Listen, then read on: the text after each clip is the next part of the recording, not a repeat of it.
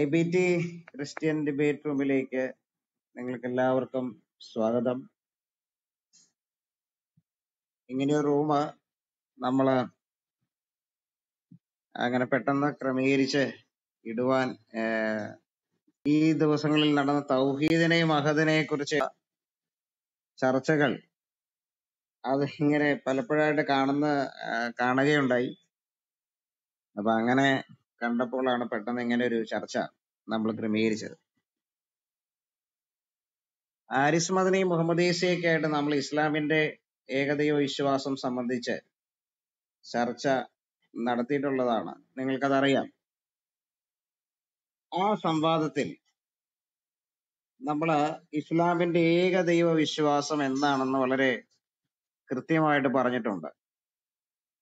അള്ളാഹു ഏകനാണ് എന്ന് വിശ്വസിക്കുന്നു എന്നതിലല്ല നമുക്ക് പ്രശ്നം. അങ്ങനെ വിശ്വസിച്ചോട്ടെ, പക്ഷെ അള്ളാഹു ആരാണ്? അള്ളാഹു ഒരു ഗോത്രദേവനാണ് എന്നുള്ളതാണ് അവിടെയുള്ള മറ്റൊരു ഏറ്റവും പ്രധാനപ്പെട്ട ഒരു കാര്യം. എന്ന് മാത്രമല്ല, തൗഹീദ് എന്ന് പറഞ്ഞവർ ഉയർത്തിപ്പിടിക്കുന്ന കാര്യങ്ങൾക്ക് അത്രമാത്രം ഒരു ആധികാരികത നമ്മൾ ഒരിക്കലും ഖുറാനോ ഹദീസുകളോ ഒക്കെ പരിശോധിക്കുമ്പോൾ ഒരിക്കലും കാണുന്നില്ല.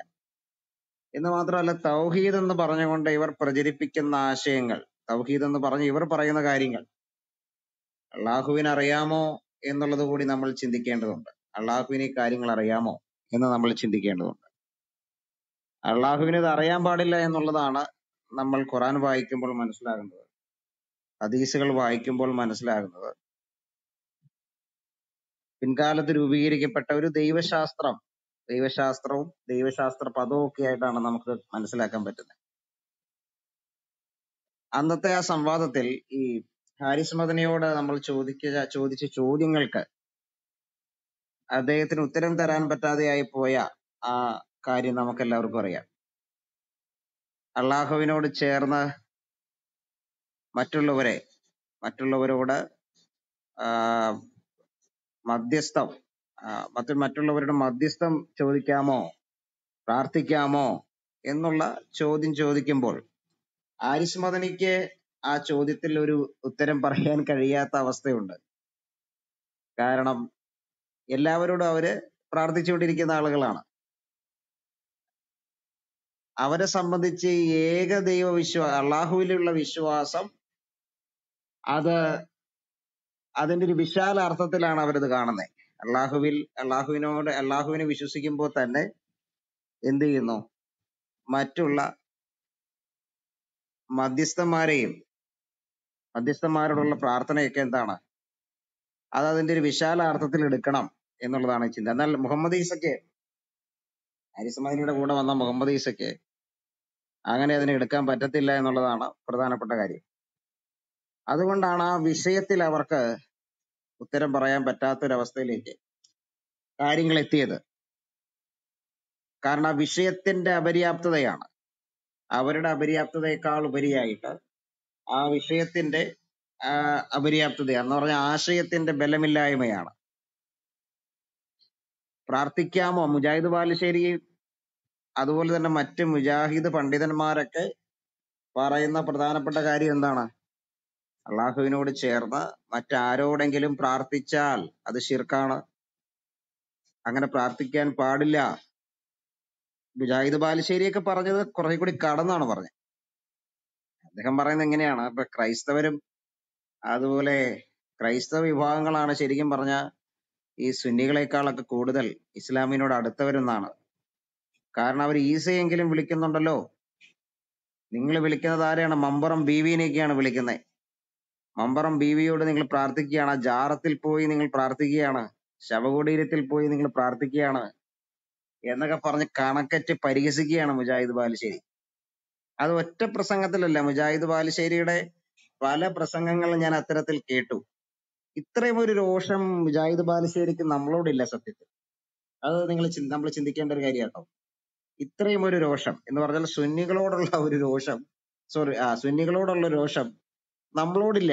കാരണം നമ്മളാണ് കുറെ കൂടി അടുത്തവരെന്നുള്ളതാണ് ബാലുശ്ശേരിയൊക്കെ പറയുന്നത്. അവിടെയാണ് ഹാരിസ് മദനിയൊക്കെ കുഴഞ്ഞു പോകുന്നത്. അപ്പൊ സത്യത്തിൽ നമ്മൾ ഇത് പഠിക്കുമ്പോൾ ഈ അള്ളാഹു ആരാണ്? നമുക്കറിയാം. അള്ളാഹു 360 ദേവന്മാരുടെ കൂടെ ആരാധിക്കപ്പെട്ട ഗോത്രദൈവമാണ് അള്ളാഹു.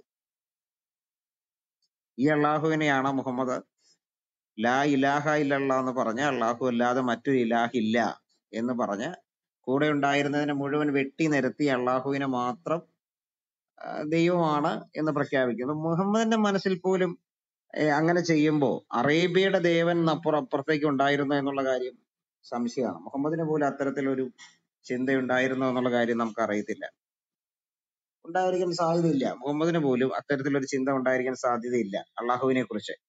അറേബ്യക്കപ്പുറം അത്രമാത്രം ഇതായിട്ട് അദ്ദേഹം ചിന്തിച്ചിട്ടുണ്ടാകുമോ എന്ന് നമുക്കറിയത്തില്ല.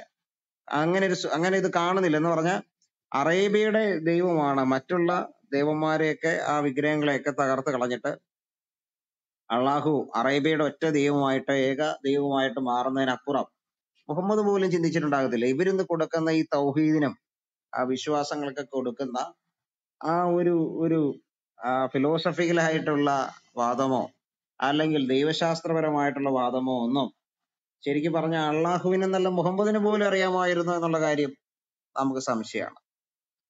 അപ്പൊ അവിടെയാണ് നമ്മൾ ചിന്തിക്കേണ്ടത്. എപ്പോഴും ഇവർ പറയാറുണ്ട് തൗഹീദ് അത് അടിയുറച്ച വിശ്വാസമാണ് എന്നുള്ളത് പറയാറുണ്ട്. അപ്പൊ എന്താണ് ഇതെന്ന് ചോദിക്കുമ്പോ, എന്താണ് നിങ്ങളുടെ ഈ വിശ്വാസം എന്ന് ചോദിക്കുമ്പോ ഇവര് പറയുന്ന ഒരുപാട് കാര്യങ്ങളുണ്ട്. ഇവർ പറയുന്ന കാര്യങ്ങൾ എന്തൊക്കെയാണ്? ഖുറാനിലെ ചില ആയത്തുകൾ എങ്ങനെയാണ്?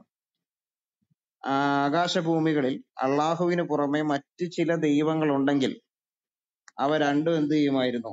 നശിച്ചു പോകുമായിരുന്നു. സിംഹാസനങ്ങളുടെ നാഥനായ അള്ളാഹു അവരുടെ വർണ്ണനകളിൽ നിന്നെല്ലാം പരിശുദ്ധനത്രേ. സിംഹാസനങ്ങളുടെ നാഥനായ അള്ളാഹു അവരുടെ വർണ്ണനകളിൽ നിന്നെല്ലാം പരിശുദ്ധനത്രേ. എന്നിട്ട് പറയുന്നുണ്ട്, പറയുക സൂറ 112 1 മുതൽ 4 വരെ വായിക്കുമ്പോൾ പറയുക, അള്ളാഹു ഏകനാകുന്നു, അവൻ അനാശ്രയനാകുന്നു, അവൻ ജാതനല്ല ജനിതാവുമല്ല, അവന് തുല്യനായിട്ട് ആരും തന്നെ ഇല്ല. ഇത് ഖുർആൻ പറയുന്ന കാര്യമാണ്. അപ്പൊ ഇവിടെ ഈ അള്ളാഹു മാത്രമാണ് ദൈവം എന്ന് സമർത്ഥിക്കാൻ ശ്രമിക്കുന്ന ദൈവശാസ്ത്രത്തിന്റെ വാക്യങ്ങളാണ് നമ്മൾ ഇവിടെ കാണുന്നത്. മറ്റൊരു കാര്യം നിങ്ങൾ ശ്രദ്ധിക്കുക, ഖുറാന്റെ സൂറ 2:30 പറയുന്നുണ്ട്, ആദമിനെ നിങ്ങൾ സാഷ്ടാംഗം പ്രണമിക്കുക എന്ന് മലക്കുകളോട് നാം കൽപ്പിച്ചു. അപ്പോൾ അവരെല്ലാം തന്നെ സാഷ്ടാംഗം പ്രണമിച്ചു എന്നാണ് പറയുന്നത്. ഈ സത്യത്തിൽ മുഹമ്മദിന് റെവലേഷൻ കിട്ടിയ ഒരു ചരിത്രം നമുക്കറിയാം. ഹിറാ ഗുഹയിൽ പോയിരിക്കുന്നു, ജിബ്രീൽ വന്നു എന്ന് മുഹമ്മദ് അവകാശപ്പെടുന്നു. അതിനുശേഷം അങ്ങനെ തുടർമാനം പല ഘട്ടങ്ങളിലായിട്ട് ജിബ്രീൽ വന്ന് മുഹമ്മദിനോട് സംസാരിക്കുന്നു എന്ന് മുഹമ്മദ് അവകാശപ്പെടുന്നു. അതിനെ തുടർന്ന് അദ്ദേഹത്തിന് അപസ്മാര രോഗത്തിന്റെ ലക്ഷണങ്ങൾ ഉണ്ടാകുന്നു, വിറയ്ക്കുന്നു, വിയർക്കുന്നു. അതുപോലെ തന്നെ ആത്മഹത്യ ചെയ്യാനായിട്ട് പലപ്പോഴും എന്ത് ചെയ്യുന്നു? ശ്രമിക്കുന്നു. അതിനുശേഷം ഖദീജയുടെ അടുക്കൽ ചെല്ലുന്നു, വറക്കയുടെ അടുക്കൽ ചെല്ലുന്നു. അവരിത് ഉറപ്പിക്കുന്നു, അവരിത് ദൈവത്തിൽ നിന്നുള്ളതാണ്, അള്ളാഹുവിൽ നിന്നുള്ളതാണെന്ന് അവരാണ് ഉറപ്പിക്കുന്നത്. സത്യത്തിൽ മുഹമ്മദിന് അതിലൊരു തീർച്ചയില്ല. അള്ളാഹുവിനെ ആരും കണ്ടിട്ടില്ല എന്ന് കൂടി പറയുന്നുണ്ട്. ആരും അള്ളാഹുവിനെ കണ്ടിട്ടില്ല എന്നുള്ളത് ആയിഷ കൃത്യമായിട്ട് എടുത്ത് പറയുന്നുണ്ട്. അപ്പൊ മുഹമ്മദ് പറയുന്നുണ്ട്, കണ്ടിട്ടില്ല, അത് ജിബ്രീലിനെയാണ്, ജിബ്രീലായിട്ടാണ് എനിക്കൊരു കണ്ടുമുട്ടൽ ഉണ്ടായിട്ടുള്ളത് എന്ന് മുഹമ്മദും പറയുന്നുണ്ട്. അപ്പൊ അള്ളാഹു ആരോടെങ്കിലും സംസാരിച്ചിട്ടുണ്ടോ? ഇല്ല. മുഹമ്മദിനോട് പോലും അള്ളാഹു സംസാരിച്ചിട്ടില്ല. ആർക്കെങ്കിലും അള്ളാഹു വെളിപ്പെട്ടിട്ടുണ്ടോ? ആർക്കും അള്ളാഹു വെളിപ്പെട്ടിട്ടില്ല. ഇനി ഖുറാനിൽ പറയുന്ന കാര്യങ്ങൾ അള്ളാഹു ആണോ പറഞ്ഞത്? അല്ല. കാരണം അള്ളാഹു ആരോട് സംസാരിച്ചിട്ടില്ലല്ലോ, അള്ളാഹു ഒന്നും അവകാശപ്പെട്ടിട്ടില്ല, അള്ളാഹു ഒന്നും പറഞ്ഞിട്ടില്ല. പിന്നെ എങ്ങനെയാണ് അള്ളാഹു പറഞ്ഞതാകുന്നത്? എന്ന് മാത്രമല്ല, ഈ വാക്യങ്ങൾ നമ്മൾ എടുക്കുമ്പോഴും, ഖുറാനിലെ ഈ വാക്യങ്ങൾ നമ്മൾ എടുക്കുമ്പോഴും നോക്കുക, നിങ്ങൾ ഈ വാക്യങ്ങൾ വായിക്കുമ്പോൾ ഇത് അള്ളാഹു പറഞ്ഞതായിട്ട് നിങ്ങൾക്ക് ചിന്തിക്കാൻ കഴിയുന്നുണ്ടോ? പറയുക, അള്ളാഹു ഏകനാകുന്നു, അവൻ അനാശ്രയനാകുന്നു, അവൻ ജാതനല്ല ജനിതാവല്ല, അവന് തുല്യമായിട്ട് മറ്റാരും തന്നെ ഇല്ല. ഇങ്ങനെ ഞാനിപ്പോ എന്നെ കുറിച്ച് പറയുകയാണ്, ഇങ്ങനെയാണോ പറയുന്നത്? ബൈബിളിലെ ദൈവം പറയുന്നത് ശ്രദ്ധിച്ചോ? യഹോവ ഞാൻ ഇപ്രകാരം അരുളി ചെയ്യുന്നു, യഹോവയായ ഞാൻ ഇപ്രകാരം അരുളി ചെയ്യുന്നു, ഞാനല്ലാതെ അന്യ ദൈവങ്ങൾ നിങ്ങൾക്കുണ്ടാകരുത്, ഞാനാണ് ദൈവം, എനിക്ക് ശേഷം മറ്റൊരുത്തനുമില്ല. എന്ന് പറഞ്ഞാൽ ഞാൻ, എനിക്ക് എന്ന രീതിയിലാണ് സംബോധന ചെയ്തു പോകുന്നത്. ഇത് മറ്റൊരു വ്യക്തി പറയുന്ന അർത്ഥത്തിലാണ് പക്ഷെ ഖുറാനിലെ കാര്യങ്ങൾ നമ്മൾ കാണുന്നത്. പറയുക അള്ളാഹു എന്ന ഞാൻ ഏകനാകുന്നു എന്നല്ല അവിടെ പറയുന്നത്. പറയുക അള്ളാഹു ഏകനാകുന്നു, അവൻ അനാശ്രയനാകുന്നു. അപ്പൊ മറ്റൊരാളാണത് പറയുന്നത്. ഇതൊന്നും അള്ളാഹുവിന്റെ വചനങ്ങളാണെന്ന് നമുക്ക് ഒരിക്കലും ചിന്തിക്കാൻ പറ്റില്ല. മറ്റൊരാളാണ് പറയുന്നത് അവൻ അനാശ്രയനാകുന്നു. അവൻ എന്ന് പറയുന്നതിലൂടെ മറ്റൊരു വ്യക്തിയാണ് പറയുന്നതെന്ന് നമുക്ക് മനസ്സിലാക്കാം. പക്ഷെ ബൈബിളിൽ ഇങ്ങനെയല്ല. ബൈബിളിലെ ദൈവം കറക്റ്റായിട്ട് ഞാൻ എന്ന് കൃത്യമായിട്ട് പറയുകയാണ്. പ്രവാചകന്മാരോട് സംസാരിക്കുമ്പോൾ കൃത്യമായിട്ട് പറയുന്നുണ്ട്, ഞാനാകുന്നവൻ ഞാനാകുന്നു, യഹോവയായ ഞാൻ നിങ്ങളുടെ ദൈവമാകുന്നു, യഹോവ ഇപ്രകാരം അരുളി ചെയ്യുന്നു. ഇങ്ങനെ ഒരു കൃത്യമായൊരു സ്റ്റേറ്റ്മെന്റ് അവിടെ ഉണ്ട്. എന്നാൽ ഖുറാനിൽ ഒരു സ്ഥലത്ത് നമ്മളത് കാണുന്നില്ല. ഇങ്ങനെ ഈ രീതിയിലല്ലാതെ അവൻ അനാശ്രയനാകുന്നു. എനിക്ക് എന്നെ തന്നെ അവൻ എന്ന് പറയേണ്ട കാര്യമുണ്ടോ? അള്ളാഹു ആണ് പറഞ്ഞതെങ്കിൽ അള്ളാഹുവിനെ കുറിച്ച് അവൻ എന്ന് പറയേണ്ട കാര്യമുണ്ടോ? ബൈബിളിലെ ദൈവം ഒരിക്കലും എന്ത് ചെയ്തിട്ടില്ല, അങ്ങനെ പറഞ്ഞിട്ടില്ല. അവൻ എന്നല്ല പറഞ്ഞു പോയേക്കുന്നേ, ഞാൻ എന്ന് സംബോധന ചെയ്താണ് പോയേക്കുന്നത്. അപ്പൊ അള്ളാഹു അല്ല ഇതൊന്നും പറഞ്ഞേക്കുന്നത് നമുക്ക് അവിടെ മനസ്സിലാക്കാം. മറ്റൊരു വാക്യം നിങ്ങൾ ശ്രദ്ധിച്ചോ? സൂറ 2:30 അവിടെ പറയുന്നു, ആദമിനെ നിങ്ങൾ സാഷ്ടാംഗം പ്രണമിക്കുക എന്ന് മലക്കുകളോട് നാം കൽപ്പിച്ചു, അപ്പോൾ അവരെല്ലാം തന്നെ സാഷ്ടാംഗം പ്രണമിച്ചു. അപ്പൊ ഇവര് പറയുന്നത് എന്നാന്ന് പറഞ്ഞാൽ, ഇങ്ങനെ ഒരു വാക്യമാണ് നാം എന്ന് പറയുന്ന ഒരു വാക്യം നമുക്ക് ഇങ്ങനെ കണ്ടെത്താൻ പറ്റും. വളരെ ചുരുക്കം വാക്യമാണ് അങ്ങനെ ഉള്ളൂ. നാം എന്ന് പറയുന്ന വാക്യമൊക്കെ വളരെ ചുരുക്കമായിട്ടാണ് ഉള്ളത്. കൂടുതൽ വാക്യങ്ങൾ അള്ളാഹുവിനെ മറ്റൊരാൾ പറയുന്ന രീതിയിലാണ് നമുക്ക്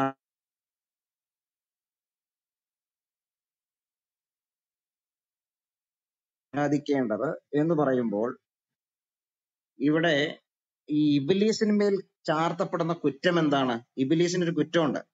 അതെന്താണെന്ന് പറഞ്ഞാൽ, ആദമിനെ നിങ്ങളിൽ സാഷ്ടാംഗം പ്രണമിക്കുക എന്ന് മലക്കുകളോട് പറഞ്ഞു. ആര് പറഞ്ഞു? അള്ളാഹു പറയാണ്. അള്ളാഹുവിനെ മാത്രമേ നമസ്കരിക്കാവൂ, അള്ളാഹുവിനെ മാത്രമേ ആരാധിക്കാവൂ. അതുകൊണ്ടാണ് 5 നേരം നിസ്കരിക്കുന്ന അള്ളാഹുവിന് മാത്രം ആരാധന കൊടുക്കണം. എന്നിട്ട് ഇവിടെ അള്ളാഹു പറഞ്ഞേക്കുവാണ്, നിങ്ങൾ എന്ത് ചെയ്യണം? ആദമിനെ സാഷ്ടാംഗം പ്രണമിക്കണം. അപ്പൊ എന്ത് ചെയ്തു? അവരെല്ലാം സാഷ്ടാംഗം പ്രണമിച്ചു. ആരൊഴികെ? ഇബിലീസ് ഒഴികെ ബാക്കി എല്ലാവരും അള്ളാഹുവിനെ സാഷ്ടാംഗം പ്രണമിക്കുകയാണ്. അപ്പൊ സത്യത്തിൽ ഇബിലീസിന് ഉള്ളിൽ ഒരു ചിന്ത ഉണ്ടായിരുന്നു എന്നുള്ളതാണ് ഞാൻ മനസ്സിലാക്കുന്നത്. ഞങ്ങൾ ഒരിക്കല് കുറച്ച് ദൈവപ്രവർത്തകരായിട്ട് നടന്നൊരു ചർച്ചയിൽ ഞാനിത് ചോദിച്ചതാ. ഈ ഇബിലീസിന്റെ ഈ ഇബിലീസിന്റെ ഈ നല്ലൊരു ക്വാളിറ്റിയുടെ പേരിലാണ് ഇബിലീസിനെ പുറത്താക്കുന്നത്, ആദമിനെ നമസ്കരിക്കാത്തതിന്റെ പേരിൽ. അപ്പം അള്ളാഹുവിന് മാത്രമേ ആരാധിക്കാവൂ, അള്ളാഹുവിനെ മാത്രമേ നമസ്കരിക്കാവൂ എന്നുള്ള കാര്യം അള്ളാഹുവിനെ അറിയില്ല. അങ്ങനെ അറിയുമായിരുന്നെങ്കിൽ അള്ളാഹു പറയുമോ ആദമിനെ നിങ്ങൾ സാഷ്ടാംഗം പ്രണമിക്കാൻ അള്ളാഹു പറയുമായിരുന്നു? പറയത്തില്ല. അള്ളാഹു അങ്ങനെ പറയുന്നതിന്റെ കാരണം എന്താണ്? അള്ളാഹുവിന് ഇതിനെക്കുറിച്ച് വലിയ അവബോധമില്ല എന്നുള്ളതാണ് നമ്മൾ മനസ്സിലാക്കേണ്ടത്. അങ്ങനെ ഉണ്ടായിരുന്നെങ്കിൽ അള്ളാഹു ഇങ്ങനെ പറയില്ലായിരുന്നു. അതുകൊണ്ടാണ് ഇബിലീസിനെ പറ്റതാണ്. ഇബിലീസിനെ എന്തുകൊണ്ടാണ് തള്ളിക്കളഞ്ഞത്? ഇബിലീസിനെ തള്ളിക്കളഞ്ഞതിന്റെ ഒരു കാരണം ഇതാണ്. ഇബിലീസ് എന്ത് ചെയ്തു? ആദമിനെ നമസ്കരിച്ചില്ല. അപ്പൊ ഇങ്ങനെ കുറച്ച് വാക്യങ്ങൾ നമുക്ക് ഖുറാനിൽ കാണാൻ പറ്റും. പിന്നെ മറ്റൊരു കാര്യം പറയുന്നത് എന്നാന്ന് പറഞ്ഞാൽ, ഈ ക്രൈസ്തവരെയും യഹൂദന്മാരെയും കുറിച്ച് ഇവരുടെ ഒരു പുസ്തകം തൗഹീദ് അഥവാ ഏകദൈവത്വം എന്നുള്ള IPHന്റെ ഒരു പ്രസിദ്ധീകരണമാണ്. അമീൻ അഗസൻ ഇസ്സല്ലാഹി, അദ്ദേഹം ഈ ഷിർക്കിനെ കുറിച്ചും മറ്റേ തൗഹീദിനെ കുറിച്ചൊക്കെ ഇങ്ങനെ ദീർഘമായ പ്രഭാഷണങ്ങൾ നടത്തിക്കൊണ്ടിരിക്കുന്ന ആളാണ്. അദ്ദേഹം പറയുന്ന ഒരു കാര്യം എന്നാന്ന് പറഞ്ഞാൽ, അള്ളാഹു അല്ലാതെ റബ്ബില്ല എന്നുള്ളത് വേദക്കാരുടെ അംഗീകൃത വിശ്വാസമാകുന്നു. അള്ളാഹു അല്ലാതെ മറ്റൊരു റബ്ബില്ല എന്നുള്ളത് വേദക്കാരുടെ അംഗീകൃത വിശ്വാസമാകുന്നു. അപ്പോൾ ഈസായും പുരോഹിതന്മാരെയും എങ്ങനെ റബ്ബുകളാക്കുന്നു എന്ന് ഖുർആൻ അവരോട് ചോദിക്കുന്നു എന്നാണ് പറയുന്നത്. അപ്പൊ ഇവിടെ നമ്മൾ ചിന്തിക്കണം, ഈ അള്ളാഹുവിനെ എപ്പോഴാണ് ക്രൈസ്തവരും അതുപോലെ തന്നെ യഹൂദന്മാരും ആരാധിച്ചേ? അള്ളാഹുവിനെ എപ്പോഴാണ് ആരാധിക്കുന്നത്? എപ്പോഴാണ് ആരാധിച്ചിട്ടുള്ളത്? അങ്ങനെ ചരിത്രത്തിൽ ഏതെങ്കിലും ഒരു സന്ദർഭം ഉണ്ടോ? അള്ളാഹുവിനെ ആരാധിച്ചതായിട്ടൊരു സന്ദർഭം ഉണ്ടോ? ഒരു സന്ദർഭവും ഇല്ല. എന്നിട്ട് ഇദ്ദേഹം പറയുവാണ്, അള്ളാഹു അല്ലാതെ റബ്ബില്ല എന്നുള്ളത് ആരുടെ? വേദക്കാരുടെ വിശ്വാസമായിരുന്നു. അപ്പോൾ ഈസായിയും പുരോഹിതന്മാരെയും എങ്ങനെ റബ്ബുകളാക്കുന്നു എന്ന് ഖുർആൻ അവരോട് ചോദിക്കുന്നു. അപ്പൊ ഇതിൽ നമുക്ക് പറയാനൊരു പ്രത്യേക കാര്യമുണ്ട്. അതെന്നാ പറഞ്ഞ, അള്ളാഹുവിനെ ഒരിക്കലും ദൈവമാണെന്ന് നമ്മൾ ആരും വിശ്വസിച്ചിട്ടില്ല. കാരണം എന്താണ്? അള്ളാഹു ആണെന്നുള്ളതാണ് നമ്മൾ വിശ്വസിക്കുന്നത്. അള്ളാഹു യഹോവയാണെന്ന് നമ്മൾ ആരും വിശ്വസിക്കുന്നില്ല. ഈ പരിഭാഷയൊക്കെ എടുത്തുകൊണ്ട് വന്ന കുറച്ച് കാര്യങ്ങൾ പറയാൻ പറ്റുന്നതിനപ്പുറത്തേക്ക് അള്ളാഹു ആരാണെന്നുള്ള ഒരു കൃത്യമായ ബോധം ആർക്കുണ്ട്? ക്രൈസ്തവർക്കുണ്ട്. അള്ളാഹുവിനെ ഒരു കാലത്തും ദൈവമാണെന്ന് ക്രൈസ്തവരാരും വിശ്വസിച്ചിട്ടില്ല. അറബിയിൽ എഴുതിയ ബൈബിളിൽ അള്ളാഹു എന്ന് എഴുതിയത് ക്രൈസ്തവ മിഷണറിമാർക്ക് പറ്റിയ തെറ്റായിട്ടാണ് നമ്മൾ മനസ്സിലാക്കുന്നത്. ഖുർആൻ പറയുന്ന അള്ളാഹു ആണ് ക്രൈസ്തവരുടെ ദൈവം എന്ന് ഒരു കാലത്തും ചിന്തിച്ചിട്ടില്ല. പിന്നെ എങ്ങനെയാണ് ഇവരിതിങ്ങനെ പറയുന്നത്? അള്ളാഹു അല്ലാതെ മറ്റൊരു റബ്ബില്ല എന്നത് വേദക്കാരുടെ അംഗീകൃത വിശ്വാസമാണെന്ന് പിന്നെ എന്തുകൊണ്ടാണ് ഇവർ പറയുന്നത്? നമുക്കത് അറിയത്തില്ല. അപ്പൊ ഇങ്ങനെ ചില കാര്യങ്ങളുണ്ട്. ഇനി ഈ ഹദീസുകളിലേക്കൊക്കെ പോകുമ്പോൾ നമ്മൾ കാണുന്ന ചില കാര്യങ്ങളുണ്ട്. ഈ തൗഹീദ് എന്ന് പറഞ്ഞാൽ കലർപ്പില്ലാത്ത ഏകത്വം ആണെന്നുള്ളതാണ്. കലർപ്പില്ലാത്ത ഏകത്വമാണ് തൗഹീദ് എന്നുള്ളതാണ് ഇവർ പഠിപ്പിക്കുന്നത്. എന്താണ് തൗഹീദ് എന്ന് ചോദിക്കുമ്പോൾ അതിന്റെ ഒരു ഡെഫിനിഷൻ നമ്മൾ തിരയുമ്പോൾ നമുക്ക് മനസ്സിലാക്കുന്ന ഒരു കാര്യം, ഈ ഹദീസുകൾ നോക്കിക്കോ. IPHന്റെ സഹീഹ് മുസ്ലിമാണ്. ലാ ഇലാഹ ഇല്ലല്ലാ എന്ന ആ വചനം.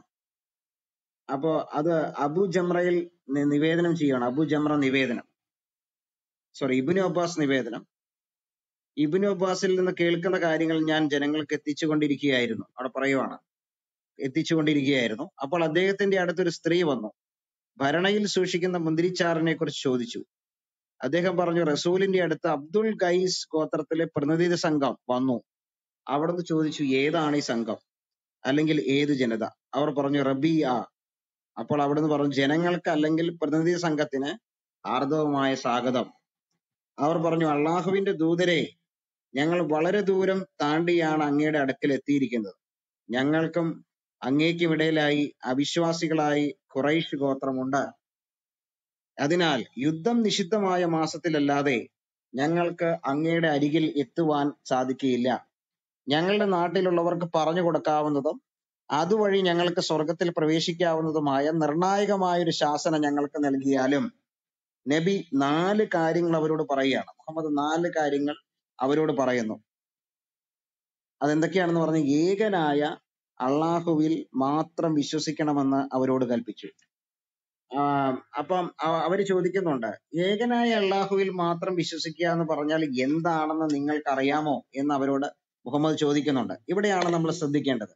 ഏകനായ അള്ളാഹുവിൽ നിങ്ങൾ വിശ്വസിക്കണമെന്ന് പറഞ്ഞിട്ട് മുഹമ്മദ് ചോദിക്കുവാണ്, ഏകനായ അള്ളാഹുവിൽ മാത്രം വിശ്വസിക്കുക എന്ന് പറഞ്ഞാൽ എന്താണെന്ന് നിങ്ങൾക്കറിയാമോ? അവർ അതിന് പ്രതിവചിച്ചു. കാരണം അവർക്ക് അത് കൃത്യമായിട്ടൊരു ഗ്രാഹ്യമില്ല. ഏകനായ അള്ളാഹുവിൽ വിശ്വസിക്കുക എന്ന് പറഞ്ഞാൽ എന്താണെന്ന് കൃത്യമായിട്ടൊരു ഗ്രാഹ്യം അവർക്കില്ല. അപ്പൊ പറയുവാണ്, അള്ളാഹു അല്ലാതെ ഇലാഹില്ലെന്നും മുഹമ്മദ് അള്ളാഹുവിന്റെ റസൂലാണെന്നും സാക്ഷ്യം വഹിക്കലാണത്. എന്ന് പറഞ്ഞാൽ ലാ ഇലാഹ ഇല്ലല്ലാ എന്ന് പറഞ്ഞാൽ, അള്ളാഹു അല്ലാതെ ഇലാഹില്ല എന്ന് പറഞ്ഞാൽ അത് മാത്രമല്ല, പിന്നെ എന്താണ്? അള്ളാഹു അല്ലാതെ മറ്റൊരു ഇലാഹില്ലെന്നും മുഹമ്മദ് അള്ളാഹുവിന്റെ റസൂലാണെന്നും സാക്ഷ്യം വഹിക്കുന്നത് കൂടിയാണത്. എന്ന് മാത്രമല്ല, നമസ്കാരം നിലനിർത്തലും സക്കാത്ത് കൊടുക്കലും റമദാനിൽ നോമ്പനുഷ്ഠിക്കലും യുദ്ധമുതലുകളിൽ നിന്ന് 5-1 ഏൽപ്പിക്കലുമാണത്. അതാണ് ശരിക്കും ലാ ഇലാഹ ഇല്ലല്ലാ എന്ന് പറഞ്ഞാൽ. അപ്പോ ഈ തൗഹീദ് എന്ന് പറയുമ്പോൾ കലർപ്പില്ലാത്ത വിശ്വാസമാണെന്ന് പറയുമ്പോൾ മുഹമ്മദ് തന്നെ പറയുകയാണ്, അള്ളാഹു ഏകനാണെന്ന് പറയുന്നത് കൊണ്ട് അത് തീരില്ല, അല്ലാഹു ഇലാഹാണെന്ന് പറയുന്നത് കൊണ്ട് അത് തീരത്തില്ല. പിന്നെ എന്താണ്? അള്ളാഹുവിനോട് ചേർന്ന് മുഹമ്മദിനെ കൂടി ചേർത്ത് പറയണം. എന്നാൽ മാത്രമേ അത് തൗഹീദ് ആകുന്നുള്ളൂ. എന്നാൽ മാത്രമേ അത് വിശ്വാസമാകുന്നുള്ളൂ. എന്നാൽ മാത്രമേ അത് വിശ്വാസ പ്രമാണമാകുന്നുള്ളൂ. അപ്പൊ പങ്കുകാരെ ചേർക്കരുതെന്ന് പറയുന്ന ഇസ്ലാം തന്നെ ഇവിടെ പങ്കുകാരെ ചേർക്കുന്നതായിട്ട് നമ്മൾ കാണുന്നു. ഇത് അള്ളാഹുവിന് അറിയാമോ? അതില്ല. അതാണ് നമ്മൾ ചിന്തിക്കേണ്ട പ്രധാനപ്പെട്ട കാര്യം. എന്ന് പറഞ്ഞാൽ അള്ളാഹുവിന് ഇതൊന്നും അറിയത്തില്ല. കാരണം അള്ളാഹു മുഹമ്മദിനോട് സംസാരിച്ചിട്ടില്ല. അള്ളാഹു ആരോടും സംസാരിച്ചിട്ടില്ല. മുഹമ്മദിനോടെന്നല്ല, അള്ളാഹു ആരോടും സംസാരിച്ചിട്ടില്ല. ആരോടും സംസാരിക്കാത്ത അള്ളാഹു. ആയിഷ പറയുന്നുണ്ടല്ലോ, അള്ളാഹുവിനെ ആരും എന്ത് ചെയ്തിട്ടില്ല? കണ്ടിട്ടില്ല. അള്ളാഹു ആരോട് സംസാരിച്ചിട്ടില്ല. ഈ അള്ളാഹുവിന് 360 ദേവന്മാരോട് കൂടെ ലാത്തയുടെയും മനാത്തയുടെയും ഉസ്സയുടെയും ഒക്കെ അപ്പനൊക്കെ ആയിട്ട് ഇരുന്ന അള്ളാഹുവിന് ഈ കാര്യങ്ങളെ കുറിച്ചൊന്നും വലിയ അറിവില്ല. അവൻ ഇത് മുന്നോട്ട് വരുമ്പോ എന്ത് ചെയ്യാണ്? മുഹമ്മദ് കൂടെ ഉണ്ടായിരുന്നവരെയൊക്കെ നശിപ്പിച്ച അള്ളാഹുവിനെ മാത്രം ഇലാഹാക്കി പ്രഖ്യാപിക്കുകയാണ്.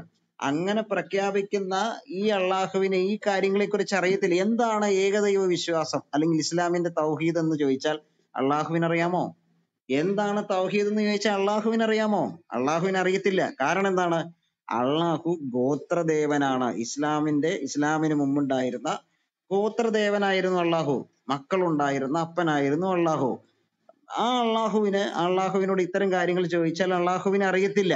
അപ്പൊ ഇവിടെ ഇവര് തന്നെ ഒരു നിർവചനം കൊടുക്കുവാണ്. അള്ളാഹുവിനെ ഇതൊന്നും നിർവചിക്കാൻ അറിയത്തില്ല. ഞാൻ ആദ്യം പറഞ്ഞല്ലോ, അള്ളാഹു ഖുറാനിൽ പറയുന്ന ഒരു വചനവും അള്ളാഹുവിൻ്റെതല്ല. കാരണം അള്ളാഹു ആരോട് സംസാരിച്ചിട്ടില്ല, ആരെയും കണ്ടിട്ടില്ല. എന്ന് മാത്രമല്ല, ഖുറാനിൽ പറയുന്ന വാക്യങ്ങളെല്ലാം, മിക്കവാറും എല്ലാ വാക്യങ്ങളും തന്നെ, ഖുറാനിൽ പറയുന്ന വാക്യങ്ങളെല്ലാം എങ്ങനെയാണ് നമ്മൾ കാണുന്നത്? അവൻ എന്ന് പറഞ്ഞുകൊണ്ടാണ് പറയുന്നത്. അള്ളാഹുവിനെ മറ്റൊരു വ്യക്തിയായിട്ട് പറയുന്ന കാര്യമാണ് പറയുന്നത്. അവനല്ലാതെ മറ്റൊരു ഇലാഹില്ല എന്ന് മാത്രമല്ല, അവൻ ജനിച്ചിട്ടില്ല, ആരെയും ജനിപ്പിച്ചിട്ടില്ല. അവൻ എന്നൊക്കെ പറഞ്ഞുകൊണ്ടാണ് പറയുന്നത്. എന്നാൽ ബൈബിളിൽ ദൈവം അങ്ങനെയല്ലെന്ന് ഞാൻ പറഞ്ഞു. എന്താണ് ബൈബിളിലെ ദൈവത്തിന്റെ ഒരു പ്രത്യേകത? എന്താന്ന് പറഞ്ഞാൽ, ദൈവം മോശയോട് സംസാരിക്കുന്നു, ദാനിയേലിനോട് സംസാരിക്കുന്നു, ജോസഫിനോട് സംസാരിക്കുന്നു, ദാവീദിനോട് സംസാരിക്കുന്നു. എങ്ങനെയാ സംസാരിക്കുന്നത്? യഹോവയായ ഞാൻ എന്ന് പറഞ്ഞുകൊണ്ടാണ് സംസാരിക്കുന്നത്. യഹോവയായ ഞാൻ ഇപ്രകാരം അരുളി ചെയ്യുന്നു, ഞാനല്ലാതെ അന്യദൈവങ്ങൾ നിങ്ങൾക്കുണ്ടാകരുത്. അപ്പം ഈ യഹോവയായ ദൈവം തന്നെ കുറിച്ച് തന്നെ അവനല്ലാതെ അന്യദൈവങ്ങൾ ഉണ്ടാകരുതെന്ന് പറയാൻ പറ്റുമോ? പറയാൻ പറ്റത്തില്ല. ഇവിടെ ഒരിക്കലും അള്ളാഹു അങ്ങനെ ഒരു കാര്യം പറയുന്നില്ല. ഇനി അള്ളാഹു പറഞ്ഞ ഈ ഖുറാനിലെ വാക്യങ്ങളെ വെച്ചാണ് ഞാൻ ഈ പറയുന്നത്. അള്ളാഹു ഒരിക്കലും അങ്ങനെ ഒരു കാര്യങ്ങൾ പറഞ്ഞതായിട്ട്, അള്ളാഹു എന്തെങ്കിലും പറഞ്ഞതായിട്ട് ഖുറാനിൽ നിന്ന് എടുക്കാൻ നമുക്ക് സാധിക്കില്ല. മിക്കവാറും എല്ലാ വാക്യങ്ങളും ഇങ്ങനെ തന്നെയാണ് പറഞ്ഞേക്കുന്നത്. പിന്നെ അതിന്റെ ഒരു ഹദീസിൽ നിന്ന് നമ്മൾ എടുത്ത് പരിശോധിക്കുമ്പോഴും നമുക്ക് ഒരിക്കലും കാണാൻ പറ്റുന്നില്ല എന്ത് അള്ളാഹു എന്തെങ്കിലും സംസാരിച്ചിട്ടുള്ളതായിട്ട് നമുക്ക് കാണാൻ പറ്റുന്നില്ല. കാരണം അള്ളാഹു ആരോടും സംസാരിച്ചിട്ടില്ലല്ലോ, ആരെയും കണ്ടിട്ടില്ലല്ലോ. എന്ന് മാത്രമല്ല, അള്ളാഹു ഒരു ഗോത്രദൈവമായിരുന്നു. അള്ളാഹുവിന് ഇങ്ങനെ ഒരു സ്ഥാനം ആരാണ് കൊടുത്തത്? മുഹമ്മദാണ് കൊടുത്തത്. അപ്പൊ അള്ളാഹുവിന് ഇവര് പറയുന്നത് പോലെ തൗഹീദ് എന്താണ്, ശിർക്ക് എന്താണെന്നുള്ള കാര്യം അള്ളാഹുവിന് വേർതിരിച്ചറിയാമോ? ഇല്ല. ഈ മുഹമ്മദിനോട് തന്നെ ഇപ്പൊ ചോദിക്കുമ്പോൾ മുഹമ്മദ് തന്റെ ഇടയ്ക്ക് വന്ന ആളുകളോട് എന്താണ് പറയുന്നതെന്ന് ഈ ഹദീസ് പറയുന്നുണ്ട്. അത് അള്ളാഹു അല്ലാതെ മറ്റൊരു ഇലാഹില്ല എന്ന് പറഞ്ഞത് കൊണ്ട് മാത്രം ഒന്നും തീരൂല. അതിനോട് ചേർന്ന് മുഹമ്മദ് അള്ളാഹുവിന്റെ റസൂൽ ആണെന്നത് കൂടി പറയണം. എന്നാൽ മാത്രമേ അത് പൂർണ്ണമാകുന്നുള്ളൂ, തൗഹീദ് പൂർണ്ണമാകുന്നുള്ളൂ. അപ്പൊ എന്തായി? ശിർക്ക് അവിടെ തന്നെ ആയില്ലേ? അള്ളാഹുവിന് പങ്കുകാരന് ചേർക്കരുത് പറയുന്നു. പക്ഷെ ഇസ്ലാമിന്റെ വിശ്വാസ പ്രമാണം തന്നെ എന്ത് ചെയ്യുന്നു? മുഹമ്മദിനെ അള്ളാഹുവിനോട് പങ്കുകാരനാക്കി തീർക്കുന്നു. ഇനി ഖുറാനിൽ മറ്റു ചില വാക്യങ്ങൾ കൂടിയുണ്ട്. ഞങ്ങള് ഈ ഹാരിസ് മദനിയും മുഹമ്മദ് ഈസയൊക്കെ ആയിട്ട് നടന്ന ആ സംവാദത്തിൽ ഞങ്ങളത് പറഞ്ഞതാ. എന്താണ്? അള്ളാഹുവും മുഹമ്മദും കൂടി റസൂലും കൂടി ഒരു കാര്യം തീരുമാനിച്ച പിന്നെ അതിൽ മാറ്റമില്ല. നീ അള്ളാഹുവിനെ തന്നെ തീരുമാനിച്ച പോരെ, എന്തിനാ റസൂലിനെ കൂട്ടുപിടിക്കണേ? എന്നാൽ റസൂലിനെയും കൂട്ടുപിടിച്ചുകൊണ്ടാണ് അള്ളാഹു പറയുന്നത്. അപ്പൊ ഇവിടെ നിങ്ങൾക്ക് മുഹമ്മദ് ചോദിക്കുകയാണ്, തന്നെ കാണാൻ വന്ന പ്രതിനിധി സംഘത്തോട് ചോദിക്കുകയാണ്, നിങ്ങൾക്ക് അറിയാമോ ഈ ലാ ഇലാഹ ഇല്ലല്ലാഹ് എന്ന് പറഞ്ഞ എന്താണെന്ന് നിങ്ങൾക്ക് അറിയാമോ എന്ന് ചോദിക്കുമ്പോൾ അവർക്ക് അറിയത്തില്ല. അത് അള്ളാഹു അല്ലാതെ ഇലാഹില്ല എന്ന് പറഞ്ഞുകൊണ്ട് മാത്രമായില്ല, മറ്റെന്താണ്? റസൂലും കൂടി ഉണ്ട്, അതിന്റെ കൂടെ ഞാനും കൂടി ഉണ്ട് എന്നുള്ളതാണ് ആര് പറയുന്നത്? ഇത് ഞാൻ പറയുന്നല്ല, മുഹമ്മദാണ് പറയുന്നത്. ഇനി അബൂ ഹുറൈറയുടെ നിവേദനമുണ്ട്. ഒരു ദിവസം നബി ജനങ്ങൾക്ക് മുമ്പിലായിരിക്കെ, ഹദീസ് നമ്പർ 2 സഹീഹ് മുസ്ലിം, മുമ്പിലായിരിക്കെ ഒരാൾ വന്ന് ചോദിച്ചു, അള്ളാഹുവിന്റെ ദൂതരെ എന്താണ് ഈമാൻ? അവിടുന്ന് പറഞ്ഞു, അള്ളാഹുവിലും അവന്റെ മലക്കുകളിലും വേദങ്ങളിലും അവനെ കണ്ടുമുട്ടുന്നതിലും അവന്റെ ദൂതന്മാരിലും വിശ്വസിക്കലാണത്. എന്ന് മാത്രമല്ല, പുനരുദ്ധാനത്തിൽ വിശ്വസിക്കലാണ്. എന്നിട്ട് ചോദിക്കുന്നു, അള്ളാഹുവിന്റെ ദൂതരെ എന്താണ് ഇസ്ലാം? ഇസ്ലാം എന്നാൽ ഒന്നിനെയും പങ്കു ചേർക്കാതെ അള്ളാഹുവിന് ഇബാദത്ത് ചെയ്യുക എന്നുള്ളതാണ്. അള്ളാഹുവിന് ഇബാദത്ത് ചെയ്യുക എന്നുള്ളതാണെന്നാണ് പറയുന്നത്. ഇത് അള്ളാഹുവിന് പങ്കു ചേർക്കരുതെന്ന് പറയുന്നു. അപ്പൊ തന്നെ എന്ത് ചെയ്യുന്നു? മുഹമ്മദിനെ അള്ളാഹുവിനോട് കൂടെ ചേർത്താണ് ഇസ്ലാമിന്റെ വിശ്വാസ പ്രമാണം നിലനിൽക്കുന്നത്. എന്ന് മാത്രമല്ല, ഈ തൗഹീദ് എന്ന് പറഞ്ഞാൽ അത് അള്ളാഹു ഇലാഹാണെന്ന് മാത്രം പറഞ്ഞാൽ പോരാ, മറിച്ച് മുഹമ്മദിനെയും അതിന്റെ കൂടെ ചേർന്ന് പറയണം എന്നുള്ളത് ആരാണ് പറഞ്ഞത്? മുഹമ്മദ് തന്നെയാണ് പറഞ്ഞത്, നമ്മളാരും പറയുന്നതല്ല. അപ്പൊ ഇത് നമ്മൾ പറയുന്ന കാര്യമല്ല, ഖുർആൻ പറയുന്ന കാര്യമാണ്. ഇനി മറ്റൊരു കാര്യം, ലാ ഇലാഹ ഇല്ലല്ലാഹ് എന്ന് ഘോഷിക്കുന്നവരോട് യുദ്ധമില്ല എന്നാണ് പറയുന്നത്. അത് ഹദീസ് നമ്പർ 4 അബൂ ഹുറയാണ് പറയുന്നത്. റസൂൽ നിര്യാതനാവുകയും പിൻഗാമിയായി അബൂബക്കർ ഭരണാധികാരം ഏൽപ്പിക്കപ്പെടുകയും ധാരാളം അറബികൾ നിഷേധികളായി മാറുകയും ചെയ്യുമ്പോൾ ഉമർ അബൂബക്കറിനോട് ചോദിക്കുന്നുണ്ട്, ജനങ്ങൾ ലാ ഇലാഹ ഇല്ലല്ലാഹ് എന്ന് പറയുവോളം അവരോട് യുദ്ധം ചെയ്യാനാണ് ഞാൻ കൽപ്പിക്കപ്പെട്ടിരിക്കുന്നത്. ആരെങ്കിലും ലാ ഇലാഹ ഇല്ലല്ലാഹ് പ്രഖ്യാപനം ചെയ്താൽ അവൻ തന്റെ ധനവും ശരീരവും എന്നിൽ നിന്ന് സംരക്ഷിച്ചു, അവന്റെ ബാധ്യതയായി വരുന്നത് ഒഴികെ അവന്റെ കണക്ക് നോക്കേണ്ടത് അള്ളാഹു ആകുന്നു. അപ്പം ഉമർ അതിനെ തടയാൻ നോക്കുവാണ്. പക്ഷെ അങ്ങനെയാണോ അള്ളാഹു പറഞ്ഞേക്കുന്നത്? അങ്ങനെ ഒരു പഠിപ്പിക്കൽ നമുക്കുണ്ടോ എന്ന് ചോദിക്കുമ്പോൾ പറയാണ്, ഞാനത് ചെയ്യും. അള്ളാഹുവാണ് തീർച്ചയായും ഇതിന് നമസ്കാരത്തിനും സക്കാത്തിനും ഇടയ്ക്ക് വേർതിരിവ് കൽപ്പിച്ചവർക്കെതിരെ ഞാൻ പോരാടുക തന്നെ ചെയ്യും. ലാ ഇലാഹ ഇല്ലല്ലാഹ് എന്ന് പറയുന്നത് വരെ ഞാനത് ചെയ്യും എന്നാണ് പറഞ്ഞത്. പക്ഷെ ലാ ഇലാഹ ഇല്ലല്ലാഹ് എന്ന് പറഞ്ഞ എന്താണ് അർത്ഥം? അള്ളാഹു ഇലാഹ ആണെന്ന് പറയുന്നത് മാത്രമല്ല, മുഹമ്മദ് അള്ളാഹുവിന്റെ റസൂൽ ആണെന്ന് പറയുക കൂടി ചെയ്യണം. ഇത് രണ്ടും ഏറ്റു പറഞ്ഞാൽ എന്താണ് അതിൽ നിന്ന് മോചിതരാണ്, അവരെ ജീവൻ എടുക്കത്തില്ല.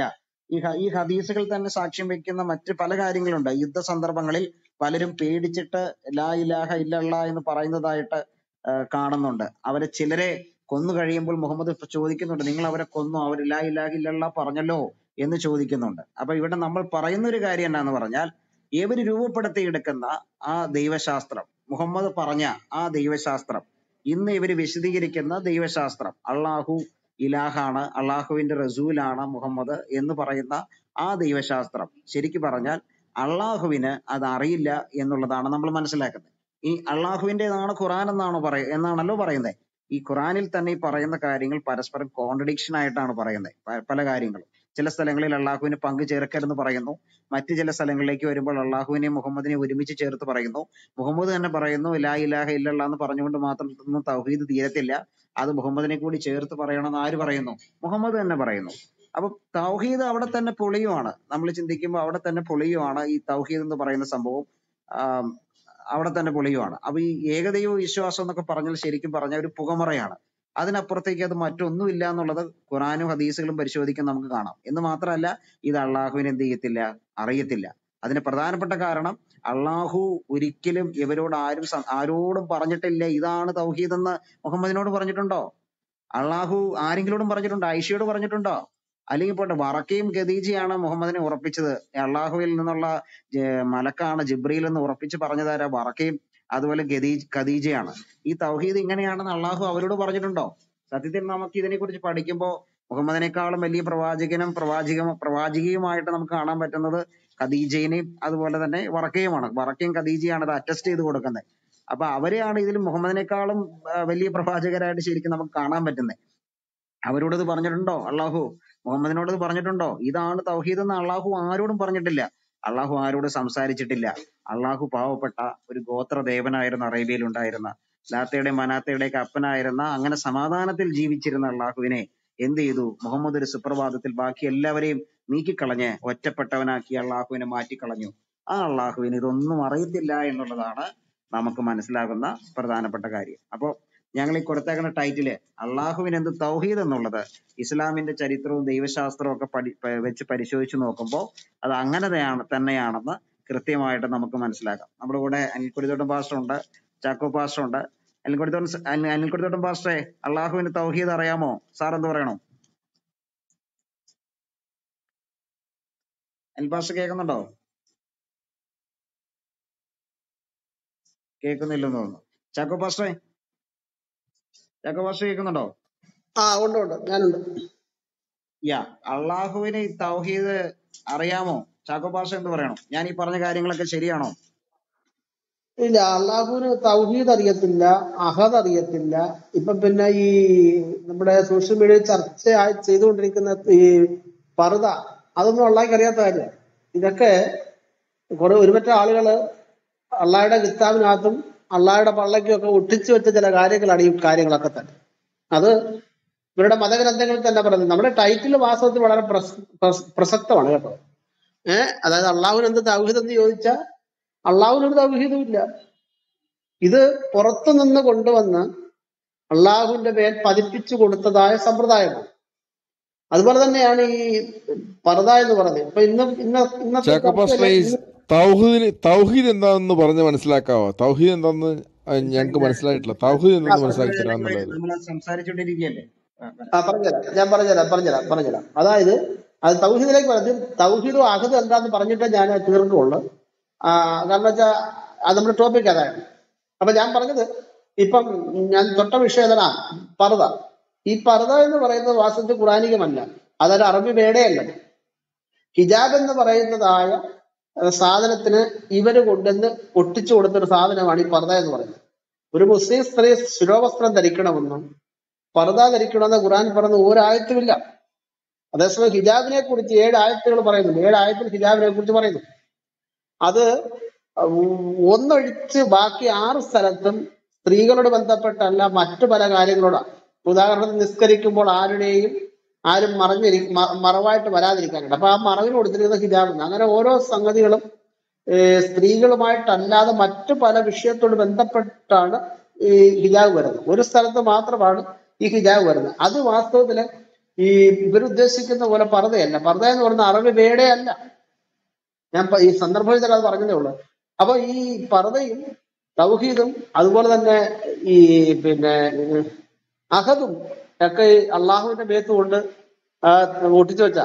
ഇപ്പൊ ഇവിടെ നമ്മൾ ചിന്തിക്കേണ്ട മറ്റൊരു പ്രധാന വിഷയമുണ്ട്. ബൈബിൾ വെളിപ്പെടുത്തുന്ന ദൈവം പിതാവും പുത്രനും പരിശുദ്ധാത്മാവുമായി ഏകദൈവമാണെന്ന് ബൈബിൾ തന്നെയാണ് പറയുന്നത്. അപ്പൊ ആ ത്രിയേക ദൈവത്തെ പുച്ഛിക്കുന്ന ഇവർക്ക് ഇത് എവിടെ നിന്ന് കിട്ടി ഈ സാധനങ്ങളൊക്കെ? അതാണ് നമ്മൾ ചിന്തിക്കേണ്ടത്.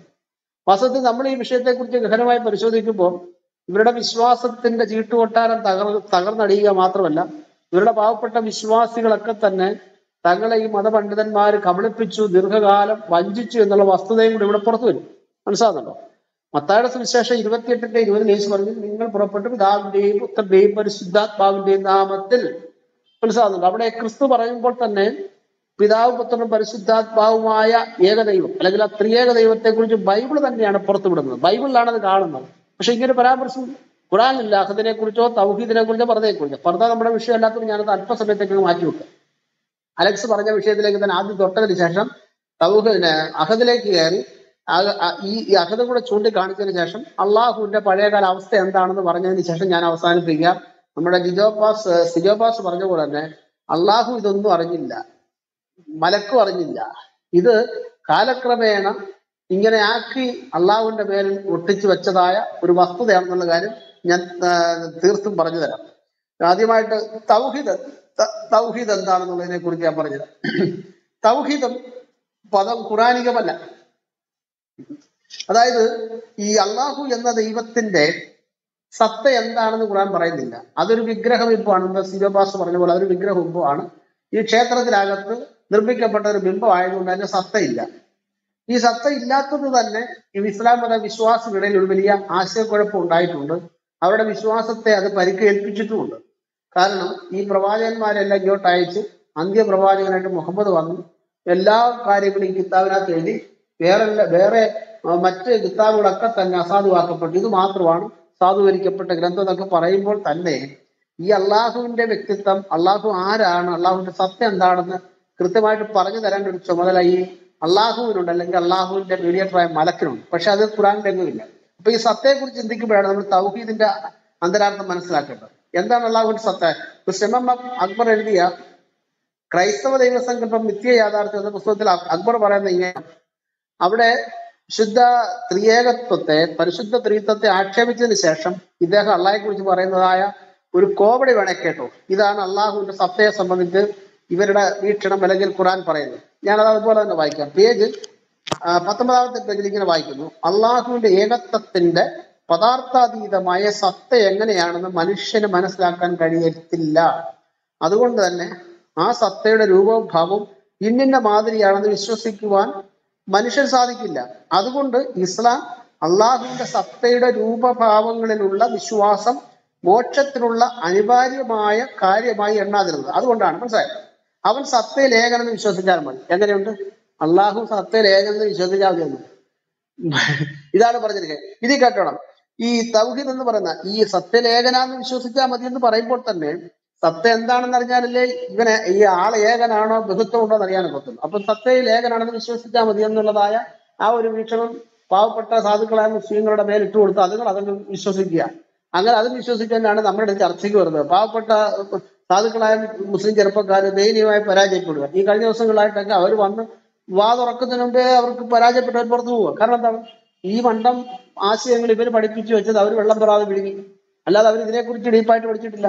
അപ്പം സത്ത ഇല്ലാത്തതായ ഒന്നിനെ കുറിച്ചാണ് ഇവർ ഏകൻ എന്ന് പറയുന്നത്. സത്ത ഉണ്ടെങ്കിലല്ലേ ഈ ആൾ ഏകത്വമുള്ള ആളാണോ അല്ലെങ്കിൽ ബഹുത്വം ഉണ്ടോ എന്ന് അറിയത്തുള്ളൂ. എന്തായാലും അതവിടെ നിൽക്കട്ടെ. എന്നാൽ ഈ തൗഹീദ് എന്ന പദത്തെ കുറിച്ച് 2002 പുറത്തിറക്കിയ ഖുറാന്റെ ഒരു വിശേഷാൽ പതിപ്പെന്ന് പറയുന്ന ഒരു പുസ്തകമുണ്ട്. അതിന്റെ പേജ് 61 ജമാൽ മൗലവി മലപ്പുറം എഴുതിയിരിക്കുന്നത് ഞാൻ അതുപോലെ തന്നെ വായിക്കാം. അപ്പൊ നമ്മുടെ അലക്സ് ചോദിച്ചതിന് ഉത്തരവ് അലക്സ് ശ്രദ്ധിച്ച് കേൾക്കുക. അലക്സ് പറഞ്ഞ് ശ്രദ്ധിച്ച് കേൾക്കുക. ഇങ്ങനെ രേഖപ്പെടുത്തിയിരിക്കുന്നത് പേജ് 61 ഇങ്ങനെ പറയുന്നു: അള്ളാഹുവിന്റെ അതുല്യതയെയും അദ്വിതീയതയെയും ഏകത്വത്തെയും കുറിക്കുന്ന സർവാംഗീകൃതമായ സാങ്കേതിക സംജ്ഞയാവുന്നു തൗഹീദ്. തനത് രൂപത്തിൽ ഖുർആൻ ഇല്ലാത്ത ഈ പദം മതമീമാംസകരുടെയും വേദശാസ്ത്രിമാരുടെയും സംഭാവനയാണ്. കേട്ടോ അലക്സ് ബ്രദർ, കേട്ടല്ലോ? ഈ പദം, ഈ അള്ളാഹുവിന് ഇവർ ചാർത്തി കൊടുത്ത ഈ തൗഹീദ് എന്ന പദം ഖുറാനികമല്ല. അതാരുടെ സംഭാവനയാ? മതമീമാംസകന്മാരുടെയും വേദശാസ്ത്രിമാരുടെയും സംഭാവനയാണ്. അതിന്റെ അർത്ഥം എന്താണ്? അള്ളാഹുവിന്റെ അദ്വിതീയത, അള്ളാഹുവിന്റെ ഏകത്വം, അതുപോലെ തന്നെ അള്ളാഹുവിന്റെ അതുല്യത. ഇതാണ് അത് ആ പദം കൊണ്ട് ഉദ്ദേശിക്കുന്നത്. പക്ഷെ ഈ സാധനം ഖുറാനികമല്ല, ഖുറാനിലില്ല. ഇത് പുറത്തു നിന്ന് എടുത്തുകൊണ്ടുവന്ന് ഖുറാനകത്തതില്ല, അള്ളാഹുവിന്റെ പേര് ചാർത്തി കൊടുത്ത. മനസ്സിലായോ? നമ്മള് ഇവരുമായിട്ട് സംസാരിക്കുമ്പോഴത്തേനും തൗഹീദ് എന്ന് പറഞ്ഞൊരു ഭയങ്കര ആന പോലെ ഏതാണ്ട് ഭയങ്കര സംഭവം ഇവർ പറഞ്ഞത്. പക്ഷെ ഈ സാധനം ഖുറാനിൽ ഇല്ലാത്തതാണ്, പുറത്തു നിന്ന് കൊണ്ടുവന്ന് ഇവര് അള്ളാഹുവിന് ഘടിപ്പിച്ചു കൊടുത്തതായ പദപ്രയോഗമാണ് തൗഹീദ്. തൗഹീദ് എന്ന് പറഞ്ഞാൽ എന്താണ്? ഏകമാക്കുക എന്നാണ്. ഏകൻ എന്നുള്ളതല്ല, ഏകമാക്കുക. കാരണം ഈ പദം പുറത്തുനിന്ന് വന്നതാ. ക്ഷേത്രത്തിലിരുന്ന കാബ ക്ഷേത്രത്തിലിരുന്ന അള്ളാഹുവിനെ ഏകനാക്കുക എന്നാണ് ആ പദത്തിന്റെ അർത്ഥം. കാരണം അവിടെ ബഹുത്വങ്ങളിൽ ഒന്നാണ് ഈ അള്ളാഹു എന്നുള്ള കാര്യം. അഹദിനെ കുറിച്ച് ഞാൻ പറയുമ്പോൾ നിങ്ങൾക്ക് അത് ബോധ്യപ്പെടും. അഹദിനെ കുറിച്ച് ഞാൻ ഇനി പറയുമ്പോൾ നിങ്ങൾക്ക് മനസ്സിലാകും അഹദ് എന്ന് പറഞ്ഞാൽ എന്താണ്. അതിന്റെ അർത്ഥം കൂടെ മനസ്സിലാകുമ്പോഴത്തേന് ഈ തൗഹീദ് എന്ന് പറയുന്ന പദം കൊണ്ട് വെക്കുന്നത് എന്താണ്? ഒന്നാക്കുക, ഒരുവനാക്കുക അല്ലെങ്കിൽ ഏകനാക്കുക എന്നാണ്. അപ്പൊ തൗഹീദ് പുറത്തു നിന്ന് വന്നതാണെന്നുള്ള കാര്യം നിങ്ങൾ മനസ്സിലായല്ലോ, നിങ്ങൾക്ക് മനസ്സിലാക്കാം. ഇനി അഹദിനെ കുറിച്ച് പറയാം. നമ്മള് ഈ അഹദ് ഈ പദത്തോട് ചേർത്ത് വെച്ച് ചിന്തിക്കുന്ന ഒരു പദമാണ്. അവരുടെ തുറുപ്പ് ചീട്ടാണ് അഹദ് എന്ന് പറയുന്നത്. അതിനവർ ഉദ്ധരിക്കുന്നത് സൂറത്ത് ഇഖ്ലാസ്, അതായത് 112 സൂറയുടെ 1-ാം വാക്യമാണ്. അവിടെ കുൽഹു അല്ലാഹു അഹദ് അല്ലാഹു സമദ് ലം യലിദ് വലം യൂലദ് വലം യകുൽ ലഹു കുഫുവൻ അഹദ് എന്നാണ് 1-ാമത്തെ ആയത്തിൽ കാണുന്നത്. അതിന്റെ അർത്ഥം ഇതാണ്: പറയുക, അവനാണ് അള്ളാഹു, അവൻ ഏകനാണ്. അള്ളാഹു ആരെ ആശ്രയിക്കാത്തവനാണ്, എല്ലാവരും ആശ്രയിക്കപ്പെടുന്നവൻ. അവൻ പിതാവ് പുത്രനോ അല്ല, അവന് തുല്യനായ ആരുമില്ല. ഇതാണ് വിദ്യാസമ്പന്നരെന്ന് പറയുന്ന പണ്ഡിതന്മാർ തുടങ്ങി വിദ്യാവിഹീനരായ സാധുക്കളായ ആളുകൾ വരെ എടുത്തുകൊണ്ട് വരുന്ന ഒരു സൂറയാണിത്. നമ്മള് ഏകദൈവ വിശ്വാസത്തെ കുറിച്ച് അവരോട് ചോദിക്കുമ്പോൾ പെട്ടെന്ന് ചാടി എടുത്തുണ്ടോ അള്ളാഹുവിന് പുത്രനില്ല, മകനില്ല, അള്ളാഹു ആരും ജനിപ്പിച്ചിട്ടുണ്ട് എന്നൊക്കെ പറയുമ്പോഴത്തേന് പാവപ്പെട്ട സാധാരണക്കാരാണെന്ന് ചോദിച്ചു ഇത് ഭയങ്കര സംവാദിയായിരിക്കും. ഇനി കാട്ടണം, ഈ വാക്കിനകത്ത്, അതായത് ഈ 1-ാം വാക്യത്തിലാണ് ഈ അഹദ് എന്ന് പറയുന്ന പദം കിടക്കുന്നത്. കുഫുവൻ അഹദ്, മനസ്സിലാകുന്നുണ്ടോ? ഈ കുഫുവൻ അഹദിനെ കുറിച്ച് ഇനി പണ്ഡിതന്മാര് പറയുന്നത് എന്താണെന്നും കൂടെ നിങ്ങൾ കേൾക്കണം. അപ്പോഴാണ് ഇതിന്റെ പൊള്ളത്തരം മനസ്സിലാക്കുന്നത്. അപ്പൊ ആദ്യമായി നിങ്ങൾ കേട്ടല്ലോ, ഈ തൗഹീദ് എന്ന് പറയുന്ന ഖുറാനികമല്ല, പുറത്തു നിന്ന് എടുത്തുകൊണ്ട് വന്ന് അള്ളാഹുവിനെ ഏകമാക്കാനായിട്ട് ഉപയോഗിച്ചൊരു വേടാണ് തൗഹീദ് എന്നുള്ളത്. രണ്ടാമത് അഹദ്, അതിനോട് തത്തുല്യമായ മറ്റൊരു പദമാണ്. ഈ പദത്തെ കുറിച്ച് അബൂ അല്ല മൗദൂദി അദ്ദേഹത്തിന്റെ ഖുറാൻ വ്യാഖ്യാനത്തിൽ പറയുന്നത് ഇങ്ങനെയാണ്. ഞാനത് അതുപോലെ തന്നെ വായിക്കുന്നു. അദ്ദേഹത്തിന്റെ ഖുറാന്റെ വ്യാഖ്യാനം ഈ 112-ാം സൂറയ്ക്ക് അദ്ദേഹം കൊടുത്തിരിക്കുന്നതായ നോട്ട്സ് ഇങ്ങനെയാണ്: ഈ വാക്യത്തിൽ അള്ളാഹുവിനെ അഹദ് എന്ന് വിശേഷിപ്പിച്ചത് അറബി ഭാഷയിൽ ഈ പദത്തിന്റെ അസാധാരണമായ പ്രയോഗമാണ്. സാധാരണഗതിയിൽ ഈ പദം മറ്റൊന്നിനെ അതിനോട് ഘടിപ്പിച്ചുകൊണ്ടോ അതിനെ മറ്റൊന്നിനോട് ഘടിപ്പിച്ചുകൊണ്ടോ ആണ് ഉപയോഗിക്കുക. ഉദാഹരണം, ആഴ്ചയിലെ പ്രഥമ ദിവസം, നിങ്ങളിൽ ഒരാളെ അയക്കുക.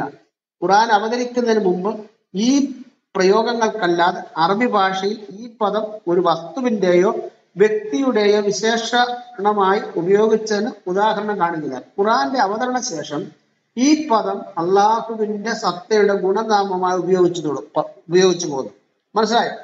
അതായത് ഈ പദത്തിന്റെ അർത്ഥം എന്തെന്ന് ചോദിച്ചാൽ, ഈ മുഹമ്മദിന്റെ ജനനത്തിന് മുമ്പ്, ഇസ്ലാമിന് മുമ്പ് ഈ പദം എന്തിനെയാണ് ഉപയോഗിക്കുന്നത്? ഈ പദം മറ്റൊന്നിനെ അതിനോട് ഘടിപ്പിച്ചുകൊണ്ടോ അതിനെ മറ്റൊന്നിനോട് ഘടിപ്പിച്ചുകൊണ്ടോ ആണ് ഇത് ഉപയോഗിക്കുക. അതായത് ആഴ്ചയിലെ പ്രഥമ ദിവസം. അപ്പൊ ആഴ്ച എത്ര ഉണ്ട്? 7 ദിവസം. 7 ദിവസത്തിലെ 7 ദിവസങ്ങളിൽ ഒരു ദിവസത്തിന് പറയുന്ന അഹതെന്നാ. അപ്പൊ അവിടെ ബഹുത്വം വന്നില്ല, 7-1 കേട്ടോ. അതുപോലെ തന്നെ അദ്ദേഹം എക്സാമ്പിൾ പറയാണ്, നിങ്ങളിൽ ഒരാളെ അയക്കുക, അതിന് പറയുന്ന അഹതെന്നാണ്. അപ്പൊ നിങ്ങളിൽ ഒരാളെ അയക്കുക എന്ന് പറയുമ്പോൾ ബഹുവചനമായി. നിങ്ങളെന്ന് പറയുമ്പോഴത്തേന് 5 പേരോ 10 പേരോ അത് 100 പേരോ എത്ര പേരോ കാണാം, അതിലൊരാൾക്ക് കൊടുക്കുന്ന വേടാണ് ഈ അഹതെന്ന് പറയുന്നത്. അതായത് അഹതെന്ന് പറഞ്ഞാൽ അനേകരിൽ ഒരുവൻ എന്നാണ് ഈ പദത്തിന്റെ അർത്ഥം. അപ്പം ഇസ്ലാമിന് മുമ്പ് അങ്ങനെ കിടന്നതായ ആ വാക്കിനെ എടുത്തുകൊണ്ടുവന്ന് ഇസ്ലാം ആവിർഭവിച്ചു കഴിഞ്ഞപ്പോൾ, അള്ളാഹുവിനെ ഒരു ദൈവമാക്കി കഴിഞ്ഞപ്പോൾ അള്ളാഹുവിന്റെ വള്ളയ്ക്ക് കൊണ്ടുവന്ന് ഈ പദവും കൊണ്ട് ഒട്ടിച്ചു വെച്ചു. ഇതൊക്കെ ഇങ്ങനെ പറഞ്ഞാൽ ഇത് മനസ്സിലാകത്തുള്ളൂ, മനസ്സിലായോ? അപ്പൊ ഈ പദവും പുറത്തു നിന്ന് വന്നതാണെന്നും ഇത് ബഹുത്വങ്ങളിൽ ഒന്നാണെന്നും അനേകരിൽ ഒന്നാണെന്നും അനേക എണ്ണങ്ങളിൽ ഒന്നിനെ കുറിക്കുന്നതിനാണ് അഹദ് ഉപയോഗിക്കുന്നതെന്ന് കൃത്യമായിട്ട് ബോധ്യപ്പെട്ടല്ലോ. അപ്പൊ ഈ 2 പദങ്ങളും ഖുറാനുമായിട്ടോ ഇസ്ലാമിക മതഗ്രന്ഥങ്ങളുമായിട്ട് യാതൊരു ബന്ധമില്ലാതെ പുറത്തു നിന്ന് അള്ളാഹുവിന്റെ മേൽ ചാർത്തിയതാണ്. എന്നിട്ടാണ് ഈ സുഹൃത്തുക്കള്, ഈ അക്ബറിനെ പോലെയുള്ളവര് ബൈബിളിനകത്തേക്ക് വന്ന് ബൈബിളിനെ മാന്തിപ്പറിക്കാനായിട്ട് ശ്രമിക്കുന്നത് കേട്ടോ. ഞാൻ പ്രാരംഭത്തിൽ പറഞ്ഞ പോലെ ദൈവം ത്രിയേകനാണെന്നുള്ള ബൈബിളെ വെളിപ്പെടുത്തിയേക്കുന്നത്. അങ്ങനെ ഒരു വെളിപ്പാട് ഈ അഹദിനെ കുറിച്ചോ തൗഹീദിനെ കുറിച്ചോ ഖുറാനിലില്ല. ബൈബിൾ എന്ത് കൃത്യമായി ആ ബൈബിൾ പറഞ്ഞിരിക്കുന്നതായ സത്യത്തെ പിച്ച് ചീന്തി ആക്ഷേപിച്ച് അപമാനിച്ച് നിങ്ങൾക്ക് 3 ദൈവം ഉണ്ടോ, ഞങ്ങളുടെ ഭയങ്കര സംഭവമാണെന്ന് പറഞ്ഞുകൊണ്ട് വരുമ്പോഴത്തേന് നിങ്ങൾ ദയവ് ചെയ്ത് ഈ വക കാര്യങ്ങൾ കൃത്യമായി മനസ്സിലാക്കി അവരോട് പറഞ്ഞു കൊടുക്കണം. കാരണം ഈ ഭാഗങ്ങളെല്ലാം തന്നെ അവരുടെ പണ്ഡിതന്മാരാണ് പറഞ്ഞിരിക്കുന്നത്. എന്ത്? ഈ അഹദ് എന്ന് പറഞ്ഞാൽ അനേകരിൽ ഒരുവനെന്നാകുന്നു, ബഹുത്വങ്ങളിൽ ഒന്നിനെ കുറിക്കുന്നതാകുന്നു അഹദ്. തൗഹീദ് എന്ന് പറഞ്ഞാൽ മതമീമാംസകന്മാരും വേദശാസ്ത്രിമാരും നൽകിയ സംഭാവനയാണ്, ഖുറാനികമല്ല എന്ന് അവരുടെ മൗലവിമാർ പറയുന്നു. അപ്പൊ അങ്ങനെ ഇരിക്കെ പിന്നെ നിങ്ങൾക്ക് മറ്റ് മതഗ്രന്ഥങ്ങളിൽ പ്രവേശിച്ച് മറ്റ് മതവിശ്വാസത്തെയോ മറ്റൊന്നിനെ വിമർശിക്കുവാനായിട്ട് ധാർമ്മികമായ അവകാശം ഇസ്ലാമിസ്റ്റുകൾക്ക് ഇല്ല എന്ന വസ്തുതയാണ് ഇവിടെ തെളിഞ്ഞു വരുന്നത്. ഇനി നമ്മൾ ചിന്തിക്കേണ്ടത് അള്ളാഹു ടോപ്പിക്കിലേക്ക് വരാൻ. അള്ളാഹുവിനെ സംബന്ധിച്ച് പുള്ളി ഇതൊന്നും അറിഞ്ഞിട്ടില്ല. ഈ അള്ളാഹയെ സംബന്ധിച്ച് അള്ളാഹ് ഖുറൈശികളുടെ ക്ഷേത്രമായ കാബ ക്ഷേത്രത്തിലെ ബഹുദൈവങ്ങളിൽ ഒന്നാണ് ഈ അള്ളാഹ്. അദ്ദേഹത്തിന് അവിടെ ഇരിക്കുന്നതാണ് ഇഷ്ടം. അദ്ദേഹത്തിന് 3 മക്കളുണ്ട്, ലാത്തിയുണ്ട്, ഉസ്സയുണ്ട്, മനാത്തിയുണ്ട്. അത് സൂറത്ത് നജ്മ 19-20 ആയത്തിൽ കാണാം. ലാത്തിയെയും മുസ്സയെയും മനാത്തിയെയും കുറിച്ച് നിങ്ങൾ എന്ത് പറയുന്നു എന്ന് ചോദിക്കുന്ന ആയത്ത് അവിടെ രേഖപ്പെടുത്തിയിട്ടുണ്ട്. അപ്പം 3 മക്കളുടെ ബാപ്പയായി അള്ളാഹു നിരവധി കുട്ടുദൈവങ്ങളോടുകൂടെ ഈ ക്ഷേത്രത്തിനകത്തിരിക്കുകയായിരുന്നു. മനസ്സിലായോ?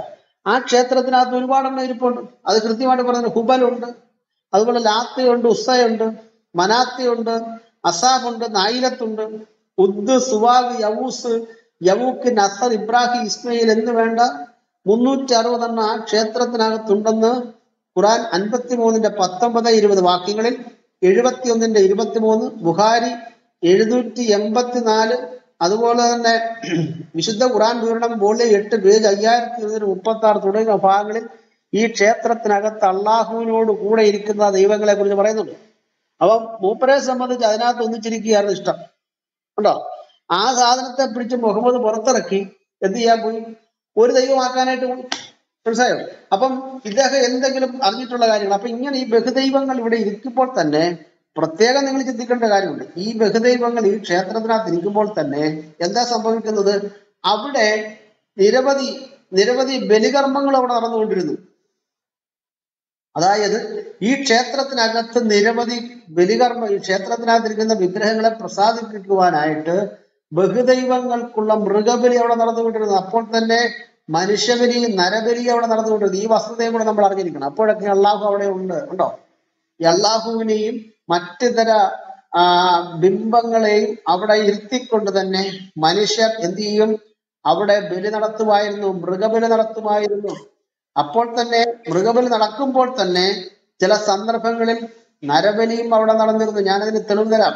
അപ്പൊ അതിനു മുമ്പായിട്ട് അവിടെ നടന്നതായ മൃഗബലിയെ കുറിച്ച് ഒരു ഭാഗം ഞാൻ നിങ്ങളെ വായിച്ചു കേൾപ്പിച്ചതിന് ശേഷം നരബലിയെ കുറിച്ചും പറയാം. കാരണം ഇതെല്ലാം കണ്ടും കേട്ട് സന്തുഷ്ടനായിരുന്നതായ ഒരു അള്ളാഹുവിനെ എടുത്താണ് ഇവരിവിടെ കൊണ്ടുവന്നിട്ട് ഒരു ഏകനാക്കുന്നത് കേട്ടോ. ഞാനിവിടെ വായിക്കാൻ പോകുന്നത് താരിഖുൽ ഇസ്ലാം പേജ് 54-ലാണ്. അവിടെ ഇരുന്നതായ ബിംബങ്ങൾക്ക് മൃഗങ്ങളെ അറുത്ത്, ഒട്ടകത്തെ അറുത്ത് രക്തം കൊണ്ടുവന്ന് ഈ ബിംബങ്ങളുടെ തലയിൽ പൂശുവാനും. ഈ അള്ളാഹുവോടുള്ളപ്പോൾ തന്നെ അവർക്ക് ഇഷ്ടപ്പെട്ടതായ ഈ ബിംബങ്ങളുണ്ട്. ഒരു ക്ഷേത്രത്തിൽ പ്രധാന മൂർത്തി ഒരാളാകും, അതിനോടനുബന്ധിച്ച് ഉപമൂർത്തികളായി വേറെ കുറെ എണ്ണം കാണുമല്ലോ. അപ്പം ഓരോ ഭക്തരെ സംബന്ധിച്ചിടത്തോളം ഭക്തർക്ക് ആവശ്യമുള്ളതായ ബിംബങ്ങൾക്ക് ബലി നൽകുന്നതായ ഒരു വഴിപാട് ചടങ്ങോടെ ഉണ്ടായിരുന്നു. ഞാൻ ആ ഭാഗം ഒന്ന് വായിക്കുന്നു. താരിഖുൽ ഇസ്ലാം പേജ് 54.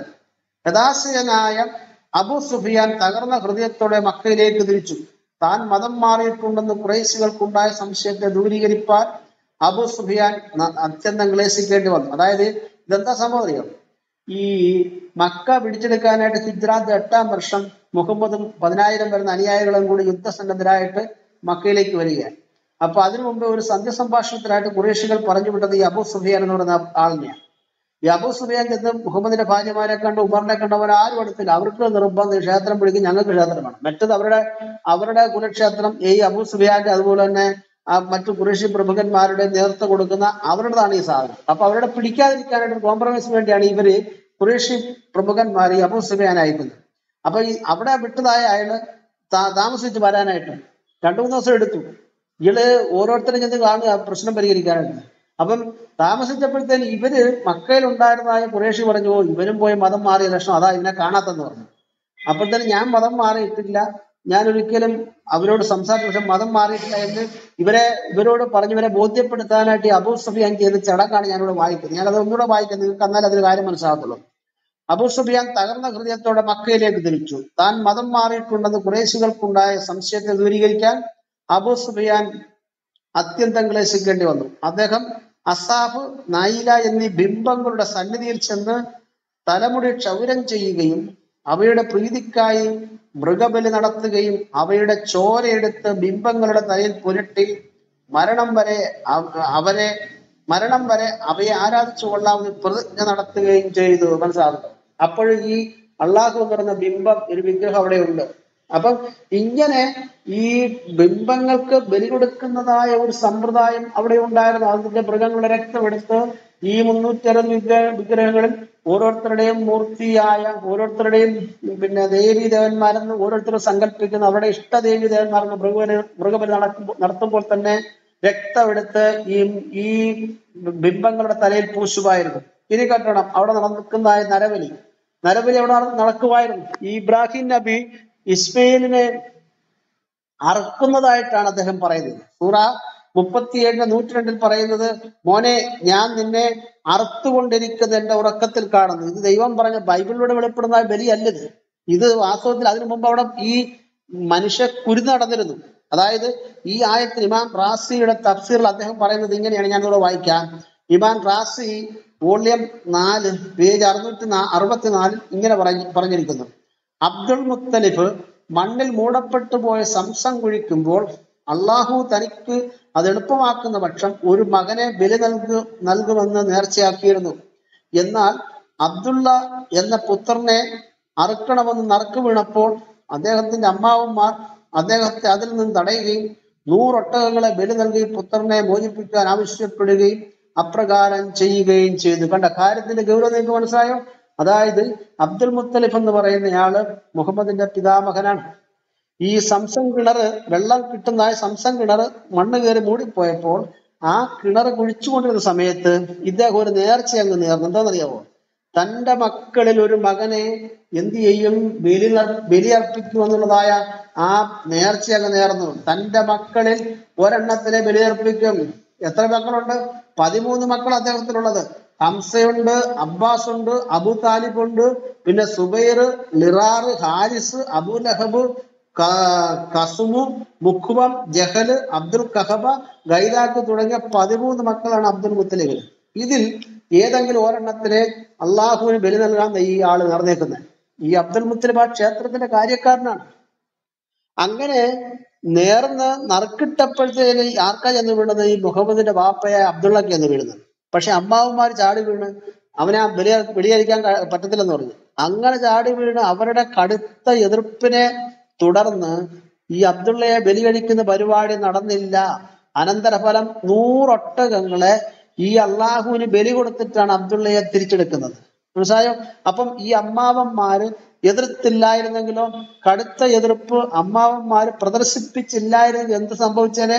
മുഹമ്മദിന്റെ ബാപ്പ അബ്ദുള്ളയെ ഈ അബ്ദുൽ മുത്തലിബ് അവിടെ കഴുത്ത് അറുത്ത് ചോര അള്ളാഹുവിന് കൊടുത്തരാം. മനസ്സിലായോ? അപ്പൊ അവിടെ നരബലി നടന്നിരുന്നു. അപ്പം ഈ ക്ഷേത്രത്തിനകത്തിരിക്കുന്ന അള്ളാഹു കൂടെ ഉപദൈവങ്ങളായ ദേവീദേവന്മാരിരിക്കുന്നു. അവർക്ക് കൊടുക്കുന്നതായ ബലിരക്തം, അള്ളാഹുവിന് കൊടുക്കുന്ന ബലിരക്തം, ഇതെല്ലാം കണ്ടു ആസ്വദിച്ചിരുന്ന അള്ളാഹുവിനെയാണ് മുഹമ്മദ് എടുത്ത് പുറത്തേക്ക് കൊണ്ടുവന്ന് ഒന്നാക്കാനായിട്ട് ശ്രമിച്ചത്. മനസ്സിലായോ? അങ്ങനെ അതിനകത്തിരിക്കുന്ന അള്ളാഹുവിന് എന്ത് തൗഹീദ് അറിയാം? ഏകനെന്ന് പറഞ്ഞാൽ പുള്ളിക്കറിയത്തില്ല. പുള്ളിക്ക് 3 പെൺമക്കള്. അത് പരമ്പരാഗതമായിട്ട് അറബികൾ വിശ്വസിച്ചുകൊണ്ടിരുന്നതാണ് അള്ളാഹുവിന് 3 പെൺമക്കളുണ്ടെന്നുള്ള കാര്യം. അത് കിതാബിനകത്ത് എഴുതി വെച്ചിട്ടുണ്ട്. 53-20 വായിക്കും, അവിടെ രേഖപ്പെടുത്തിയിരിക്കുന്നു. അപ്പം അങ്ങനെ എഴുതി വെച്ചിരിക്കുമ്പോ അങ്ങനെ ബഹുദൈവങ്ങളുടെ നടുവിലിരുന്നായ അള്ളാഹുവിനെ വലിച്ചു പുറത്തെടുത്ത് കൊണ്ടുവന്നിട്ട് മുഹമ്മദ് ലാ ഇലാഹ ഇല്ലല്ലാഹു മുഹമ്മദൻ റസൂലുള്ളാഹി അടിക്കുകയായിരുന്നു. അതായത് ഇലാഹ് എന്ന് പറയുന്നത് ആരുമില്ല, അള്ളാഹു മാത്രമാണ് ദൈവം, അള്ളാഹു മാത്രം മതി എന്ന് പുള്ളിയെ തീരുമാനിക്കുകയായിരുന്നു. അപ്പൊ ആളുകൾക്ക് എതിർപ്പുണ്ടായി, അറബികൾക്ക് എതിർപ്പുണ്ടായി. ആ എതിർപ്പ് കൃത്യമായിട്ട് ഖുർആൻ പറയുന്നുണ്ട്. സൂറ 38:5 പറയുന്നത് കേട്ടോ, നിങ്ങൾ കേൾക്കും. ഇങ്ങനെ അവിടെ പറയുന്നത്, ഇവൻ സകല ദൈവങ്ങളെയും ഒരൊറ്റ ദൈവമാക്കി മാറ്റിയിരിക്കുകയാണോ എങ്കിൽ ഇത് വല്ലാത്തൊരു വിസ്മയകരമായ കാര്യം തന്നെ കേട്ടോ. അവരെ സംബന്ധിച്ച്, അറബികളെ സംബന്ധിച്ച് ഇതെല്ലാം കൂടെ കൂടിക്കൊഴിഞ്ഞുകൊണ്ട് അവിയല് പോലെ കിടക്കുന്നതാണ് അവർക്ക് ഇഷ്ടം. ഈ ക്ഷേത്രത്തിനകത്തു നിന്ന് 3 മക്കളുടെ ബന്ധം വേർപെടുത്തി ബാപ്പയെ തനിച്ചെടുത്ത് അങ്ങോട്ട് മാറ്റി ഒരു ദൈവമാക്കിയപ്പോൾ അവർ പറയുകയാണ് ഇവൻ എല്ലാത്തിനെയും കൂടെ പിടിച്ച് ഒന്നാക്കാൻ പോവുകയാണോ? മനസ്സിലായോ? അപ്പൊ തൗഹീദ് എന്നതായ സംഭവം അള്ളാഹുവിന് പരിചിതമേ അല്ല, അള്ളാഹുവിന് അറിയത്തില്ല. അള്ളാഹുവിനെ സംബന്ധിച്ച് അറിയാവുന്നതായ ബന്ധം ഈ 3 മക്കളെ കുറിച്ച് അള്ളാഹുവിന് നല്ല ബോധ്യമുണ്ട്. ഉപദൈവങ്ങളായിട്ട് അവിടെ ഇരിക്കുന്ന മറ്റ് കുബലിനെ അസാഫിനെ നൈലത്ത് തുടങ്ങിയതായ ആ ദൈവങ്ങളെ കുറിച്ച് അള്ളാഹുവിന് ബന്ധമുണ്ട്. മാത്രമല്ല ഈ കിതാബ് എഴുതി വന്നപ്പോഴത്തേനും ഈ ക്ഷേത്രത്തിലെ പല ദൈവങ്ങളെ കുറിച്ചും ഈ കിതാബിൽ എഴുതേണ്ടതായിട്ട് വന്നു. നിങ്ങൾ ശ്രദ്ധിക്കൂ, സൂറ 71:31 5 ദൈവങ്ങളെ കുറിച്ച്, ഈ ക്ഷേത്രത്തിനകത്ത് 5 ദൈവങ്ങളുടെ പേര് അവിടെ എഴുതി വെച്ചിട്ടുണ്ട്. അതിനെക്കുറിച്ച് ആ ആയത്തിന് നിരവധി വ്യാഖ്യാതാക്കൾ നല്ല വിചിത്രമായ വ്യാഖ്യാനം കൊടുത്തിട്ടുണ്ട്. മനസ്സിലായോ? അപ്പൊ എല്ലാം കൂടെ കൂടിക്കലർന്ന് ബഹുദൈവങ്ങളുടെ നടുവിൽ നിന്നാണ് അള്ളാഹുവിനെ പറിച്ചെടുത്ത് മുഹമ്മദ് ഒരു ദൈവമാക്കുന്നത്. ഇത് എന്ത് കൃത്യമാണ് പ്രിയമുള്ളവരെ! എന്തോ ഒരു വിശ്വാസമാണിത്, അതപ്പതിച്ച വിശ്വാസമല്ലേ ഇത്. അറബികളുടെ കുലക്ഷേത്രത്തിൽ പ്രാചീന കാലം മുതൽ അവരാരാധിച്ചുകൊണ്ടിരുന്ന അവരുടെ ദൈവങ്ങളിൽ ഒന്നിനെ കയ്യൂക്ക് നിമിത്തം കായിക ബലത്തിലൂടെ പിടിച്ചെടുത്ത് ആ ക്ഷേത്രത്തിനകത്ത് ചെന്ന് തനിക്കിഷ്ടപ്പെട്ട ഒരു വിഗ്രഹത്തെ ഒന്നിനെ നിർത്തിയിട്ട് ബാക്കിയുള്ളതിനെല്ലാം നിർമ്മാർജ്ജനം ചെയ്ത് ഇതാണ് ദൈവം എന്ന് പറയുന്നത്. അതൊരു അതപ്പതിച്ച പ്രകൃതിയല്ലേ അത്? അതാണ് ദൈവം എന്ന് പറയുന്നത്. അതുകൊണ്ട് തന്നെയാണ് എന്റെ ബഹുബലിയിൽ പറഞ്ഞത് അള്ളാഹുവിന്റെ സത്യം ആരും കണ്ടുപിടിക്കാൻ കഴിയത്തില്ലത്. ഈ വിഗ്രഹത്തിന്റെ സത്യം എങ്ങനെ കണ്ടുപിടിക്കാൻ കഴിയും? ഈ വിഗ്രഹത്തെ ഏകനായിട്ട് വിശ്വസിച്ചാവുന്ന അക്ബർ ആശാന്മാരും പറയുന്നു. മനസ്സിലായി? എങ്കിൽ ഇവര് സത്യസന്ധമായി ചില കാര്യങ്ങൾ ഇവർ പറഞ്ഞു.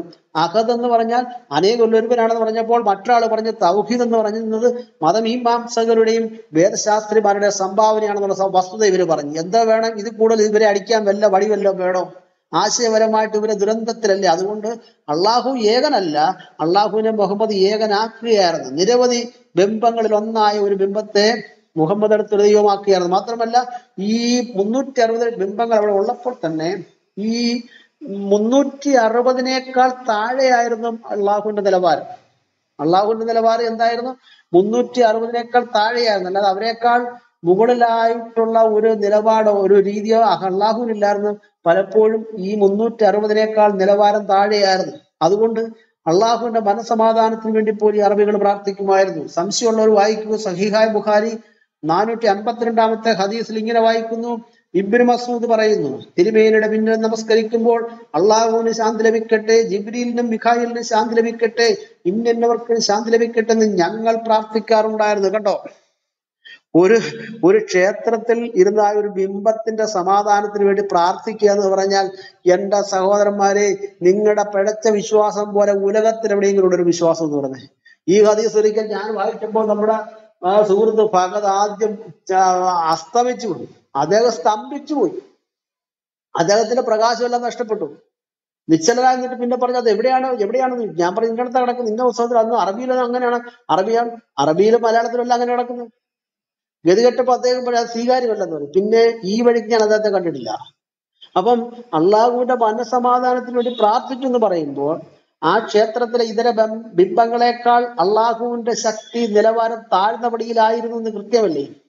അതുകൊണ്ട് ഞാനിവിടെ നിർത്തുകയാണ്. തൗഹീദിനെ സംബന്ധിച്ച് അള്ളാഹുവിന് എന്തറിയാം? അള്ളാഹുവിനൊന്നും അറിയത്തില്ല, പാവം. അതിനെ ക്ഷേത്രത്തിനകത്തിരുന്നതായ ഒരു കീടബിംബം എന്നല്ല, അതിനപ്പുറത്തൊന്നുമില്ല. എന്നാൽ ഞങ്ങൾക്ക് പ്രിയമുള്ള സുഹൃത്തുക്കളെ, സ്നേഹിതരെ, സഹാക്കളെ, നിങ്ങളോട് ചിലത് പറയാനുണ്ട്. ജീവിക്കുന്ന ഒരു ദൈവമുണ്ട് എന്ന വസ്തുത നിങ്ങൾ അറിഞ്ഞിരിക്കണം. ജീവിക്കുന്ന ഒരു ദൈവമുണ്ട്. ആ ദൈവത്തെ നിങ്ങൾക്ക് കാണണമെങ്കിൽ വിശുദ്ധ ബൈബിളിലേക്ക് വരണമേ. അവൻ ജീവനുള്ളവനാണ്, ജീവിക്കുന്നവനാണ്, ജീവിപ്പിക്കുന്നവനാണ്. ആയിരങ്ങളെ പതിനായിരങ്ങളെ അനുനിമിഷം ജീവിപ്പിച്ചുകൊണ്ടേയിരിക്കുന്ന സർവശക്തനായ ദൈവമാണ്. അവനൊരു ബിംബമല്ല, അവനൊരു ഭൗതിക വസ്തുവല്ല, അവനൊരു മൂർത്തഭാവമില്ല. അവൻ അമൂർത്തനാണ്, അവൻ അഭൗതികമാണ്, അവൻ പഞ്ചേന്ദ്രിയങ്ങൾക്ക് അതീതനാണ്, പദാർത്ഥാതീതനാണ്, ഇന്ദ്രിയാതീതനാണ്. ആ ദൈവത്തെയാണ് ബൈബിൾ വെളിപ്പെടുത്തുന്നത്. അതുകൊണ്ട് നിങ്ങളുടെ ഈ വിഗ്രഹാരാധന വിട്ട്, പഴയ അറബികളുടെ പഴയ മ്ലേച്ഛ ആ ബിംബത്തെ വിട്ട്, ആ ബിംബത്തെ എടുത്തുകൊണ്ടൊന്നൊരു ഏകനാക്കിയതായ ആ സമ്പ്രദായത്തെ നിങ്ങൾ തള്ളിക്കളഞ്ഞുകൊണ്ട് ബൈബിളിലൂടെ വെളിപ്പെടുന്ന സത്യദൈവത്തിലേക്ക് വരുവാൻ നിങ്ങളെ ഞങ്ങൾ സ്വാഗതം ചെയ്യുകയാണ്, ആഹ്വാനം ചെയ്യുകയാണ്. അതെ, ബൈബിൾ പറയുന്നു അതേ അവിടുന്ന് ഏകനാകുന്നു. ബൈബിൾ പറയുന്നു അതേ ദൈവ സർവജ്ഞാനിയാകുന്നു. ബൈബിൾ പറയുന്നു ദൈവ സർവ്വവ്യാപിയാകുന്നു. ബൈബിൾ പറയുന്നു ദൈവ സർവശക്തനും നിത്യനുമാകുന്നു പറയുന്നു. ആ ദൈവം 2000 വർഷങ്ങൾക്ക് മുമ്പ് മനുഷ്യനെ രക്ഷിക്കുവാൻ, നിങ്ങളെയും എന്നെയും എന്റെ ഈ സ്വരം ശ്രമിക്കുന്ന സകലരും രക്ഷിക്കുവാനായിട്ട് സ്വർഗത്തിൽ നിന്ന് ഭൂമിയിലേക്ക് ഇറങ്ങി വന്നു. ആർ നമുക്ക് വേണ്ടി പോകുമെന്നുള്ളതായ ചോദ്യത്തിന് പുത്രൻ പറയുന്നു, പിതാവേ, ഞാനിതാ പുസ്തകത്തിലുള്ള എന്നെ കുറിച്ച് എഴുതിയിരിക്കുന്നു, അങ്ങയുടെ ഇഷ്ടം ചെയ്യുവാൻ ഞാനിതാ വെമ്പൽ കൊള്ളുന്നു എന്ന് പറഞ്ഞുകൊണ്ട് ക്രിസ്തു ഇതാ താഴേക്ക് ഇറങ്ങി വരുന്നു. അവന്റെ അവതാരം കണ്ടപ്പോൾ, അവന്റെ മനുഷ്യാവതാരം കണ്ടപ്പോൾ, അവന്റെ ജന്മം കണ്ടപ്പോൾ ദൂതന്മാർ ഒന്നടങ്കം വിളിച്ചു പറഞ്ഞു, അത്യുന്നതങ്ങൾ ദൈവത്തിന് മഹത്വം, ഭൂമിയിൽ ദൈവപ്രസാദമുള്ള മനുഷ്യർക്ക് സമാധാനം. ദൂതഗണങ്ങളുടെ വലിയ ഘോഷമായിരുന്നു അവിടെ നടന്നത്. പിന്നീടുള്ളതായ ക്രിസ്തുവിന്റെ 3 വർഷത്തെ മിനിസ്ട്രി നിങ്ങൾ നോക്കൂ. അതെ, അവന്റെ കാൽക്കൽ വന്ന് വീഴുന്നു. ആരൊക്കെ ദൈവത്തെ അന്വേഷിച്ചു, അവരെല്ലാം വന്ന് വീണത് ക്രിസ്തുവിന്റെ പവിത്രമായ പാതാര ബിന്ദങ്ങളിലാണ്. അവനെ ആരാധന സ്വീകരിക്കുന്നു, പ്രാർത്ഥനയ്ക്ക് മറുപടി കൊടുക്കുന്നു. മാത്രമല്ല അവന്റെ അടുക്കൽ വന്ന പ്രശ്നങ്ങൾക്കെല്ലാം അവൻ മറുപടി കൊടുത്തുകൊണ്ട് താൻ ജീവിക്കുന്ന ദൈവമാണെന്നും ജീവനുള്ളവനാണെന്നും അസന്നിഗ്ധമായി അവൻ പ്രഖ്യാപിക്കുന്നു. മാത്രമല്ല യോഹന്നാൻ 14:14 അവൻ പറഞ്ഞു, എന്റെ നാമത്തിൽ നിങ്ങൾ എന്നോട് അപേക്ഷിക്കുന്നതൊക്കെ ഞാൻ ചെയ്തു തരും. കേട്ടോ, ഇതാരാണ് പറഞ്ഞിട്ടുള്ളത്? ചരിത്രത്തിൽ ആരെങ്കിലും പറഞ്ഞൊരു വ്യക്തിയെ നിങ്ങൾക്ക് കാണണോ? അത് കാണണമെങ്കിൽ ക്രിസ്തുവിനെ നിങ്ങൾക്ക് കാണാം. അതെ, അങ്ങനെ തന്റെ ദൈവത്വം പരസ്യമായി വിളംബരം ചെയ്തുകൊണ്ട് മനുഷ്യവർഗത്തിനോട് പാപ പരിഹാര ബലിയായി തീർന്ന് മരിച്ച് അടക്കപ്പെട്ടുന്നാൽ 3-ാം നാൾ സ്വശരീരനായി കരുത്തോടെ ഉയർത്തെഴുന്നേറ്റ കർത്താവ് യേശു ക്രിസ്തു തന്റെ ശിഷ്യന്മാർ കാണുകയും, തന്റെ ശിഷ്യന്മാർക്ക് 40 ദിവസങ്ങൾ അവൻ പ്രത്യക്ഷനായി പല സന്ദർഭങ്ങളിലായിട്ട് അവസാനം അവരെല്ലാവരെയും കാണുക അവൻ സ്വർഗാരോഹണം ചെയ്തു.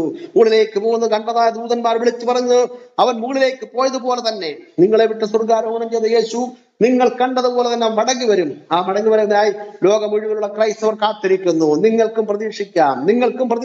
നിങ്ങളുടെ മ്ലേച്ഛമായ ആരാധന വിടൂ, ക്രിസ്തുവിലേക്ക് നിങ്ങൾ മടങ്ങി വരുന്നു ആഹ്വാനം ചെയ്തുകൊണ്ട് ഞാൻ എന്റെ വാക്കുകൾ സംഹരിക്കുന്നു. ദൈവം നമ്മെ സഹായിക്കട്ടെ. Thank you Chacko pastor. വളരെ കൃത്യമായിട്ടുള്ള കാര്യങ്ങളാണ് നമ്മളിവിടെ പങ്കുവച്ചിരിക്കുന്നത്. തൗഹീദ് എന്ന് പറഞ്ഞാൽ സിമ്പിൾ ആയിട്ട് ഇത്രേ ഉള്ളൂ, അള്ളാഹു ഏകനാണ് എന്നുള്ള വിശ്വാസമാണ്. എന്നാൽ അള്ളാഹു ഏകനാണെന്ന് പറയുന്ന ആ വിശ്വാസം, അത് സത്യത്തിൽ അള്ളാഹു അറിഞ്ഞിട്ടില്ല എന്നുള്ള കാര്യമാണ് നമ്മൾ പറയുന്നത്. കാരണം അള്ളാഹുവിന്റെ മേൽ നമുക്ക് ഈ കുറ്റമൊന്നും ചുമത്താൻ പറ്റത്തില്ല. ഇസ്ലാമിന്റെ ഈ ദൈവശാസ്ത്രമൊക്കെ പിൻകാലത്ത് ഉണ്ടായതാണ്. തൗഹീദ് എന്ന പദം പോലും എവിടെ ഇല്ല, ഖുറാനിലില്ല. അത് നമ്മൾ മനസ്സിലാക്കേണ്ട കാര്യമാണ്. തൗഹീദ് എന്ന പദം എവിടെ ഇല്ല, ഖുറാനിലില്ല.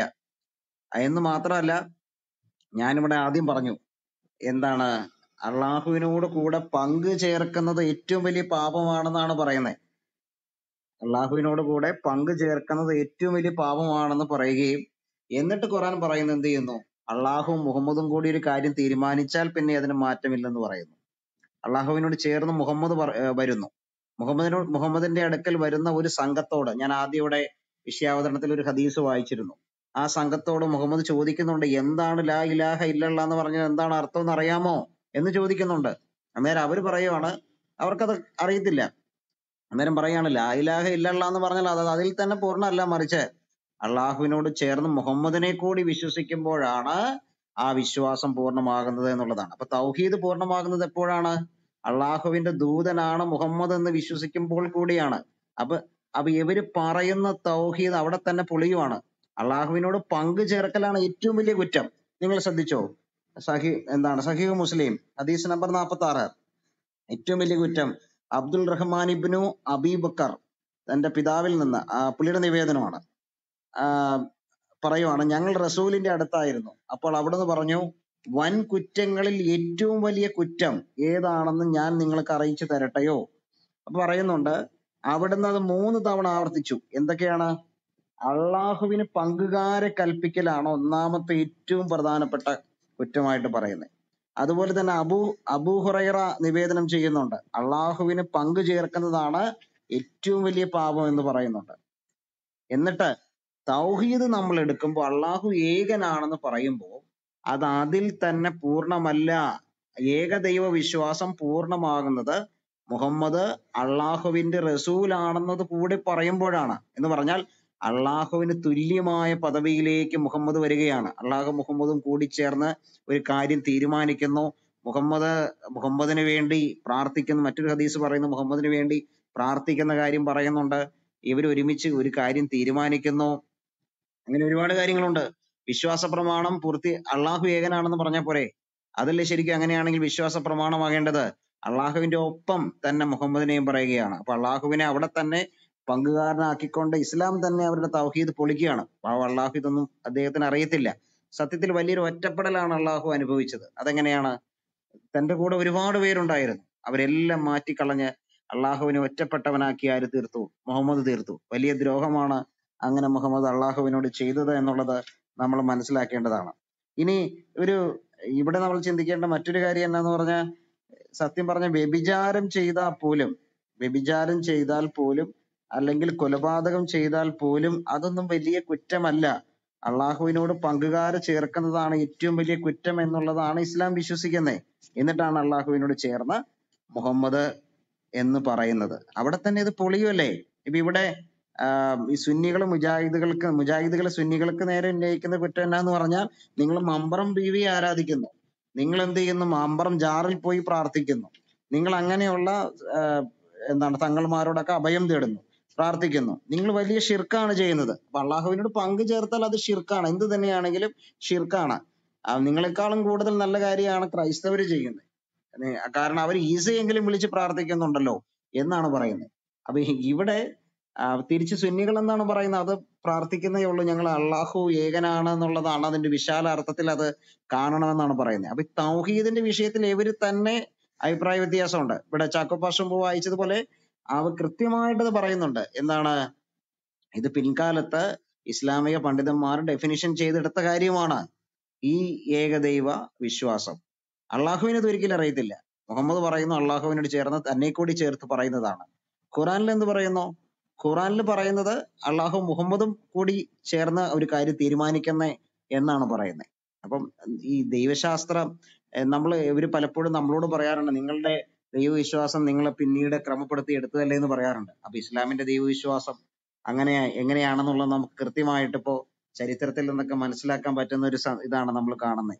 ഇസ്ലാമിന്റെ ദൈവശാസ്ത്രത്തെ കുറിച്ച് പഠിക്കുമ്പോൾ നമ്മളാരും പറയുന്നതല്ല, എവരുടെ ഖുറാനും ഹദീസും വായിക്കുമ്പോൾ നമുക്ക് തന്നെ എന്ത് ചെയ്യുന്നതാണ്, മനസ്സിലാവുന്ന കാര്യമാണ് ഞങ്ങളിവിടെ പറഞ്ഞത്. അപ്പൊ തൗഹീദ് എന്ന് പറഞ്ഞാൽ അള്ളാഹുവിന് എന്താണ് തൗഹീദ്?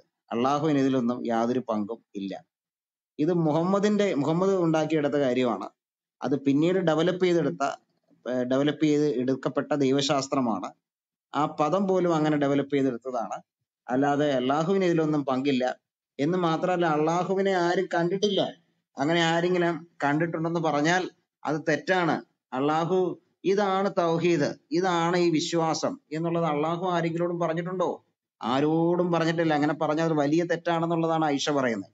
അങ്ങനെ ആരെങ്കിലും പറഞ്ഞാൽ, അപ്പൊ മുഹമ്മദ് കണ്ടതായിട്ടൊരു സംശയം ഉണ്ടല്ലോ എന്നൊരാൾ ചോദിക്കുന്നുണ്ട്. അപ്പൊ ആയിഷ പറയുന്നത് എന്താണ്? അങ്ങനെയൊന്നും സംഭവമില്ല, അത് ജിബ്രീലാണ് എന്നാണ് ആയിഷ പറയുന്നത്. അപ്പം അള്ളാഹു ഇത് ആരോടും പറഞ്ഞിട്ടില്ല.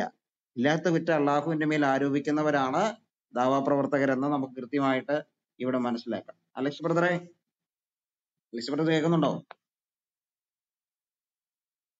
അലക്സ് ബ്രദർ ഉണ്ടോ?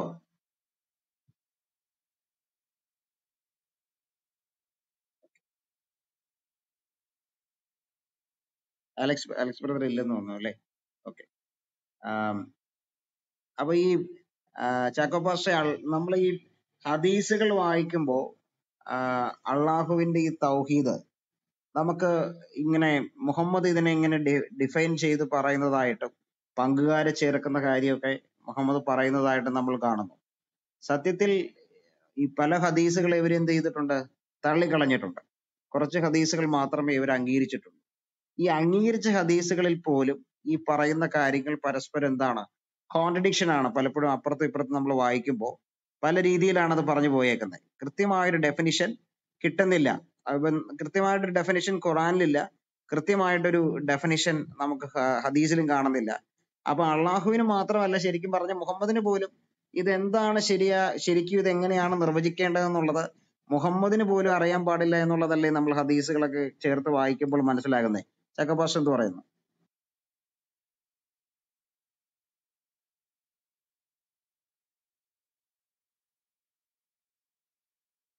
ചക്കപാഷ കേൾക്കുന്നുണ്ടോ? ഞാൻ ഒഡിബിൾ ആണോ?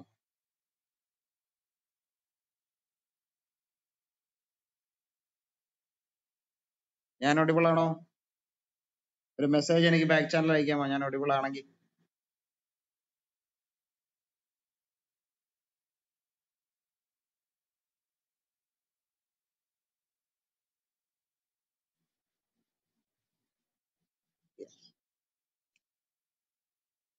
അപ്പം ഈ തൗഹീദ്, ഞാൻ ആദ്യം പറഞ്ഞല്ലോ, ഇവരുടെ IPH പ്രസിദ്ധീകരിച്ച തൗഹീദ് അഥവാ ഏകദൈവത്വം എന്ന പുസ്തകം, അമീൻ അഹസൻ ഇസ്ലാഹി എഴുതിയ ഒരു പുസ്തകം, അതുപോലെ തൗഹീദിന്റെ ദർശനം എന്ന് പറഞ്ഞ ഒരു പുസ്തകം, അത് IPHന്റെ പ്രസിദ്ധീകരണമാണ്. ഇത് രണ്ടിൽ ഇവർ പറയുന്ന മറ്റൊരു കാര്യമുണ്ട്. സത്യത്തിൽ അള്ളാഹു ആണ് റബ്ബെന്നുള്ളതിൽ ആർക്കും തർക്കമില്ല. വേദക്കാർക്ക് ആർക്കും തർക്കമില്ല. അള്ളാഹു റബ്ബാണെന്നുള്ളത് ആർക്കും തർക്കമില്ല എന്നുള്ളതാണ് പറയുന്നത്. നമ്മൾ ആരെങ്കിലും ഏതെങ്കിലും കാലത്ത് അങ്ങനെ വിശ്വസിച്ചിട്ടുണ്ടോ? അള്ളാഹു റബ്ബാണെന്ന് നമ്മൾ വിശ്വസിക്കുന്നുണ്ടോ? ഇല്ല. കാരണം അള്ളാഹുവിന്റെ ഒരു ചരിത്രം ഇപ്പൊ പകൽ പോലെ നമുക്ക് വ്യക്തമാണ്. ഖുറാനും ഹദീസും വായിക്കുമ്പോൾ മാത്രമല്ല, നമ്മൾ ഈ ചരിത്രം കൂടി പരിശോധിക്കുമ്പോൾ അള്ളാഹുവിന്റെ കാര്യം വളരെ പരിങ്ങലിലാണെന്നുള്ളത് നമുക്ക് എന്ത് ചെയ്യാം? അറിയാം. ഒരു കാലത്തും ഒരു ക്രൈസ്തവരും ഒരു യഹൂദനും അള്ളാഹു ദൈവമാണെന്ന് വിശ്വസിക്കുന്നില്ല. അള്ളാഹുവിന്റെ ധാർമ്മികത ഒരിക്കലും ക്രൈസ്തവ ധാർമ്മികതയുമായിട്ട് എന്ത് ചെയ്യുന്നില്ല? ചേർന്ന് വരുന്നില്ല. ഇവിടെ ആദ്യം പറഞ്ഞതുപോലെ അള്ളാഹുവിന്റെ ഒരു പ്രത്യേകതയും ബൈബിൾ പറയുന്ന ദൈവത്തിന്റെ പ്രത്യേകതയും നമ്മൾ ചർച്ച ചെയ്യുമ്പോൾ, ഞാൻ ആദ്യം പറഞ്ഞതുപോലെ ബൈബിൾ പറയുന്ന ദൈവം എപ്പോഴും ഞാനാകുന്നവൻ ഞാനാകുന്നു എന്ന് കൃത്യമായിട്ട് പറയുന്നുണ്ട്. യഹോവ ഇപ്രകാരം അരുളി ചെയ്യുന്നു എന്ന് പറയുന്നുണ്ട്. യഹോവ ഇപ്രകാരം അരുളി ചെയ്യുന്നു എന്ന് പറയും. നിങ്ങൾക്ക് മുകളിലേക്ക് ഹാൻഡ് റൈസ് ചെയ്ത് കയറി വരാട്ടോ. എനിക്ക് മെസ്സേജ് വന്നിട്ടുണ്ട്, ഹാൻഡ് റൈസ് ഓപ്പൺ ആണ്, നിങ്ങൾക്ക് കയറി വരാം. യഹോവ ഇപ്രകാരം അരുളി ചെയ്യുന്നു എന്ന് കൃത്യമായിട്ട് പറയുന്നുണ്ട്. എല്ലാ പ്രവാചകന്മാരോട് സംസാരിക്കുമ്പോഴും ഞാനാകുന്നവൻ ഞാനാകുന്നു എന്നാണ് പറയുന്നത്. അപ്പൊ ബൈബിൾ ഉള്ള ദൈവമാണോ ഖുറാനിൽ പറയുന്ന ദൈവം? അല്ല എന്നുള്ളതാണ് നമുക്ക് മനസ്സിലാക്കുന്നത്. ഇസ്ലാമിന്റെ ദൈവശാസ്ത്രത്തെ തന്നെ അതിനെ നിർവചിക്കുന്ന സൂറ 112 പോലും ഇത് ഞാൻ എന്ന് പറഞ്ഞുകൊണ്ടല്ല പറയുന്നേ, മറിച്ച് അവൻ എന്ന് അള്ളാഹുവിന് മറ്റൊരാൾ പറയുന്ന രീതിയിലാണ് ഖുറാനിൽ കാണാൻ പറ്റുന്നത്. എന്നാൽ ബൈബിളിൽ അങ്ങനെയല്ല നമുക്ക് ഒരിക്കലും കാണാൻ പറ്റുന്നത്. മറിച്ച് ബൈബിളിൽ എപ്പോഴും നമ്മൾ ദൈവം തന്നെ പരിചയപ്പെടുത്തി സംസാരിക്കുന്നതായിട്ടാണ് കാണാൻ പറ്റുന്നത്.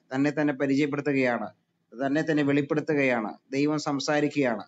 അപ്പോ ദൈവത്തെ ബൈബിൾ പറയുന്ന ദൈവം അതിന്റെ സ്വഭാവത്തിലും അതിന്റെ പേരിലും ഒക്കെ അള്ളാഹുവിൽ നിന്ന് വളരെ വ്യത്യസ്തനാണെന്നുള്ളത് നമ്മൾ തിരിച്ചറിയണം. ഇനി ബൈബിൾ പറയുന്ന ദൈവം ഇപ്പൊ ഇസ്ലാം ഒരു മുസ്ലിമിനെ സംബന്ധിച്ചിടത്തോളം സർവ്വവ്യാപിയും സർവജ്ഞാനിയും സർവശക്തനുമായ അള്ളാഹു എന്ന് പറഞ്ഞാൽ അവിടെ തീർന്നു. എന്നാൽ അതുപോലെയല്ല ക്രൈസ്തവ വിശ്വാസം. ദൈവം ജഡമെടുത്ത് ലോകത്തിലേക്ക് വന്നു എന്നുകൂടിയുള്ളതാണ് ക്രൈസ്തവ വിശ്വാസം. ഇസ്ലാമിന് ഒരിക്കലും അത് അംഗീകരിക്കാൻ പറ്റത്തില്ല. കാരണം എന്താണ്? അന്നുണ്ടായിരുന്ന പല തെറ്റായ ഫിലോസഫീസിന്റെയും സ്വാധീനം ഇസ്ലാമിൽ ഉണ്ടായിരുന്നു. അതെന്തൊക്കെയാണ്? നോസ്റ്റിക് ഫിലോസഫി, ഗ്രീക്ക് ഫിലോസഫിയായ ഡോസറ്റിസം, ഇതിന്റെയൊക്കെ സ്വാധീനം ഇസ്ലാമിൽ നമുക്ക് കാണാൻ പറ്റും. ദൈവം ജഡമെടുത്ത് ഒരിക്കലും ലോകത്തിലേക്ക് വരാൻ പറ്റത്തില്ല എന്നുള്ളതാണ് അവർ വിശ്വസിച്ചത്. ഇസ്ലാം ആ വിശ്വാസത്തെ കോപ്പി ചെയ്തിട്ടുണ്ടോ? ഉണ്ട് എന്നുള്ളതാണ് നമുക്ക് മനസ്സിലാക്കാൻ പറ്റുന്നത്. നമ്മളെ സംബന്ധിച്ച് ദൈവം ജഡമെടുത്ത് ഭൂമിയിലേക്ക് വന്നു. യേശുക്രിസ്തു നമുക്ക് വേണ്ടി ക്രൂശിൽ മരിച്ചു. മരിക്കുക മാത്രമല്ല, മരിച്ചടക്കപ്പെട്ട് യേശുക്രിസ്തു ഉയർത്തെഴുന്നേറ്റു. യേശുക്രിസ്തു എന്താണ് പറയുന്നത്? യേശുക്രിസ്തുവിന്റെ വാക്കുകൾ നിങ്ങൾ ശ്രദ്ധിക്കുക. ഞാൻ ആകുന്നു എന്നാണ് യേശുക്രിസ്തു പറയുന്നത്. ഞാൻ വഴിയും സത്യവും ജീവനും ആകുന്നു. ഞാൻ ജീവന്റെ അപ്പമാകുന്നു. ഞാൻ ലോകത്തിന്റെ വെളിച്ചമാകുന്നു. കൃത്യമായിട്ട് ആധികാരികമായിട്ടാണ് യേശുക്രിസ്തു സംസാരിക്കുന്നത്. ഞാൻ എന്ന് പറഞ്ഞുകൊണ്ടാണ് സംസാരിക്കുന്നത്. നീ ആകുന്നോ എന്ന് ചോദിക്കുമ്പോൾ പറയുന്നുണ്ട്, ഞാനാകുന്നു മനുഷ്യപുത്രൻ ആകാശമേഘങ്ങളിൽ വരുന്നതും ദൈവത്തിന്റെ വലത്തുഭാഗത്ത് ഇരിക്കുന്നതും നിങ്ങൾ കാണും എന്നാണ് കർത്താവ് പറയുന്നത്. അപ്പൊ യേശുക്രിസ്തുവിന്റെ വാക്കുകൾ എപ്പോഴും വ്യക്തമായിരുന്നു, അല്ലെ? ഞാൻ ആകുന്നവനെന്ന് സംസാരിക്കുന്നുണ്ട്, ആരാധന സ്വീകരിക്കുന്നുണ്ട്. ഇതുപോലെ ഒരിക്കലും അള്ളാഹു സംസാരിക്കുന്നില്ല. ഖുറാന്റെ ഒരു സ്ഥലത്തും അള്ളാഹു സംസാരിക്കുന്നില്ല. അള്ളാഹു ആരെയും കണ്ടിട്ടില്ല. അള്ളാഹു ആരോടും സംസാരിച്ചിട്ടില്ല. അള്ളാഹു ദൈവമാണെന്ന് പറഞ്ഞിട്ടില്ല. ഒരു തരത്തിലുള്ള അവകാശവാദവും അള്ളാഹു പറയുന്നില്ല. അള്ളാഹുവിനെ കുറിച്ച് മറ്റുള്ളവർ പറയുന്നത് മാത്രമേ ഖുറാനിൽ ഉള്ളൂ എന്നുള്ളത് നമ്മൾ മനസ്സിലാക്കേണ്ടതാണ്. മറ്റുള്ളവർ അള്ളാഹുവിനെ കുറിച്ച് പറയുന്നത്, അള്ളാഹു അല്ല ഉത്തരവാദിയാണോ? അള്ളാഹുവിന് എന്തെങ്കിലും അറിയാമോ? ഇതൊന്നും അള്ളാഹു അറിഞ്ഞിട്ട് പോലുമില്ല എന്നുള്ളത് നമ്മൾ മനസ്സിലാക്കേണ്ടതാണ്. നമ്മുടെ ബറോസ ഓരം വന്നിട്ടുണ്ട്. ബറോസ കേൾക്കുന്നുണ്ടോ? കേൾക്കുന്നുണ്ട്. അള്ളാഹുവിന് എന്ത് തൗഹീദ്? അള്ളാഹുവിന് തൗഹീദിനെ കുറിച്ച് എന്തെങ്കിലും അറിയാമായിരുന്നുവെന്ന് ബറോസിന് അഭിപ്രായം ഉണ്ടോ? ഞാൻ കുറച്ച് കഴിഞ്ഞിട്ട് ഞാനത് റെഫറൻസ് ഇങ്ങനെ നോക്കിക്കൊണ്ടിരിക്കും. 1-2 റെഫറൻസുകൾ ഞാനിങ്ങനെ എടുത്തോണ്ടിരിക്കും ഇതിനെ പറ്റി ഒന്ന് പറയാൻ വേണ്ടിയിട്ട്. അടുത്ത ആളിലേക്ക് വെക്കും. ഞാൻ പറയാം. ഞാൻ കുറച്ചുകൂടെ കഴിഞ്ഞിട്ട് ഞാൻ പറയാം. ഓക്കെ. അപ്പോ ബൈബിൾ പറയുന്ന നമ്മളിപ്പോ ദൈവശാസ്ത്രം സംബന്ധിച്ച് നമ്മൾ എടുക്കുമ്പോൾ, ബൈബിളിലെ ദൈവശാസ്ത്രം സംബന്ധിച്ച് നമ്മൾ എടുക്കുമ്പോൾ ഏക ദൈവത്തിലാണ് നമ്മൾ എന്ത് ചെയ്യുന്നത്? വിശ്വസിക്കുന്നത്. ബൈബിളിലെ ദൈവം ഏകനാണ്. ഏക ദൈവം ആണ് നമ്മളോട് സംസാരിച്ചു കൊണ്ടിരിക്കുന്നത്. ഏക ദൈവമാണ് ബൈബിളിലൂടെ നമ്മളോട് സംസാരിച്ചു കൊണ്ടിരിക്കുന്നത്. ഈ ഏക ദൈവം മനുഷ്യനോട് ഇടപെട്ടുകൊണ്ടിരിക്കുകയാണ്, മനുഷ്യനോട് സംസാരിച്ചു കൊണ്ടിരിക്കുകയാണ്. യേശുക്രിസ്തു ഈ ലോകത്തിലേക്ക് വന്നിട്ടും വളരെ ആധികാരികമായിട്ടാണ് സംസാരിച്ചു കൊണ്ടിരിക്കുന്നത്, മനുഷ്യനോട് സംസാരിക്കുന്നത്, ഇടപെടുന്നത്. പക്ഷെ അള്ളാഹുവിന്റെ ഒരൊറ്റ സ്റ്റേറ്റ്മെന്റും നമുക്ക് കാണുന്നില്ല. പലപ്പോഴും ചോദിക്കാറുണ്ട്, യേശുക്രിസ്തു ദൈവമാണെന്ന് പറഞ്ഞിട്ടുണ്ടോ?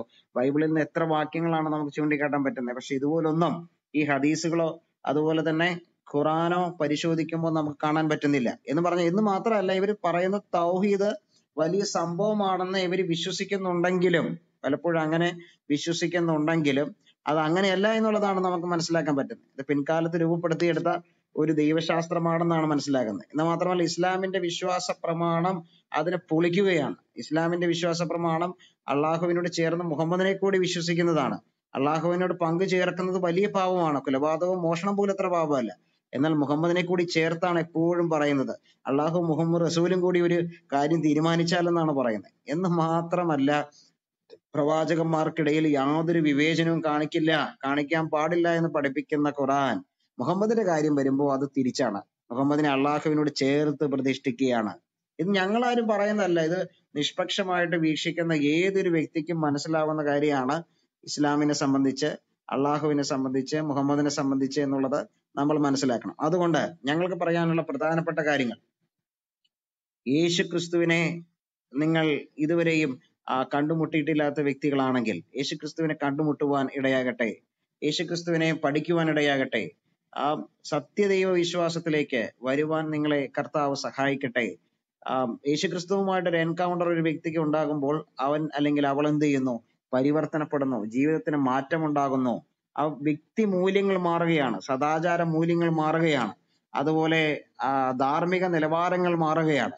സത്യത്തിൽ എനിക്ക് മുഹമ്മദിനെ ഇഷ്ടമാണെന്ന് ചോദിച്ചാൽ എനിക്ക് മുഹമ്മദിനെ ഇഷ്ടമാണ്.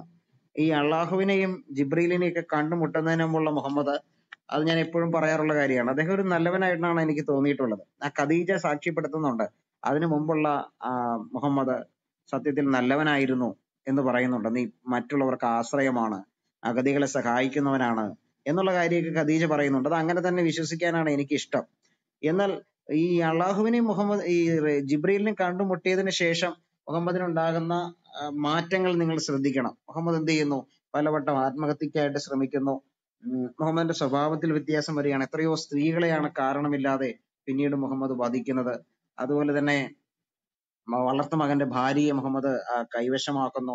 സ്ത്രീ വിഷയങ്ങളിലൊക്കെ മുഹമ്മദിന്റെ ധാർമ്മികത തകർന്ന് തരിപ്പണമാകുന്നത് നമുക്ക് പിന്നീടാണ് കാണാൻ പറ്റുന്നത്. എന്നാൽ ഇതിനു മുമ്പുള്ള മുഹമ്മദിന് അത്തരൊരു പ്രശ്നം അവിടെ ഉണ്ട് എന്ന് എനിക്ക് തോന്നുന്നില്ല. എന്നാൽ ഇതിനെ സംബന്ധിച്ച് എന്നാൽ ഈ അള്ളാഹുവിനെയും ജിബ്രീലിനെയും കണ്ടുമുട്ടിയതിനു ശേഷം അത് മറ്റൊരു രീതിയിലാണ് കാര്യങ്ങൾ തിരിഞ്ഞു പോവുകയാണ്. മുഹമ്മദിന്റെ ഒരു വിധത്തിൽ നന്നായിട്ട് ജീവിച്ചിരുന്ന മുഹമ്മദിന്റെ സദാചാര മൂല്യങ്ങൾ നെഗറ്റീവായിട്ട് മാറുകയാണ്, അല്ലെ? അതിന്റെ ധാർമ്മിക നിലവാരമാകെ തിരിഞ്ഞു പോവുകയാണ്. അപ്പൊ ആരാണ് അള്ളാഹു എന്നുള്ളത് നമ്മൾ അവിടെ ചിന്തിക്കേണ്ടതാണ്. എന്ന് പറഞ്ഞാൽ മുഹമ്മദ് ഉണ്ടാക്കിയെടുത്ത ഈ അള്ളാഹു എന്ന് പറയുന്ന ഈ സംഭവം എന്ന് പറയാം, അള്ളാഹു മുഹമ്മദ് ഉണ്ടാക്കിയെടുത്തെന്ന് ഞാൻ പറയുമ്പോ ഇസ്ലാമിന്റെ കാലത്തിന് മുമ്പേ അള്ളാഹു ഉണ്ട്. എന്താണ് ലാത്തയുടെയും മനാത്തയുടെയും ഉസ്സയുടെയും അപ്പനായിട്ടുള്ള അള്ളാഹു അവിടെ ഉണ്ട്. 360 ദേവന്മാരോടൊപ്പം അള്ളാഹു ഉണ്ട്. ഉസ്സ ദേവി അള്ളാഹുവിന്റെ ഭാര്യയാണെന്ന് വിശ്വസിക്കുന്ന ആളുകൾ ഉണ്ടായിരുന്നു. ചിലർ അങ്ങനെയും വിശ്വസിക്കുന്നുണ്ട്. അങ്ങനെ ഒരു സങ്കല്പം ഉണ്ടെന്ന് ചിലർ വിശ്വസിക്കുന്നുണ്ട്. അത് പോട്ടെ, എങ്ങനെയായിരുന്നെങ്കിലും അള്ളാഹുവിന് 3 മക്കളുണ്ടായിരുന്നു എന്നുള്ളത് വ്യക്തമാണ്. ഖുറാനിൽ പറയുന്നുണ്ട് അള്ളാഹുവിന് പെൺമക്കളെ കൊടുത്തതിനാണ് പരാതി പറയുന്നത്. ആൺമക്കളെ കൊടുക്കാതെ പെൺമക്കളെ കൊടുത്തതിന് പരാതി പറയുന്ന ഒരു ആയത്ത് തന്നെയുണ്ട്. സൂറ 53:19 മുതൽ നമ്മൾ വായിക്കുമ്പോൾ അത് കാണാൻ പറ്റുന്നുണ്ട്. എന്നാൽ ഈ അള്ളാഹുവിനെ മുഹമ്മദ് കണ്ടുമുട്ടുമ്പോൾ മുഹമ്മദിന്റെ ജീവിതം നന്നാവുകയല്ല ചെയ്യുന്നത്, മുഹമ്മദിന്റെ ജീവിതം തകരുകയാണ് ചെയ്യുന്നത്.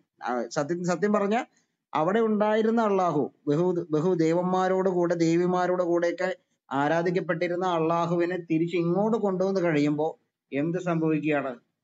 ഇങ്ങോട്ട് കൊണ്ടുവന്ന് കഴിയുമ്പോൾ ലാ ഇലാഹ ഇല്ലല്ലാഹ് അള്ളാഹു മാത്രമാണ് ദേവനല്ല ദൈവമുള്ളൂ ഇലാഹുള്ളൂ എന്ന് പറഞ്ഞ് മറ്റുള്ളതിനെല്ലാം മാറ്റിക്കളയുമ്പോ ആ അള്ളാഹു കൂടുതൽ അപകടകാരിയായിട്ട് മാറാൻ നമുക്ക് കാണാൻ പറ്റും. അപകടകാരിയായിട്ട് മാറുന്നെന്ന് പറഞ്ഞാൽ ഈ മുഹമ്മദിനെ അത്രമാത്രം ഈ സ്പിരിറ്റ് സ്വാധീനിക്കുന്നതായിട്ട് നമുക്ക് കാണാം. മുഹമ്മദിന്റെ നിലവാരം നേരെ തിരിഞ്ഞ് മറയുന്നതായിട്ട് നമുക്ക് കാണാം. പിന്നീട് ഇസ്ലാം എന്ന ഈ പ്രത്യയശാസ്ത്രം, ഈ ഐഡിയോളജി തന്നെ രൂപപ്പെടുകയാണ്. അത് ലോകത്തിന് എന്തുമാത്രം ദോഷം ചെയ്യുന്നു എന്നുള്ളത് നമുക്കറിയാം. ഈ ISIS-ഉം അതുപോലെ ലഷ്കർ-ഇ തോയ്ബയും അൽ-ഖൈദയും ഒക്കെ അവരോടൊക്കെ നിങ്ങൾ എന്തിനാണ് ഈ തീവ്രവാദം ചെയ്യുന്നത് എന്ന് ചോദിക്കുമ്പോ അവർക്കതിൽ കൃത്യമായ ഉത്തരവുണ്ട്. അവരോട് ചോദിച്ചതാണ് കേട്ടോ. അങ്ങനെ 140-140-ലധികം ഇസ്ലാമിക പണ്ഡിതന്മാര് ലെറ്റർ എഴുതി അവരോട് ചോദിച്ചതാണ്, നിങ്ങൾ എന്തിനാണ് യസീദി പെൺകുട്ടികളെ അടിമ സ്ത്രീകളാക്കുന്നത്, നിങ്ങൾ ഇത്തരത്തിലുള്ള പരിപാടികൾ എന്തിനാണ് ചെയ്യുന്നത് എന്ന് ചോദിക്കുമ്പോൾ അവർ പറയുന്നൊരു കാര്യം എന്താന്ന് പറഞ്ഞാൽ ഇത് ഖുറാനിൽ പറയുന്നുണ്ടെന്നുള്ളതാണ്, ഹദീസ് ഇത് പറയുന്നു, അതുകൊണ്ടാണ് ഞങ്ങൾ ഇത് പറയുന്നത് എന്നുള്ളതാണ്. ഓക്കെ, ഞാൻ മറ്റേ സഹോദരന്മാരിലേക്ക് പോവുകയാണ്. ബറോസ ഫ്രീ ആയോ?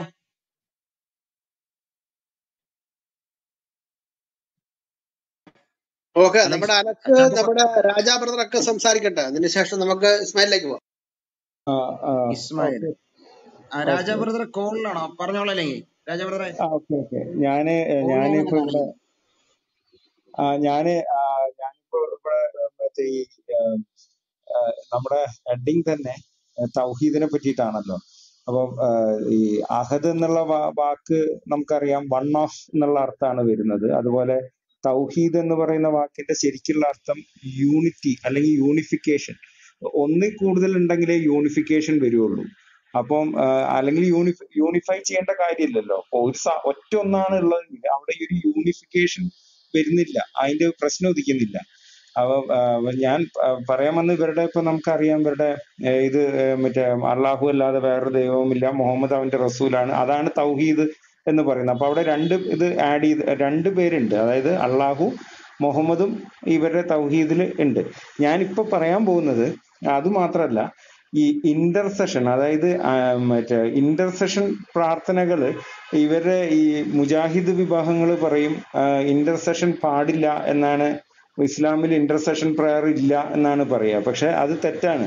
കാരണം 2 സഹീഹായിട്ടുള്ള ഹദീസുകളിൽ മുഹമ്മദിനോട് ഇന്റർസെഷൻ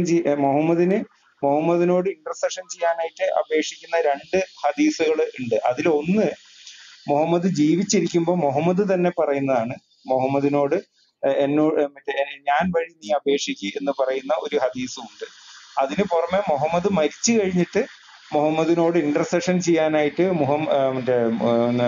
ഉസ്മാൻ എന്താണ്, ഞാൻ വായിക്കാതെ, എന്നാലേ അത് വലിയ ഹദീസുകളാണ്.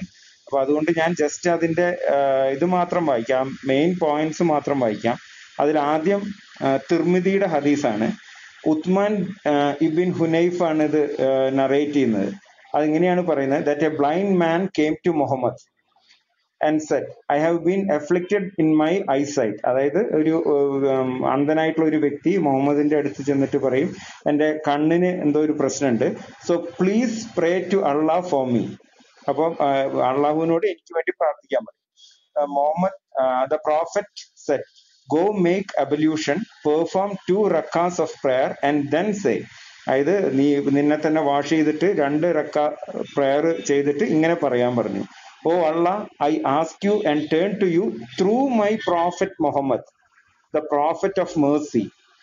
അതായത് അള്ളാഹുവെ, ഞാൻ ഇത് മുഹമ്മദ് പറഞ്ഞു കൊടുക്കുന്ന കേട്ടോ, ഇങ്ങനെ പ്രാർത്ഥിക്കണം എന്ന് പറഞ്ഞിട്ട് പറഞ്ഞു കൊടുക്കുകയാണ്.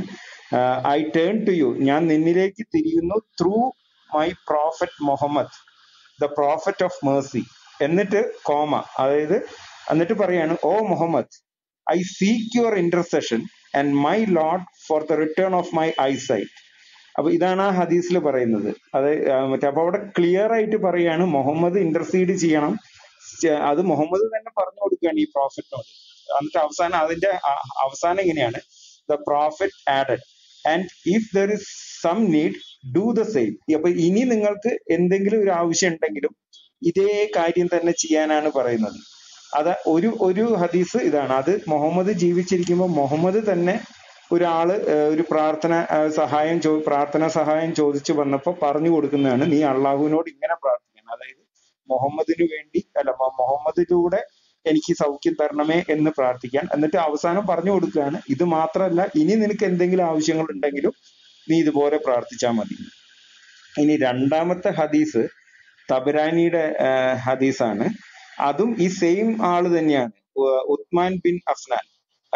അതിൽ പറയുന്നത് എന്താന്ന് വെച്ചാല്, ഒരു മനുഷ്യനെ ഈ ഉത്മാൻ ബിൻ അഫ്നാൻ അല്ല, മറ്റേ ഒരു മിനിറ്റ്, ഉത്മാൻ ബിൻ ഹുനൈഫ് പറയാണ്, ഒരു വ്യക്തി ഈ മറ്റേ ഉത്മാൻ ഉണ്ടല്ലോ, ഉത്മാൻ ബിൻ അഫ്നാനെ, അതായത് ഖുറാൻ ക്രോഡീകരിച്ച ഉത്മാനെ പലപ്പോഴായിട്ട് പോയി കണ്ടു. എന്നിട്ട് അദ്ദേഹത്തിന് എന്തോ ഒരു പ്രശ്നമുണ്ട്, അത് ശരിയാക്കി തരാനായിട്ട് പലപ്പോഴായിട്ട് പോയി കണ്ടു. പക്ഷെ അദ്ദേഹം അത് മൈൻഡ് ചെയ്തില്ല.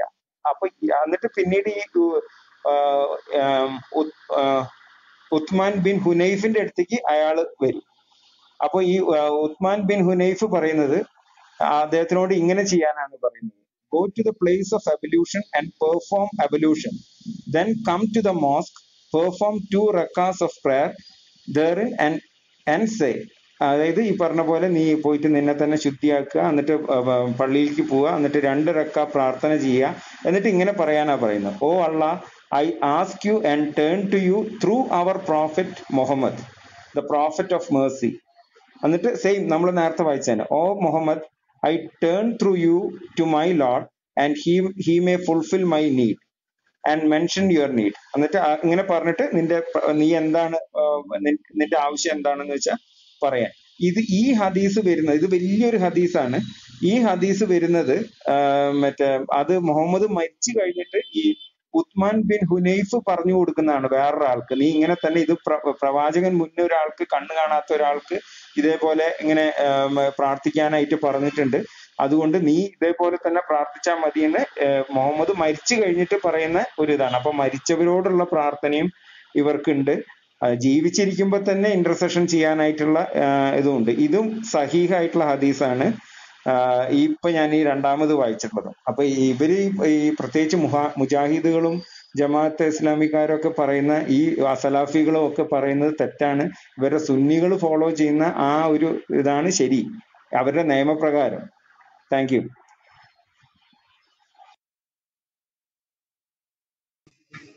Okay, praise Lord. നമ്മുടെ ബാറൂസ് ബ്രദർ ഉണ്ടോ? ബാറൂസ് ഉണ്ടോ? ഇല്ലെങ്കിൽ അലക്സ് ബാറൂസ് ബ്രദർ സംസാരിക്കുക, അതിനുശേഷം നമ്മുടെ അലക്സിലേക്ക് പോകും. ഓക്കെ. ഒരു കാര്യം കൂടെ, ഇവിടുത്തെ വിഷയം തൗഹീദിനെ സംബന്ധിച്ചുള്ളതാണല്ലോ. നമ്മളെ തൗഹീദ് എന്താണ്? ഞാനൊന്ന് ചോദിക്കട്ടെ, അള്ളാഹുവിന്റെ എന്ത് തൗഹീദ്? ചുമ്മാ തിരികെ ഇത് എന്താ കൊടുത്തതെന്ന് സത്യം പറഞ്ഞാൽ മനസ്സിലായില്ല. എന്തൊരു ക്യാപ്ഷനാന്ന് മനസ്സിലായില്ല സത്യം പറഞ്ഞു. പറഞ്ഞു തരാം. താങ്കൾ അവിടെ ഇരിക്കൂ, വന്നതല്ലേ സംസാരിക്കേണ്ട. ബാറൂസ് എന്ന് പറയുന്ന സുഹൃത്ത് സംസാരിച്ചതിന് ശേഷം താങ്കൾക്ക് അവസരം നൽകാം.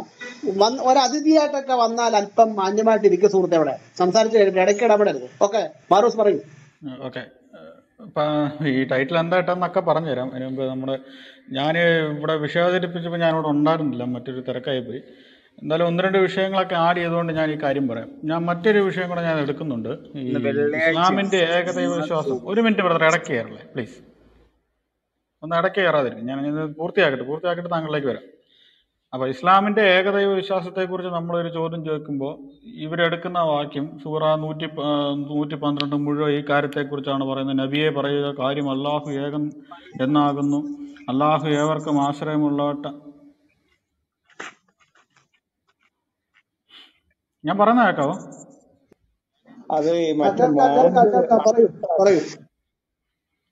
അദ്ദേഹത്തൊന്നും താഴ്ത്തി പിന്നെ എടുക്കാം. കാര്യം അല്ലാഹു ഏകനാകുന്നു എന്നാകുന്നു, അല്ലാഹു ഏവർക്കും ആശ്രയമുള്ളവനാകുന്നു, അവനാർക്കും ജന്മം നൽകിയിട്ടില്ല, ആരുടെയും സന്തതിയായി ജനിച്ചിട്ടില്ല, അവന് തുല്യമായ ആരും ഇല്ലതാണെന്ന് പറയും. ഇതാണ് തൗഹീദിന്റെ അടിസ്ഥാനം. നമ്മൾ കൃത്യം ഒരു ചോദ്യം നമ്മൾ അടുത്ത് ചോദിക്കും, ഇവിടം കൊണ്ട് തൗഹീദ് പൂർത്തിയാകുമോ എന്നൊരു ചോദ്യം ചോദിക്കുമ്പോൾ പറയും ഇല്ല, ഇവിടം കൊണ്ട് തൗഹീദ് പൂർത്തിയാകത്തില്ല. തൗഹീദ് എന്ന് പറഞ്ഞാൽ തന്നെ അള്ളാഹുവിന്റെ ഏകത്വമാണ് എങ്കിൽ ഈ സൂറ കൊണ്ട് അള്ളാഹുവിന്റെ ഏകത്വം പൂർണ്ണമാകുമോ? ഇല്ല, ഒരിക്കലും ഇല്ലെന്ന് പറയും. കാരണം ഈ അവർക്ക് കൂട്ടത്തെ പ്രവാചകൻ തന്നെ പറയുന്നു, നീ അള്ളാഹുവിന് ഇബാദത്ത് ചെയ്യുക, അവനോട് ഒന്നിനെയും പങ്കു ചേർക്കാതിരിക്കുമോ എന്ന് പറയുമ്പോൾ തന്നെ തൊട്ടടുത്ത ഹദീസിൽ പ്രവാചകൻ പറയുന്നു, അള്ളാഹു അല്ലാതെ ഇലാഹില്ലെന്നും ഞാൻ അള്ളാഹുവിന്റെ ദൂതനാണെന്നും സാക്ഷ്യം വഹിക്കണം, അപ്പോഴേ ഇവരുടെ തൗഹീദ് പൂർണ്ണമാവുള്ളൂ. അപ്പൊ ഇവിടെയാണ് നമ്മുടെ ചോദ്യം വരുന്നത്. ഒരേ സമയം പറയുന്നു അള്ളാഹുവിനോടൊന്നും പങ്കു ചേർക്കരുതെന്ന് പറയുന്നു, അപ്പൊ തന്നെ ഈ അള്ളാഹുവിന്റെ ദൈവത്വത്തിന്റെ കൂടെ മുഹമ്മദിന്റെ പ്രവാചകത്വം കൂടെ, അല്ലെങ്കിൽ മുഹമ്മദ് അള്ളാഹുവിന്റെ ദൂതനാണെന്ന് പറയുന്നതും കൂടെ ഇവരുടെ ഏകത്വം പൂർണ്ണമാവുള്ളൂ എന്ന് പറയുമ്പോൾ എനിക്ക് അതങ്ങോട്ട് മനസ്സിലാകുന്നില്ല. ദൈവത്തിന് പ്രവാചകന്റെ പ്രവാചകത്വമോ അല്ലെങ്കിൽ ദൂതനാണെന്ന് പറയുന്നതിനെ കൊണ്ട് എന്ത് കാരണം? അവിടെ എങ്ങനെയാണ് അള്ളാഹുവിന്റെ ദൈവത്വം ചെയ്തത്? ഇനി മറ്റൊരു കാര്യം, ഇവർ ഈ ഏകത്വം എന്ന് പറയുമ്പോൾ ഒരു അൾട്ടിമേറ്റ് ലെവലിലേക്ക് തന്നെ പോകുന്നുണ്ട്. കാരണം ഇവരെ സംബന്ധിച്ച്, ഒരു ദൈവവിശ്വാസത്തെ സംബന്ധിച്ച് ഇവർ ഏറ്റവും അധികം മുറുകെ പിടിക്കുന്ന ഏകദൈവത്വം. കാരണം ഈ ഇവരുടെ ഹദീസിൽ തന്നെ ഈസാ നബി പറയുന്ന ഒരു സന്ദർഭമുണ്ട്. ഈസാ നബി ഒരു കള്ളനും തമ്മിലുള്ള ഒരു സന്ദർഭമുണ്ട്. അവിടെ പോലും ഒരു കള്ളൻ മോഷ്ടിക്കുമ്പോൾ ആ കള്ളൻ പറയുന്നുണ്ട്, ഞാൻ ഏകദൈവത്തിൽ വിശ്വസിക്കുന്നു പറയുമ്പോൾ തന്നെ ഈസ അവിടെ കണ്ട കാര്യം അപ്പം തന്നെ അങ്ങ് മറന്നു കളയാൻ ശ്രമിക്കുക. നീ പറയുന്നത് ഞാൻ വിശ്വസിക്കുന്നു, ഞാൻ ഇപ്പൊ കണ്ട കാര്യം ഞാൻ മറക്കുന്നതെന്ന് ഒന്ന് ആലോചിച്ച് നിങ്ങൾ. അപ്പൊ ഇവർ ഏത് ലെവലിലേക്ക് ഇവരുടെ ഏകദൈവ വിശ്വാസം കൊണ്ടുപോകുന്നതെന്ന് ആ ഹദീസ് ഞാൻ വായിക്കാം. സഹീൽ ബുഖാരി ബുക്ക് നമ്പർ 64 ഹദീസ് നമ്പർ 1372. അതിലിപ്രകാരമാണ് പറയുന്നത്, അബൂ ഹുറൈറയിൽ നിന്ന് നബി പറഞ്ഞു, മറിയമിന്റെ പുത്രൻ ഈസ ഒരാൾ മോഷണം നടത്തുന്നത് കണ്ടു. അപ്പോൾ അദ്ദേഹം അയാളോട് ചോദിച്ചു, നീ മോഷ്ടിച്ചുവോ? അയാൾ പറഞ്ഞു, ഇല്ല, അല്ലാഹുവാണ്, അവനല്ലാതെ യഥാർത്ഥ ദൈവമില്ല, അവൻ മാത്രം ഏകദൈവമാകുന്നു. അപ്പോൾ ഈസ പറഞ്ഞു, ഞാൻ അല്ലാഹുവിൽ വിശ്വസിക്കുകയും എന്റെ കണ്ണിനെ അവിശ്വസിക്കുകയും ചെയ്യുന്നു. എന്നാലോചിച്ച് നോക്കിയേ, ആ കണ്ട കാര്യത്തെ അപ്പാടെ തന്നെ അവിശ്വസിക്കുകയാണ് ഈസ ചെയ്യുന്നത്. ഒരു കള്ളൻ അല്ലാഹു ഏകദൈവം എന്ന് പറഞ്ഞപ്പോൾ തന്നെ. അടുത്തത് മുഹമ്മദ് പറയുന്നു, ഒരുത്തൻ ഏകദൈവ വിശ്വാസത്തോടെ മരിച്ചു കഴിഞ്ഞാൽ അവൻ വ്യഭിചാരം ചെയ്താൽ പോലും സ്വർഗത്തിൽ പോകുമെന്ന് പറയുന്നത്. അവൻ വ്യഭിചാരം ചെയ്താൽ പോലും. അത് സഹീൽ ബുഖാരി ബുക്ക് നമ്പർ 29 ഹദീസ് നമ്പർ 598. അതും ഞാൻ വായിക്കാം. 598 പേജ് നമ്പർ 213. അബൂ ഹുറൈറയിൽ നിന്ന് റസൂൽ പറഞ്ഞു, എന്റെ നാഥന്റെ അടുക്കൽ നിന്ന് ഒരാൾ വന്ന് എന്നോട് ചോദിച്ചു, സന്തോഷ വാർത്ത അറിയിച്ചു, അള്ളാഹുവിനോടൊന്നിനെയും പങ്കു ചേർക്കാതെ എന്റെ സമുദായത്തിലെ വല്ലവനും മരണമടഞ്ഞാൽ അവൻ സ്വർഗത്തിൽ പ്രവേശിക്കും. അപ്പോൾ ഞാൻ ചോദിച്ചു, അവൻ വ്യഭിചരിച്ചാലും കളവ് നടത്തിയാലും അങ്ങനെ തന്നെയാണോ? റസൂൽ പറഞ്ഞു, അതെ, അവൻ വ്യഭിചരിക്കുകയും മോഷ്ടിക്കുകയും ചെയ്താലും. അപ്പോ ഇവരുടെ ഏകദൈവ വിശ്വാസം എന്ന് പറയുന്നത് ഇത്രത്തോളം അതപ്പതിച്ച അതായത് അള്ളാഹുവിന്റെ ഏകദൈവത്വം, ഒരാൾ ഏകദൈവമായിട്ട് മരിച്ചാൽ പോലും അവൻ വ്യഭിചാരം ചെയ്താൽ പോലും ഒരു കുറ്റമല്ലെന്ന്. പിന്നെ ഇവർ പറഞ്ഞുകൊണ്ട് നടക്കുന്ന ഇസ്ലാം വ്യഭിചാരത്തെ എതിർക്കുന്നു. അങ്ങനെയാണ് എനിക്ക് ഈ ഹദീസ് വെച്ച് പറഞ്ഞു തരണം, ഏകദൈവത്തിൽ വിശ്വസിച്ചാൽ വ്യഭിചാരം ചെയ്യുന്നതുകൊണ്ട് തെറ്റല്ലേ? മോഷ്ടിക്കുന്നത് തെറ്റല്ലേ? ഇവിടെയാണ് നമ്മൾ അള്ളാഹുവിന്റെ തൗഹീദിനെ ചോദ്യം ചെയ്യുന്നതും അള്ളാഹുവിന്റെ പങ്കാളിത്തത്തെക്കുറിച്ചൊക്കെ ചോദ്യം ചെയ്യുന്നതിന് പ്രധാനമായിട്ട്. എന്നാൽ നിങ്ങൾ മനസ്സിലാക്കേണ്ട കാര്യം, ഷിജാപ്പാസ് അത് എടുത്തു പറഞ്ഞു, ഈ ദൈവമായിരിക്കുന്നവൻ മനുഷ്യനായി അവതരിച്ചു എന്ന് പറയുമ്പോൾ തന്നെ ഇസ്ലാം പറയുന്നു, അതെങ്ങനെ സാധിക്കുമെന്ന്. സുഹൃത്തെ, ദൈവത്തിന് അതൊന്നും ഒരു തടസ്സമുള്ള കാര്യമല്ല. ദൈവമായിരിക്കുന്നവൻ മനുഷ്യനായി അവതരിച്ചു, ഗോഡ് മാനിഫെസ്റ്റഡ് ഇൻ ഫ്ലഷ്. അങ്ങനെയാണ് വചനം പറയുന്നത്. യോഹന്നാന്റെ സുവിശേഷത്തിൽ വളരെ വ്യക്തമായി പറയുന്നു, ആദിയിൽ വചനമുണ്ടായിരുന്നു, വചനം ദൈവത്തോടു കൂടിയായിരുന്നു, വചനം ദൈവമായിരുന്നു. ഉൽപ്പത്തി പുസ്തകം 1-ാം അധ്യായം തുടങ്ങുമ്പോൾ തന്നെ ആദിയിൽ ദൈവം ആകാശവും ഭൂമിയും സൃഷ്ടിച്ചു എന്ന് പറയുമ്പോൾ തന്നെ അവിടെ ദൈവത്തെക്കുറിച്ചൊരു ശരിയായ കാഴ്ചപ്പാട് കിട്ടുന്നില്ല. ആ കാഴ്ചപ്പാട് കിട്ടുന്നത് യോഹന്നാനാണ്. ആദിയിൽ ദൈവം ആകാശവും ഭൂമിയും സൃഷ്ടിച്ചു എന്ന് പറയുമ്പോൾ അതിലും മനോഹരമായിട്ട് യോഹന്നാൻ പറയുന്നു, ആദിയിൽ വചനമുണ്ടായിരുന്നു, വചനം ദൈവത്തോടു കൂടെയായിരുന്നു, വചനം ദൈവമായിരുന്നു. ആ വചനം സകലവും സൃഷ്ടിച്ചു, അവൻ മുഖാന്തരം അവനെ ഈ ലോകത്തുണ്ടായതൊന്നും അവനെ കൂടാതെ ഉളവായതല്ല എന്ന് പറഞ്ഞിട്ട് അതിന്റെ 11-17 വരുമ്പോൾ വചനം ജഡമായിത്തീർന്നു, ഈ വചനം ജഡമായിത്തീർന്നു. ഇതാണ് പുത്രനായ യേശു ക്രിസ്തു എന്ന് പറയുന്നത്. അപ്പോൾ അവിടെ തന്നെ കൃത്യം ദൈവത്തെക്കുറിച്ചുള്ള കാഴ്ചപ്പാട് കൃത്യം യോഹന്നാൻ കാണിച്ചു തരുന്നു. പഴയ നിയമത്തിൽ ഇതിന്റെ ഒരുപാട് തെളിവുകൾ തന്നെ ഉണ്ട്. യേശു ക്രിസ്തു തന്നെ എടുത്തുദ്ധരിക്കുന്നുണ്ട്, പരീക്ഷന്മാരോട് ചോദിക്കുന്നുണ്ട്.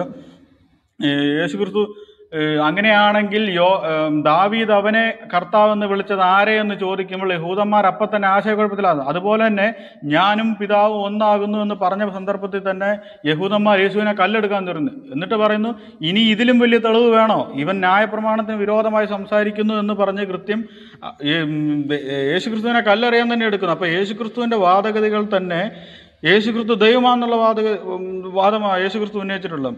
അപ്പൊ ഇത്തരത്തിലൊരു കാര്യം നമ്മൾ അവതരിപ്പിക്കുക, അവർ പറയുന്ന അങ്ങനെ പറ്റത്തില്ല, ദൈവമായിരിക്കുന്നതിന് എങ്ങനെ മനുഷ്യനായിട്ട്. ഇത് അള്ളാഹുവിന്റെ ഒരു കഴിവുകേടിനെ കാണിക്കുന്നത്. അള്ളാഹു എങ്ങും തന്നെ ഒരു മനുഷ്യനായി വന്ന് സംസാരിക്കുകയോ മനുഷ്യനോട് ഇടപെടുന്നതായിട്ട് തെളിവില്ല. മുഹമ്മദിനോട് പോലും അരുളപ്പാട് ചെയ്യാൻ വേണ്ടി ഒരു ദൂതന്റെ സഹായമാണ് വേണ്ടി വന്നത്. ഒരു ദൂതനെ അയച്ചു. അപ്പൊ തന്നെ ഇവർ പറയുന്നത് പഴയ നിയമത്തെ ഈ മൂസയോടൊക്കെ നേരിട്ടൊന്ന് സംസാരിക്കുന്നു എന്ന് പറഞ്ഞു. ഇന്നലെ ഒരു വാദത്തിൽ കേട്ട് മൂസയോട് അങ്ങനെ സംസാരിച്ചിട്ടില്ല എന്ന്. അപ്പൊ ഇസ്ലാമിൽ തന്നെ ഒരുപാട് ആശയക്കുഴപ്പങ്ങളുണ്ട്. ഈ മൂസയോട് സംസാരിച്ചിട്ടില്ല എന്ന് പറയുന്നു, ചില ആൾക്കാർ മൂസയോട് സംസാരിച്ചിട്ടുണ്ടെന്ന് പറയുന്നു, ചിലര് ഈസാ നബിയോട് സംസാരിച്ചിട്ടുണ്ടെന്ന് പറഞ്ഞു, ഈസാ നബിയോട് സംസാരിച്ചിട്ടില്ലെന്ന് പറയുന്നു. അപ്പൊ തന്നെ ഇവരുടെ ദൈവത്തെക്കുറിച്ച് ഇവർക്കൊരു കാഴ്ചപ്പാടില്ല. എന്നാൽ പഴയ നിയമം വളരെ വ്യക്തമായി പറയുന്നു, ഈ മോശയുടെ നടുവിലേക്ക് ദൈവം ഇറങ്ങി വരുന്നു, മുൾപടർപ്പിൽ കത്തി നിൽക്കുന്ന മുൾപടർപ്പിലേക്ക് യഹോവയുടെ സാന്നിധ്യം ഇറങ്ങി വരുന്നു, ഞാനാകുന്നവൻ ഞാനാകുന്നു എന്ന് കൃത്യം പറയുമ്പോൾ തന്നെ പഴയ നിയമം വളരെ വ്യക്തമായി പറയുന്നു. ദൈവത്തിന്റെ അരുളപ്പാടുകളെ കുറിച്ച് വളരെ വ്യക്തമായി തന്നെ പഴയ നിയമം നമ്മളെ ചൂണ്ടിക്കാണിക്കുന്നു. പുതിയ നിയമം അത് ആവർത്തിക്കുന്നു. ദൈവം മനുഷ്യനായി പ്രത്യക്ഷമായി, ഗോഡ് മാനിഫെസ്റ്റഡ് ഇൻ ഫ്ലഷ്. ഇതാണ് കൃത്യം വചനം പറയുന്നത്. എന്നാൽ ഇസ്ലാമിലേക്ക് വരുമ്പോൾ അള്ളാഹുവിന്റെ സത്ത ചോദിക്കുമ്പോൾ അറിയത്തില്ല. അള്ളാഹുവിന് വ്യക്തിത്വമുണ്ടോ അറിയില്ല. അള്ളാഹു ശക്തിയാണോ വ്യക്തിയാണോ അറിയില്ല. അള്ളാഹു ആരോടെങ്കിലും നേരിട്ട് ഇടപെട്ടിട്ടുണ്ടോ തർക്ക വിഷയം. അള്ളാഹു മുഹമ്മദിനോട് എപ്പോഴെങ്കിലും സംസാരിച്ചിട്ടുണ്ടോ? ഇന്നലെ കേട്ടു മുഹമ്മദിനോട് സംസാരിച്ചിട്ടുണ്ടെന്ന് ഒരുത്തം വാദമായിട്ട് വന്നു ഇന്നലെ. അങ്ങനെ വരുന്നവൻ കള്ളനാണെന്ന് ആയിഷ പറയുന്ന ഹദീസുണ്ട്. തന്റെ രക്ഷിതാവിനെ റസൂല് കണ്ടു എന്നും പറഞ്ഞ് ആരെങ്കിലും വന്നാൽ അവൻ കള്ളനാണെന്ന് ഓർത്തുകൊള്ളുക എന്ന് ആയിഷ പറയുന്ന ഹദീസുണ്ട്. അപ്പൊ ഇത്തരത്തിൽ നമ്മൾ തൗഹീദിനെ ചോദ്യം ചെയ്യുമ്പോൾ ഇവരെ സംബന്ധിച്ച് ഇവരെ ആക്രമിക്കുന്ന ട്രിനിറ്റി അതും വളരെ തമാശയായ കാര്യമാണ്. ഈ പിതാപുത്രൻ പരിശുദ്ധാത്മാവെന്ന് നമ്മൾ വിശ്വസിക്കുന്നതിനല്ല ഖുർആൻ എതിർക്കുന്നത്. ഖുർആൻ എതിർക്കുന്നത് സൂറ 5:116 അള്ളാഹുവും ഈസയും കൂടെ ഈസയുടെ മാതാവായ മറിയയും. ഇത് ഏത് ട്രിനിറ്റിപ്പെട്ട നമ്മൾ ചോദിക്കുന്ന ചോദ്യം, ഇത് ഏത് ക്രിസ്ത്യാനി വിശ്വസിച്ചിരുന്നു ഇങ്ങനൊരു തൃത്വം? അപ്പം അതിന് അമാനുവൽ കൊടുക്കുന്ന വിശ്വാസം അന്ന് അറബി നാടുകളിൽ ഇങ്ങനെ ഒരു സംഭവം ഉണ്ടായിരുന്നു. തെളിവ് എവിടെ? എന്ത് തെളിവ് കൊടുത്തത്? ഇങ്ങനൊരു വിശ്വാസം ഉണ്ടെന്ന് പറഞ്ഞടിച്ചിട്ട് പോകല്ലാതെ എന്ത് തെളിവുണ്ടതിന്? അറബി നാടുകളിലുള്ള ഏതെങ്കിലും ക്രിസ്ത്യൻ ചരിത്രത്തിന്റെ സഭാചരിത്രത്തിന്റെയോ അല്ലെങ്കിൽ അവരുടെ ദൈവശാസ്ത്രത്തിൻ്റെ അകത്ത് എന്തെങ്കിലും ഒരു തർക്കം പോലും ഉണ്ടായതായിട്ട് കാണുന്നില്ല. ഇത് നമ്മൾ പലതവണ എടുത്ത വിഷയങ്ങളാണ്. ഇങ്ങനെ അറബിക് ചരിത്രത്തിൽ ഇങ്ങനെ ഒരു സംഭവമേ ഉണ്ടായിട്ടില്ല. കാരണം ഇത് മുഹമ്മദ് തെറ്റിദ്ധരിച്ച ഒരു വിഷയമാണ്. മുഹമ്മദ് അല്ലെങ്കിൽ അള്ളാഹു തെറ്റിദ്ധരിച്ചു എന്ന് പറഞ്ഞാൽ അതിലും അവത്തായി പോയി. കാരണം ഇത് ഒന്നോടെ മനോഹരമായി പറയേണ്ട അള്ളാഹു തെറ്റിദ്ധരിച്ചു എന്ന്. സൂറ 5:100 ഇത് ഖുർആൻ ആയത്താ. അള്ളാഹു ഇറക്കി കൊടുത്ത ഖുർആൻ ആയത്തിന്റെ അകത്താണ് ഈ തൃത്വത്തെ പറ്റി ഒരു തെറ്റായ ആരോപണം. അത് ഒരു ദൈവത്തിനാണ് സംഭവിക്കുന്നത്. ഇസ്ലാമിന്റെ ദൈവത്തിന് സംഭവിക്കുന്ന വലിയൊരു പാകപ്പിഴയാണോ സംഭവിക്കുന്നത്. സൂറ 5:112 പറയുന്നു, അള്ളാഹുവിനോടും ഈസയോടും ഈസാവിന്റെ മാതാവിനോടും ചേർത്ത് വെക്കുന്ന കാര്യം. അതുപോലെ ഈ തൗഹീദിനെ പറ്റി മുഹമ്മദ് പറയുന്ന വളരെ മണ്ടത്തരങ്ങളുണ്ട്. ആദ്യം സൂറ 112 മുഴുവൻ തന്നെ ഏകദൈവത്തെക്കുറിച്ച് വരുമ്പോൾ, എന്നാൽ റസൂലിലേക്ക് വരുമ്പോൾ അത് മാത്രം പോരാ, കൂടെ എൻ്റെ പ്രവാചകത്വം വേണം. ഇവിടെയാണ് നമ്മൾ പറയുന്നത് അങ്ങനെയാണെങ്കിൽ ഇത് പങ്കാളിത്തമാകുകയല്ലേ, അള്ളാഹുവുമായി ഒരു പങ്കാളിത്തമാകുകയല്ലേ ഇത്? അള്ളാഹുവിന് ഈ പങ്കാളിത്തം ആവശ്യമുണ്ടോ ആവശ്യമില്ലോ? ഈ ചോദ്യത്തിന് മറുപടി പറയണം. ഇന്ന് വരെ ഇതിനൊരു മറുപടി കിട്ടിയിട്ടില്ല. മുഹമ്മദ് അള്ളാഹു ഏകദൈവമാണെന്ന് മാത്രം വിശ്വസിച്ചാൽ മതിയോ? തൗഹീദ് പൂർണ്ണമാകാൻ ഇല്ല. അല്ല, അതിൻ്റെ കൂട്ടത്തിൽ മുഹമ്മദ് റസൂലാണെന്നും പറയണം. ഇങ്ങനെ ഒരു പഠിപ്പീര് ഈ ഇസ്ലാമിൻ്റെ ഏകദൈവത്തെ സംബന്ധിച്ചുള്ള ഏറ്റവും അധപരമായ ഒരു പഠനമാണ് ചോദ്യം ചെയ്യുന്നത്. ഓക്കെ, സിജോ പാസ് ഇവിടെ ഉണ്ടോ? സിജോ പാസ്റ്ററെ? ഞാനുണ്ട് ബ്രദർ, ഒരു സെക്കൻഡ്.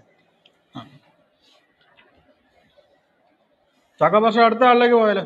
ആയിക്കോട്ടെ സിജോ പാസ്റ്റർ ആയിക്കോട്ടെ. തിരക്കില്ല. നമ്മുടെ അലക്സ് സംസാരിക്കണ്ട. അലക്സ് ബ്രദർ ഉണ്ടോ? Alex brother, hello, Alex brother ഉണ്ടോ? ഇല്ല എങ്കിൽ നമ്മുടെ പഴയ സ്നേഹിതൻ ഇസ്മയില് സംസാരിക്കുക. ഇസ്മയിലെ, ഞങ്ങളിവിടെ സംസാരിച്ച വിഷയങ്ങൾ താങ്കൾ കേട്ടല്ലോ. ഈ അള്ളാഹുവിന് പരിചയമില്ലാത്ത ഒരു സംഗതിയാണ് തൗഹീദ്. ഈ തൗഹീദിനെ പുറത്തു നിന്ന് കയറ്റുമതി ചെയ്തതാണ് നിങ്ങളുടെ പണ്ഡിതന്മാർ പറഞ്ഞായിട്ട് ഞങ്ങളോട് സംസാരിച്ചു. ഈ വിഷയത്തെ സംബന്ധിച്ച് താങ്കൾക്ക് എന്തെങ്കിലും പറയാനുണ്ടെങ്കിൽ സംസാരിക്കും, പ്ലീസ്. ഇവിടെ ഇസ്ലാമികമായിട്ട് തൗഹീദ് എന്ന് പറയപ്പെടുന്നത് ദൈവത്തിലുള്ള വിശ്വാസത്തെയാണ് തൗഹീദ് എന്നുള്ളതുകൊണ്ട് ഉദ്ദേശിക്കുന്നത്. അവൻ ഏകനാണ് എന്നുള്ളതാണ്.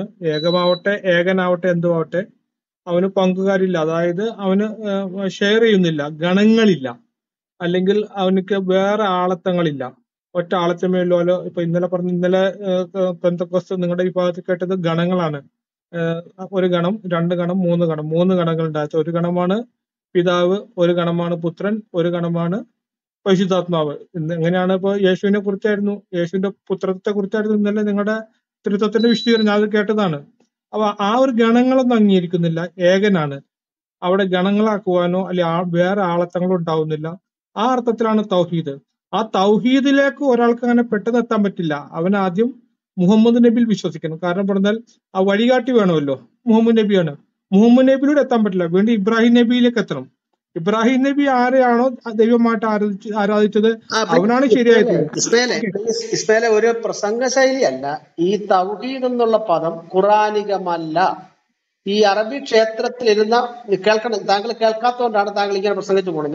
ഞങ്ങളുടെ ചോദ്യം വ്യക്തമായിരുന്നു, പക്ഷെ താങ്കൾ ആ ചോദ്യത്തിലല്ല പ്രതികരിക്കുന്നത്. അതായത് മുഹമ്മദിന് മുമ്പേ ഖുറേഷി ഉൾപ്പെട്ടതായ അറബി സമൂഹം ആരാധിച്ചു കൊണ്ടിരുന്ന അറബി ക്ഷേത്രത്തിനകത്തെ ഒരു ബിംബമാണ് ഈ അള്ളാഹു എന്ന് പറയുന്നത്. അള്ളാഹുവിനോടൊപ്പം നിരവധി ബിംബങ്ങൾ, അതൊക്കെ ഞാൻ വിഷയമായിട്ട് പറഞ്ഞ അവിടെ നിന്നാണ് ഈ അള്ളാഹുവിനെ എടുത്ത് മുഹമ്മദ് ഒരു ദൈവമാക്കുന്നത്. ആ ദൈവത്തിന്റെ പുറത്താണ് തൗഹീദ് എന്ന് പറയുന്ന വാക്ക് പുറത്തുനിന്ന് കൊണ്ടത് കയറ്റി വെച്ചത്. താങ്കൾ ഇതിനെയാണ് താങ്കൾ മറുപടി അഡ്രസ് ചെയ്യേണ്ടത്. അല്ലാതെ താങ്കൾ ഒരു പദപ്രസംഗം അങ്ങ് പോയി ഇബ്രാഹിമിലേക്ക് പോയി ആ പ്രസംഗം അല്ല ആവശ്യം. അത് പറയുമ്പോൾ താങ്കൾ കൃത്യമായിട്ട് തെളിവ് സഹിതം വെച്ച് സംസാരിക്കുക, പ്ലീസ് പറയൂ. ഓക്കെ, അള്ളാഹുവിന്റെ വിഗ്രഹം അവിടെ ഉണ്ടായിരുന്നു എന്നുള്ളതിന് എന്ത് തെളിവാണ് ഒന്ന് പറയുക? പറയാം, ഞാൻ പറഞ്ഞുതരാം. നിങ്ങളുടെ പണ്ഡിതന്മാര് കൃത്യമായിട്ട് പറയുന്നതായ തെളിവാണ് ഞങ്ങൾ പറയുന്നത്, മനസ്സിലാകുന്നുണ്ട്? അല്ല ഞങ്ങളുടെ കാഴ്ചപ്പാടല്ല. തെളിവ് താങ്കൾ ചോദിച്ച സ്ഥിതിക്ക് ചാക്കോ പാഷ തെളിവ് വെച്ചിരിക്കും. താങ്കൾക്ക് തന്നെ അറിയാം, ഞങ്ങൾ തെളിവില്ല ഒന്നും സംസാരിക്കത്തില്ല. ദേവി ഇനി ഇടയ്ക്കല്ല, തെളിവ് വെച്ചതിന് ശേഷം ചാക്കോ പാഷ കംപ്ലീറ്റ് ആയതിനു ശേഷം താങ്കൾക്ക് എത്ര അവസരം വേണം തരാം, ഇനി ഇടയ്ക്കല്ല. അതായത് ഈ അള്ളാഹു എന്നത് അവിടെ എത്ര വിഗ്രഹങ്ങളുണ്ടെന്ന് താങ്കൾക്ക് അറിയാവോ? ബുഖാരി ഹദീസ് താങ്കൾ വായിക്കണം. ബുഖാരി 754 ഹദീസ് താങ്കൾ വായിക്കണം, മനസ്സിലായോ? അതുകൂടാതെ ഖുർആൻ 19-20 വായിക്കണം, 71-23 വായിക്കണം. ഇവിടെയൊക്കെ എല്ലാം കൂടെ ചേർന്ന് 10, 12, 13 എണ്ണത്തിന്റെ പേര് തന്നെ ഇവിടെ പറയുന്നുണ്ട്. അപ്പൊ ഇതിലൊരെണ്ണമാണ് ഈ അള്ളാഹു എന്ന് പറഞ്ഞത്. അള്ളാഹു അവിടെ ഒരു ബിംബമാണെന്നുള്ളതിനെ സംബന്ധിച്ച് അമാനി മൗലവി പറയുന്നത് ഞാൻ താങ്കളെ വായിച്ചേൽപ്പിക്കാം. അമാനി മൗലവിയുടെ വിശുദ്ധ ഖുർആൻ വിവരണം, വോള്യം 8, പേജ് 5136. അള്ളാഹുവിനെ ഒരു സ്ഥൂല വസ്തുവായി അവർ കണ്ട് അള്ളാഹുവിന് ചുറ്റും അവന്റെ പരിചാരകരായി മലക്കുകൾ നിലകൊള്ളുന്നതായി അവർ സങ്കല്പിച്ചു. അങ്ങനെ അള്ളാഹുവിന്റെ വലിയൊരു പ്രതിമയും ചുറ്റുപാടും മലക്കുകളുടെ ഭാവേന ചെറു പ്രതിമകളും പ്രതിഷ്ഠിച്ച് അവർ അവയെ ആരാധിക്കാൻ തുടങ്ങി. ഇത് മുഹമ്മദ് ജനിക്കുന്നതിനും നൂറ്റാണ്ടുകൾ പ്രാചീനകാല ക്ഷേത്രത്തിനകത്തിന്റെ സാധനത്തെ കുറിച്ചാണ് പറയുന്നത്. അപ്പോൾ തന്നെ ഈ അള്ളാഹുവിനെ കൂടാതെ വേറെ 359 വേറെ കിടക്കുന്നു. ഇതിനെല്ലാത്തിനും ലിസ്റ്റ് ഉണ്ട്. അപ്പൊ ഇങ്ങനെ കൂട്ടം കൂടി കിടക്കുന്നതായ അവിയൽ പരുവത്തിൽ കിടക്കുന്നതായ ക്ഷേത്രത്തിൽ നിന്നാണ് മുഹമ്മദ് ഈ അള്ളാഹുവിനെ എടുത്തു കൊണ്ടുവന്നിട്ട് ഏകനാകുന്നു എന്ന് പറയുന്നത്. അപ്പൊ തന്നെ 38-6 അവർ ചോദിക്കുന്നുണ്ട്, ഇവൻ എല്ലാ ദൈവങ്ങളെയും പിടിച്ച് ഒറ്റ ദൈവമാക്കാൻ പോകണം അവർ ചോദിക്കുന്നുണ്ട്. ഇത് അറബികൾ ചോദിച്ചാണ്, പക്ഷെ അള്ളാഹു അതെടുത്ത് അള്ളാഹുവിന്റെ വായിലൂടെ വീണ്ടും ഉദ്ധരിക്കുന്നുണ്ട്, മനസ്സിലാകുന്നുണ്ടോ? അപ്പം ഇങ്ങനെ കൂടിക്കിടന്നതായ ഗണങ്ങൾ, താങ്കൾ പറഞ്ഞ ഗണമെന്ന് പറഞ്ഞാൽ ഇതാ ഗണമെന്ന് പറയുന്നത്. ഒന്നിലധികപ്പെട്ടതായ നിരവധി എണ്ണത്തിനകത്തുനിന്നും മുഹമ്മദ് ഒരെണ്ണത്തിനെ എടുത്ത് പുറത്തു കൊണ്ടെന്നാണ് ഈ അള്ളാഹു ദൈവമാണെന്ന് പറയുന്നത്. മനസ്സിലാകുന്നുണ്ടോ? ഇതിനെയാണ് എന്തുകൊണ്ട് ഇങ്ങനെ സംഭവിച്ചു, എന്തുകൊണ്ടാണ് ഇത് സംഭവിച്ചത്. അപ്പൊ അള്ളാഹുവിനെ സംബന്ധിച്ച് തൗഹീദ് എന്നതിന് ഒരു പരിചയമില്ല.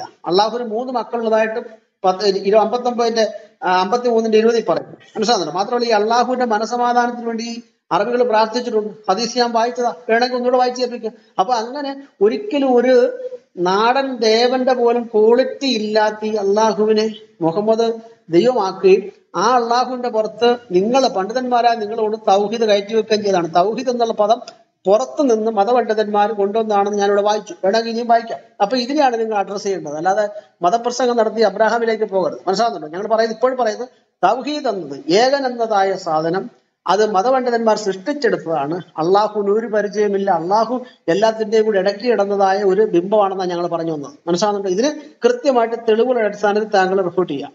ഓക്കെ. ഈ അമാനി മൗലി എന്ന് പറയപ്പെടുന്നത് കേരളത്തിലെ ഒരു മുജാഹിദ് വിഭാഗത്തിന്റെ ഒരു മതപണ്ഡിതനാണ്. അദ്ദേഹത്തിന്റെ തഫ്സീറുണ്ട്, ഞാൻ അത് ശ്രദ്ധിച്ചിട്ടുണ്ട്. അദ്ദേഹം അല്ലാതെ അതിനു മുമ്പ് ഹദീസുകളിലോ ഖുർആനിലോ അല്ലെങ്കിൽ മറ്റേതെങ്കിലും പ്രമാണങ്ങളിൽ അള്ളാഹുവിന്റെ വിഗ്രഹം ഉണ്ടായിരുന്നു എന്ന് ചാക്കോ പാസ്റ്ററുടെ ശ്രദ്ധയിൽപ്പെട്ടിട്ടുണ്ടോ? അല്ലല്ല, അദ്ദേഹം പറയുന്നത് ഇവരെല്ലാം തന്നെ ചില റിവായത്തുകളിൽ വന്നിട്ടുണ്ട്, ചില റിവായത്തുകളിൽ കാണാമെന്ന് പറയുന്നത്. കാരണം ഈ അമാനി എന്നൊക്കെ പറയുന്നത് ഒരു 2-3 നൂറ്റാണ്ടിന് മുമ്പ്, അല്ല 10 വർഷത്തിന് മുമ്പാണ് ഇതൊക്കെ എഴുതുന്നത്. അല്ലെങ്കിൽ ഒരു 40 വർഷത്തിൽ 970 ശേഷം തോന്നുന്നു അദ്ദേഹം തഫ്സീർ എഴുതുന്നത്. അപ്പൊ ഇവരിത് ഫോളോ ചെയ്യുന്നത് ചില റിവായത്തുകളെ ആണ് ഇവർ എടുക്കുന്നത്. മനസ്സിലാകുന്നില്ല? അങ്ങനെ റിവായത്തുകളുണ്ട്, അതിനെയാണ് ഇവർ ഫോളോ ചെയ്യുന്നത്, അതിനെ ഉദ്ധരിച്ചാണ് പറയുന്നത്. അത്തരം റിവായത്തുകൾ ഏതെങ്കിലും ചാക്കോ പാസ്റ്ററിന്റെ ശ്രദ്ധയിൽപ്പെട്ടിട്ടുണ്ടോ? കാരണം അള്ളാഹുവിന് വിഗ്രഹമുണ്ട് ആയിരുന്നു എന്നുള്ള ഹദീസുകളോ ദുർബലമായ ഹദീസുകളോ അല്ലെങ്കിൽ മറ്റെന്തെങ്കിലും ഇദ്ദേഹം അല്ലാത്ത, നമുക്കറിയാലോ ഇപ്പൊ നിലവില് ഓരോ മതവിഭാഗങ്ങളിലും നിരവധി പേര് പുസ്തകങ്ങൾ എഴുതുന്നുണ്ട്, വ്യാഖ്യാനിക്കുന്നുണ്ട്. ബൈബിളിനെ വ്യാഖ്യാനിക്കുന്നു, ഗീതയെ വ്യാഖ്യാനിക്കുന്നു, ഖുറാനെ വ്യാഖ്യാനിക്കുന്നു. ഇയാളെ ഒരു വ്യാഖ്യാതാവാണ്. അയാളുടെ വ്യാഖ്യാനം ഞാൻ അംഗീകരിക്കുന്നില്ല. ഞാനൊരു ഓക്കെ. അപ്പൊ അതുകൊണ്ട് അദ്ദേഹം അല്ലാതെ ഏതെങ്കിലും അംഗീകരിക്കപ്പെട്ട പൂർവ്വകാല പണ്ഡിതന്മാർ ആരെങ്കിലും വിഗ്രഹം ഉണ്ടായിരുന്നു എന്നുള്ള കാര്യം, കാബാലയത്തിൽ അള്ളാഹുവിന്റെ വിഗ്രഹം ഉണ്ടായിരുന്നു എന്ന് ഈ അമാനി അല്ലാതെ ആരെങ്കിലും പറഞ്ഞതായിട്ട് അറിവിലുണ്ടോ? കാരണം നിങ്ങളത് ശ്രദ്ധിച്ച് ഇസ്ലാമിനെ പഠിക്കാൻ വേണ്ടി ശ്രദ്ധിച്ച് വിമർശിക്കുന്നുണ്ടോ പറയാ? പറയാം. അതായത് ഈ അമാനി മൗലവി എന്ന് പറയുമ്പോൾ എന്താണ്, ഈ സുന്നികളുടെ വിശ്വാസത്തെക്കാൾ കറതേറുന്ന ഒരു വിശ്വാസമാണ് മുജാഹിദീൻ ഗ്രൂപ്പുകളുടെ വിശ്വാസം. അവർക്ക് ഈ ഖബറിലെ പ്രാർത്ഥനയോ അല്ലെങ്കിൽ ഈ അള്ളാഹു എന്നതായ ദൈവത്തെ ഒഴിച്ചുള്ള മറ്റൊരു ചടങ്ങിലേക്ക് അവിടെ ഏകേശ്വര വിശ്വാസം, ഏകദൈവ വിശ്വാസം, അത് അക്ബറിന്റെ ഒക്കെ ശൈലി അറിയാമല്ലോ. അപ്പൊ അങ്ങനെയുള്ള ഒരാൾ ഒരു തഫ്സീർ എഴുതുമ്പോഴത്തേന് താങ്കൾ ചിന്തിക്കുന്നുണ്ടോ? അതും പ്രത്യേകിച്ച് സുന്നികൾക്ക് പോലും സ്വീകാര്യമായ ഒരു തഫ്സീറാണ് അമാനിയുടെ. ആ തഫ്സീറിനകത്ത് അള്ളാഹു ഒരു വിഗ്രഹമാണെന്ന് വെറുതെ എഴുതി വെക്കുവോ? താങ്കൾ ചിന്തിക്കുന്നുണ്ടോ? ഇനി അവിടെ നിൽക്കട്ടെ. രണ്ടാമത്തെ പോയിന്റ്, ഈ അള്ളാഹുവിന് മുഹമ്മദിന്റെ പിതാമഹനായ അബ്ദുൽ മുത്തലിഫ് നരബലി അർപ്പിക്കാൻ നേർന്നിട്ടുണ്ട്. അത് താങ്കൾക്കറിയാമോ? നരബലി ഈ അള്ളാഹുവിന് അതിപ്പോ ഞാൻ പറയുന്നത് കേട്ടു, ഇങ്ങനെ എന്തോ പറയാം. അത് പറഞ്ഞുതരാം.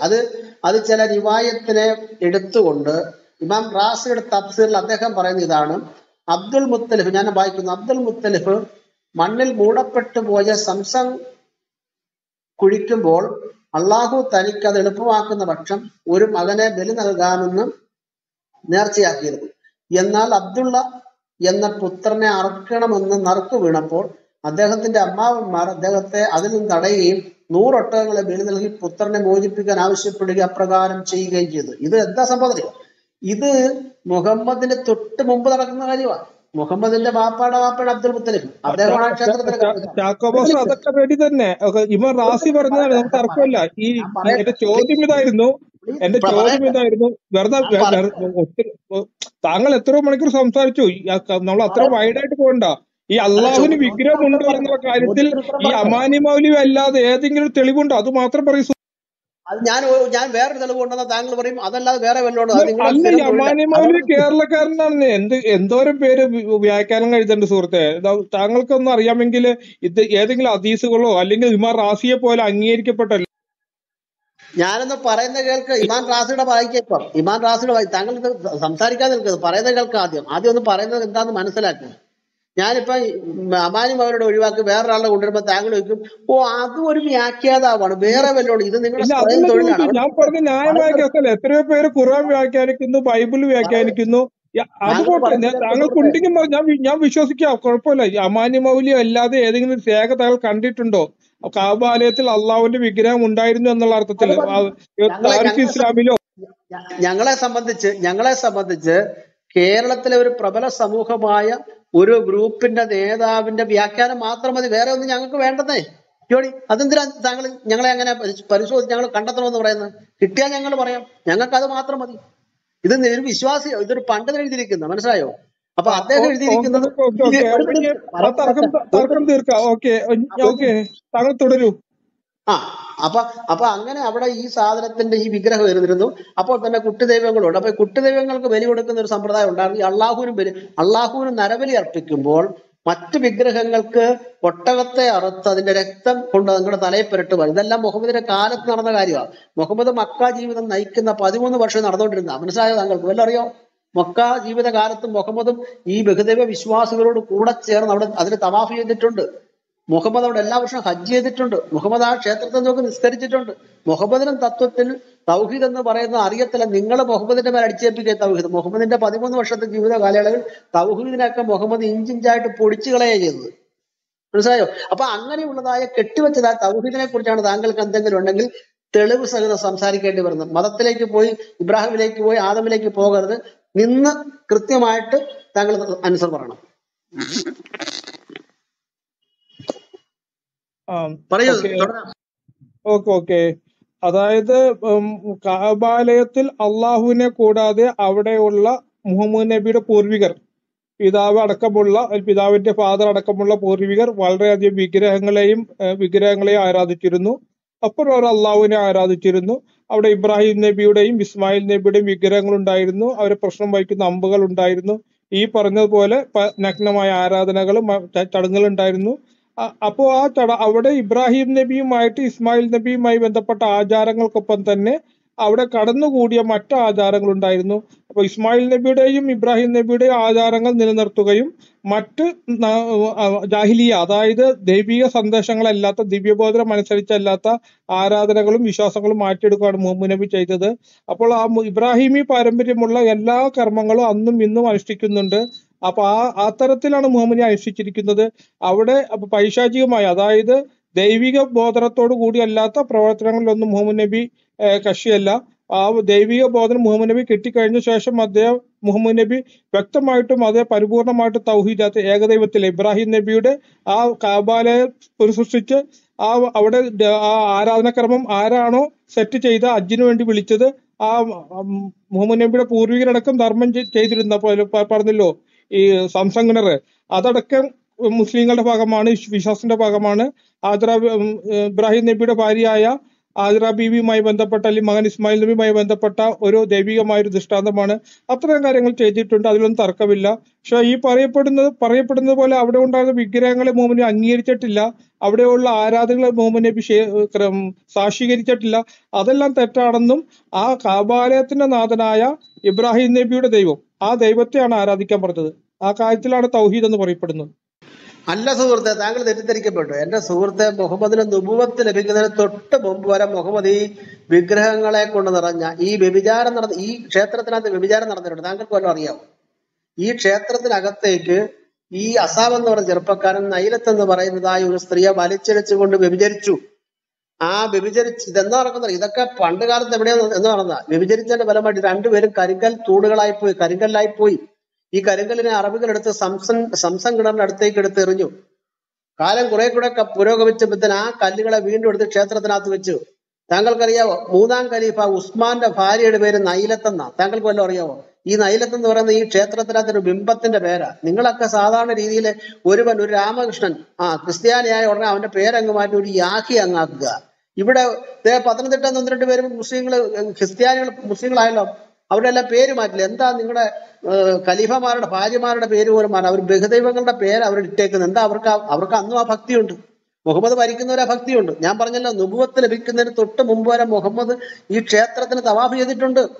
മനസ്സിലായോ? ഇനി ഒന്ന്. രണ്ടാമത്, മുഹമ്മദ് ഈ ക്ഷേത്രത്തിന് കല്ല് ചുമന്നിട്ടുണ്ട് ക്ഷേത്രം പണിയാനായിട്ട്. താങ്കൾക്ക് വല്ലതും അറിയാമോ? ഈ ക്ഷേത്രം പണിയാനായിട്ട് അപ്പൊ അവിടെ ഇരിക്കുന്ന കുട്ടി വിഗ്രഹങ്ങൾ, ഈ മ്ലേച്ഛ വിഗ്രഹങ്ങൾ ഇരുന്ന ക്ഷേത്രത്തിന് കല്ല് ചുമന്ന് മുക്കാൻ പോയി. കല്ല് ചുമക്കുന്ന കൂട്ടത്തിൽ മുഹമ്മദ് തലകറങ്ങി താഴെ വീണ് നഗ്നനായി പോയി, തുണിയൂരിപ്പോയി. അതൊക്കെ ഞാൻ വായിച്ചു കേൾപ്പിക്കണം. അപ്പൊ ഇങ്ങനെ മുഹമ്മദിന്റെ മക്ക ജീവിതകാലത്തും മുഹമ്മദിന്റെ മക്ക ജീവിതകാലം തുടങ്ങുന്നതിന് മുമ്പ് വരെ മുഹമ്മദ് ഈ വിഗ്രഹങ്ങളുമായിട്ട് ബന്ധപ്പെട്ട് ജീവിച്ച ഒരാളാണ്. മുഹമ്മദിന് തൗഹീദ് എന്ന് പറയുന്നത് മുഹമ്മദിന് അറിയത്തില്ല. നിങ്ങള് ഈ പണ്ഡിതന്മാരെല്ലാം കൂടി അള്ളാഹുവിന്റെ പുറത്തും മുഹമ്മദിന്റെ പുറത്തും തൗഹീദ് അടിച്ചേൽപ്പിക്കുക ചെയ്തത്. ഇതിനെയാണ് നിങ്ങൾ പ്രതിരോധിക്കേണ്ടത്. ഇനി ഒന്നും കൂടെ ഞാൻ പറഞ്ഞു നിർത്താം. 13 വർഷത്തെ മുഹമ്മദിന്റെ മക്ക ജീവിത കാലഘട്ടത്തിൽ എങ്ങോട്ട് നോക്കി നിസ്കരിച്ചത്? മദീനയിൽ വന്നതിന് ശേഷമല്ലേ മുഹമ്മദ് 8-ാം വർഷമല്ലേ, ഹിജ്റാബ്ദ് 8-ാം വർഷമല്ലേ ഈ ക്ഷേത്രം തകർത്ത് അതിനകത്തെ വിഗ്രഹങ്ങൾ കളയുന്നത്? അതുവരെ മുഹമ്മദ് എങ്ങോട്ടാ നോക്കിയത്? മുഹമ്മദിനോട് മലക്ക് പറഞ്ഞത്, ജിബ്രീൽ എന്ന് നിങ്ങൾ ആരോപിക്കുന്ന മലക്ക് വന്നിട്ട് മുഹമ്മദിനോട് പറഞ്ഞതെന്ന് അറിയാമോ? മുഹമ്മദേ, ഞാൻ വെള്ളം എടുത്ത് വുളു ചെയ്യുന്ന പോലെ നീയും വെള്ളം എടുത്ത് വുളു ചെയ്യാൻ പറഞ്ഞു. എന്നിട്ട് പറഞ്ഞു ആ ക്ഷേത്രത്തിലേക്ക് നോക്കി നിസ്കരിക്കാൻ. മ്ലേച്ഛ ക്ഷേത്രത്തിലേക്ക് നോക്കി നിസ്കരിക്കാനാണ് നിങ്ങളുടെ ജിബ്രീൽ എന്ന് പറയുന്ന ആ ചങ്ങാതി പറഞ്ഞു കൊടുത്തത്. അള്ളാഹുവിന് അതായിരുന്നു ഇഷ്ടം. മുഹമ്മദിന് 13 വർഷക്കാലം ഈ മ്ലേച്ഛമായ പരിപാടിയെ മുഹമ്മദ് ചെയ്തുകൊണ്ടിരുന്നത്. ഇന്നലെ ഞാൻ ഇതിനെ കുറിച്ച് പറഞ്ഞപ്പോൾ ഒരുത്തൻ വന്നിട്ട് പറയും, ഒരു മുസ്ലിം സുഹൃത്ത് പറയുക, മക്ക ജീവിത കാലഘട്ടത്തിൽ ബൈത്തുൽ മുഖദ്ദസിനെ നോക്കിയാ നിസ്കരിച്ചത്. എന്നിട്ട് അദ്ദേഹത്തിന് ഞാൻ ചോദിച്ചു, എവിടെ എഴുതിയിരിക്കുന്നു? തെളിവില്ല. ഇതൊക്കെ നിങ്ങൾ പഠിച്ചു വെച്ചിരിക്കുന്നത്. മുഹമ്മദിന്റെ 13 വർഷത്തെ ജീവിതകാലം ഈ ഖുറേഷികളുടെ ക്ഷേത്രമായിട്ട് ബന്ധപ്പെട്ട ചോദിച്ചു. അന്ന് ആ കാലഘട്ടത്തിലാണ് മുഹമ്മദ് ലാത്തിയെയും ഉസ്സയെയും മനാത്തെയും ആരാധിക്കാം, അവർ വിശുദ്ധരാണെന്ന് പ്രഖ്യാപിച്ചത്. മക്ക ജീവിതത്തിന്റെ നുബുവത്തിന്റെ 5-ാം വർഷം പറയുന്നത് താങ്കൾക്കറിയാവോ? അപ്പൊ ഇങ്ങനെയുള്ളതായ വസ്തുത ഇതിനകത്ത് നിൽക്കുമ്പോൾ താങ്കൾ വന്നിട്ട് ഇബ്രാഹിം നബിയുടെ ആചാരമാണ്. ഇബ്രാഹിം നബി എന്നുള്ള നബിയാണെന്നുള്ള എന്താ തെളിവ്? അത് ആ ക്ഷേത്രത്തിലെ ബിംബമല്ലേ? ആ ക്ഷേത്രത്തിന് സുഹൃത്ത്, ഒരു ക്ഷേത്രത്തിനകത്ത് നിരവധി ബിംബങ്ങളുണ്ട്. ഏതെങ്കിലും ഒരു ബിംബത്തെ എടുത്തിട്ട് അതിനൊരു പ്രവാചകത്വം കൽപ്പിക്കാനായിട്ട് ഈ വയനാട്ടിലെ കിടക്കുന്ന ആദിവാസിക്കറിയാം സുഹൃത്തെ? നിങ്ങളെന്താ പറയുന്നത്? അല്ലെങ്കിൽ ഇബ്രാഹിം നബിയുടെ ചരിത്രം പറ. അദ്ദേഹം എവിടെ ജനിച്ചത്, എവിടെ ജീവിച്ചത്, എവിടെ പ്രവർത്തിച്ചത്, എവിടെ പ്രബോധിപ്പിച്ചത്, എവിടെ മരിച്ചു, എവിടെ അടക്കി? അത് പറയാമോ? അത് പറയാമെങ്കിൽ ഞങ്ങൾ അംഗീകരിക്കാം. അത് പറയാതിരിക്കുന്നിടത്തോളം കാലം ആ ക്ഷേത്രത്തിനകത്ത് ബിംബമാണ് ഇബ്രാഹിം നബി, ഇസ്മായിൽ നബി. അതിനെ എടുത്ത് മുഹമ്മദിന്റെ ഭാവന കലർത്തി 2 നബിമാരാക്കുകയായിരുന്നു. ഇതിനൊക്കെയാണ് കൃത്യമായിട്ട് തെളിവുകളുടെ അടിസ്ഥാനത്തിൽ താങ്കൾ സംസാരിക്കേണ്ടത്. ഓക്കെ. അതായത് ഇപ്പൊ ചക്കപ്പക്ഷ താങ്കൾ ഇസ്മായില ഒറ്റ കാര്യം കൂടെ. ചക്കപ്പക്ഷ ഒരു കാര്യം കൊണ്ടുണ്ട്. ഈ കാബ ക്ഷേത്രത്തില് ഹുബലിന്റെ വിഗ്രഹം ഇല്ലായിരുന്നു? ഹുബലിന്റെ വിഗ്രഹം ഉള്ളതായിട്ട് പറയുന്നില്ലേ? ഉണ്ട്. ഹുബലിന്റെ ഉണ്ട്, നൈലത്തിന്റെ ഉണ്ട്, അസാഫിന്റെ ഉണ്ട്, ഉദ്ദു, സുബാഗ്, കുറെ എണ്ണം ഉണ്ടെന്ന്. അത് നമ്മുടെ നാട്ടിലൊക്കെ എത്രയോ ക്ഷേത്രങ്ങളുണ്ട്. ആ ക്ഷേത്രത്തിന്റെ പരിസരത്ത് വരത്തില്ല. വ്യഭിചാരത്തിന്റെ കേന്ദ്രം, മ്ലേച്ഛ വിഗ്രഹങ്ങളുടെ കേന്ദ്രം, നരബലി നടക്കുന്ന ക്ഷേത്രം, മൃഗബലി നടക്കുന്ന ക്ഷേത്രം. ഇതിനോട് യോജിച്ച് 13 വർഷം മുഹമ്മദ് ചെയ്തെന്ന് പറയുമ്പോഴത്തേനും മുഹമ്മദ് നിങ്ങളുടെ ഇസ്ലാമിനെ നശിപ്പിച്ചില്ല. നിങ്ങൾ എന്തിന്റെ അടിസ്ഥാനത്തിലാണ് മുഹമ്മദിനെ ഫോളോ ചെയ്യുന്നത്? അല്ല ചാക്കപ്പക്ഷ, ഞാൻ ചോദിക്കാൻ കാര്യം, ഈ അബൂ സൂഫിയാൻ എന്ന് പറയുന്ന ആളുടെ അടുത്ത് ആളും ഈ പ്രവാചകനും തമ്മിലുള്ളൊരു സംഭാഷണം, അതായത് പ്രവാചകൻ അള്ളാഹു ഏകദൈവമാണെന്ന് പറയുമ്പോൾ അപ്പം തന്നെ നമുക്ക് മനസ്സിലാക്കാം അബൂ സുഫിയാൻ തിരിച്ചു പറയുന്നു ശ്രേഷ്ഠൻ ഹുബലായിരിക്കാമെന്ന് പറഞ്ഞിട്ട് തൊട്ട് താഴെ പറയുന്നു ഞങ്ങൾക്ക് അൽ ഉസയുണ്ട്, എന്നാൽ നിങ്ങൾക്ക് ഉസയില്ല എന്ന് പറഞ്ഞൊരു സന്ദർഭമുണ്ട്. അള്ളാഹുവിനേക്കാൾ ഹുബന് പ്രാധാന്യം കൊടുത്തിരിക്കുന്ന ഒരു സഹീൽ ബുഖാരി 4043 അതിലിങ്ങനെ എഴുതിക്കുന്നത്, അപ്പോൾ ഉമറിന് പറയാതിരിക്കാനായില്ല, നീ ഒരു നുണയനാണ്, അള്ളാഹുവിന്റെ ശത്രു, നിങ്ങളെ അസന്തുഷ്ടനാക്കുന്ന കാര്യങ്ങൾ അള്ളാഹു സൂക്ഷിച്ചു വെച്ചിരിക്കുന്നു. അബൂ സുഫിയാൻ പറഞ്ഞു ശ്രേഷ്ഠൻ ഹുബലായിരിക്കാം. അപ്പോൾ പ്രവാചകൻ സഹാക്കളോട് പറഞ്ഞു അദ്ദേഹത്തിന് മറുപടി നൽകൂ. അവർ ചോദിച്ചു ഞങ്ങൾ എന്ത് മറുപടി പറയും? അവൻ പറഞ്ഞു അള്ളാഹു കൂടുതൽ ഉന്നതനും മഹത്വമുള്ളവനാണ് എന്ന് പറയുക. അപ്പോൾ അബൂ സുഫിയാൻ പറഞ്ഞു ഞങ്ങൾക്ക് വിഗ്രഹം അൽ ഉസയുണ്ട്, എന്നാൽ നിങ്ങൾക്ക് ഉസയില്ല. അപ്പൊ ഇതിൽ നിന്ന് വളരെ വ്യക്തമായിട്ട് മനസ്സിലാകത്തില്ലേ അള്ളാഹുവും കാബ ക്ഷേത്രത്തിലെ ഒരു വിഗ്രഹം ആയിരുന്നു എന്ന് മനസ്സിലാക്കണ്ടേ നമുക്ക്?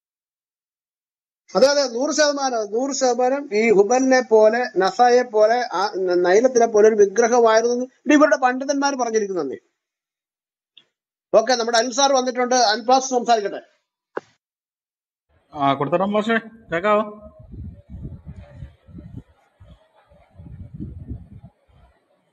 പക്ഷെ മൈക്ക് മ്യൂട്ടാണ്. എനിക്കൊരു 5 മിനിറ്റ് വേണം, അത് കഴിഞ്ഞു. ഓക്കെ. ഇസ്മായിൽ ബദറെ ഇവിടെ പറഞ്ഞ കാര്യങ്ങൾ കേട്ടിരുന്നു. താങ്കൾക്ക് മറുപടി ഉണ്ടെങ്കിൽ പറഞ്ഞോളൂ. എനിക്ക് മറുപടി ഉണ്ട്. ഞാൻ പറഞ്ഞോളൂ. മൗനം പാലിക്കുന്നു. ഞാൻ സംസാരിക്കുമ്പോൾ നിങ്ങൾ വീണ്ടും ഇടപെടുന്നു. ഞാൻ മൗനം പാലിക്കുന്നു. വീണ്ടും അനിൽകുമാർ സാറിനോട് പോകുന്നു. എനിക്ക് ചാൻസ് പറയുന്നു. ഇല്ല താങ്കൾ അദ്ദേഹത്തിന് പറയട്ടെ, അദ്ദേഹത്തിന് സമയം ഇല്ലാത്തതുകൊണ്ട് മാത്രം എന്നെ അനുവദിക്കുന്നു.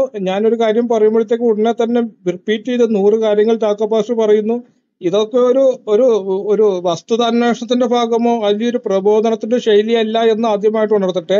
രണ്ടാമത്തെ കാര്യം, ഈ ചാക്കോ പാസ്റ്റർ പറഞ്ഞ കാര്യങ്ങളില് ഇസ്ലാമികമായ കാര്യങ്ങളിൽ യാതൊരു അവ്യക്തതയും ഇല്ല. ഇപ്പോഴും പറയുന്നു അവിടെ അള്ളാഹുവിന്റെ മുഹമ്മദിനെ ഇവിടെ തവാഫ് ചെയ്തിട്ടുണ്ട്, ഇപ്പോഴും അവിടെ തവാഫ് ചെയ്യുന്നുണ്ട്. അവിടെ സംസമുണ്ട്, ഇപ്പോഴും സംസംഗണരുണ്ട്. അവിടെ അജ്ജുകർമ്മം ചെയ്തിരുന്നു, ഇപ്പോഴും അജ്ജുകർമ്മമുണ്ട്. അവിടെ ബലികർമ്മമുണ്ട്, ഇപ്പോഴും ബലികർമ്മമുണ്ട്. അത്തരം ചടങ്ങുകളെല്ലാം ഉണ്ട്. ഈ കാബാലയത്തെ സംബന്ധിച്ച് ഇബ്രാഹിം നബി ഇസ്മായിൽ നബിയും കൂടി സ്ഥാപിച്ചതാണ്, പുനഃസ്ഥാപിച്ചതാണ്. അവിടെ അന്ന് മുതൽ ഇബ്രാഹിം നബി സ്ഥാപിച്ച ആചാരങ്ങൾ ഇന്നും നിലനിൽക്കുന്നുണ്ട്. ഹജ്ജിന് വിളിച്ചത് ഇബ്രാഹിം നബിയാണ്. ഇബ്രാഹിം നബിയുടെ പ്രാർത്ഥനയുടെ അനന്തരഫലമായിട്ടാണ് മുഹമ്മദ് നബി വന്നിരിക്കുന്നത്. ഇബ്രാഹിമി പാരമ്പര്യത്തിൽ വന്നിട്ടുള്ള അള്ളാഹു ഇബ്രാഹിം നൽകിയ അനുഗ്രഹത്തിന്റെ പൂർത്തീകരണമാണ് മുഹമ്മദ് നബി. അതുവഴിയാണ് മുസ്ലിങ്ങൾ ഇന്ന് പരിച്ഛേദനം ചെയ്യുന്നതും. ഈ മുഹമ്മദ് നബി മാത്രമല്ല തൗഹീദിലുള്ള യഥാർത്ഥത്തിലാണെങ്കിൽ ഇബ്രാഹിം നബിയുണ്ട്. അതായത് ഹബീബായ മുഹമ്മദ് നബിയും ഖലീലായ ഇബ്രാഹിം നബിയും ചേർന്നാണ് ഇലാഹായ അള്ളാഹു. അങ്ങനെ തന്നെയാണ് പോകുന്നത്. ആ അർത്ഥത്തിൽ ഇസ്ലാമികമായിട്ട് എന്തുണ്ട്, മുഹമ്മദ് നബിയോടൊപ്പം ഇബ്രാഹിം നബിയെ ആഡ് ചെയ്തുകൊണ്ടാണ് അള്ളാഹുവിലേക്ക് എത്തുന്നത്. അതാണ് മുസ്ലിങ്ങളെ സംബന്ധിച്ചും മുഹമ്മദീയ ഉമ്മത്തും ഇബ്രാഹിമി മില്ലത്തും. ഇബ്രാഹിമിന്റെ മില്ലത്താണ് മുഹമ്മദ് നബിയുടെ ഉമ്മത്തുമാണ്. ആ അർത്ഥത്തിലാണ് മുഹമ്മദ് നബിക്കും ഇബ്രാഹിം നബിക്കും സ്ഥാനം. ഇബ്രാഹിം നബി ആരാധിച്ച ദൈവമാരോ ആ ദൈവമാണ് അള്ളാഹു. ആ ദൈവത്തെയാണ് മുസ്ലിങ്ങൾ ആരാധിക്കുന്നത്. ഇബ്രാഹിം നബിയുടെ പ്രാർത്ഥനയുടെ അനന്തരഫലമാണ് മുഹമ്മദ് നബി. ഇബ്രാഹിം നബി ആഗ്രഹിച്ച രീതിയിൽ ഇബ്രാഹിം നബിയുടെ നാഥനെ ആരാധിക്കേണ്ട ക്രമങ്ങളും അനുഷ്ഠാനങ്ങളും വിശ്വാസങ്ങളും മോശവും എല്ലാമാണ് മുഹമ്മദ് നബി പഠിപ്പിച്ചിരിക്കുന്നത്. ആ തരത്തിൽ ആ ഗ്യാപ്പിൽ, അതായത് ഇസ്മായിൽ നബിക്കും ഇബ്രാഹിം നബിക്കും ഇടയിൽ മുഹമ്മദ് നബി വരുന്ന കാലഘട്ടം വരെയും അവിടെ പല കാര്യങ്ങളും മനുഷ്യ സഹജമായ രീതിയിൽ തെറ്റായി കടന്നുകൂടിയിട്ടുണ്ട്. ആ തെറ്റായ കാര്യങ്ങളെല്ലാം മുഹമ്മദ് നബി എടുത്തു മാറ്റി. ഈ പറയപ്പെടുന്നത് പോലെയാണെങ്കിലും യേശുവിന്റെ കാലഘട്ടത്തിൽ യേശുവിന്റെ പിതാവിന്റെ ഭവനമാണ് ജെറുസലേം. ആ ജെറുസലേമിൽ പല തിന്മകളും ഉണ്ടായിരുന്നു. ആ തിന്മകളിൽ ഒന്ന് ഇടപെടാൻ ശ്രമിച്ചത് യേശുവിന് പ്രശ്നമായത് കാണുന്നുണ്ട്.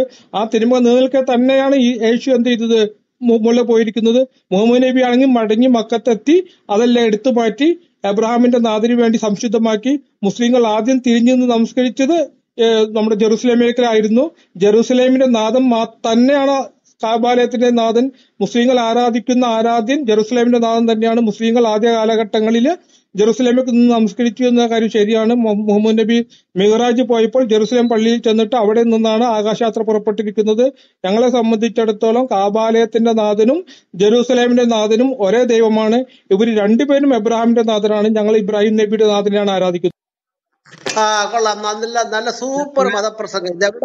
എവിടെ മദ്രസ അല്ല സുഹൃത്തെ, ഇത് മദ്രസ കുട്ടികളല്ലേ ഇവിടെ ഇരിക്കുന്നത്. ഇവിടെ ഈ മതപ്രസംഗത്തിൽ ഒരു മിനിറ്റ് ആരും ഇടയ്ക്കല്ല. അദ്ദേഹം ഒരു മിനിറ്റ് ചാക്കോപാഷ ഒരു മിനിറ്റ്.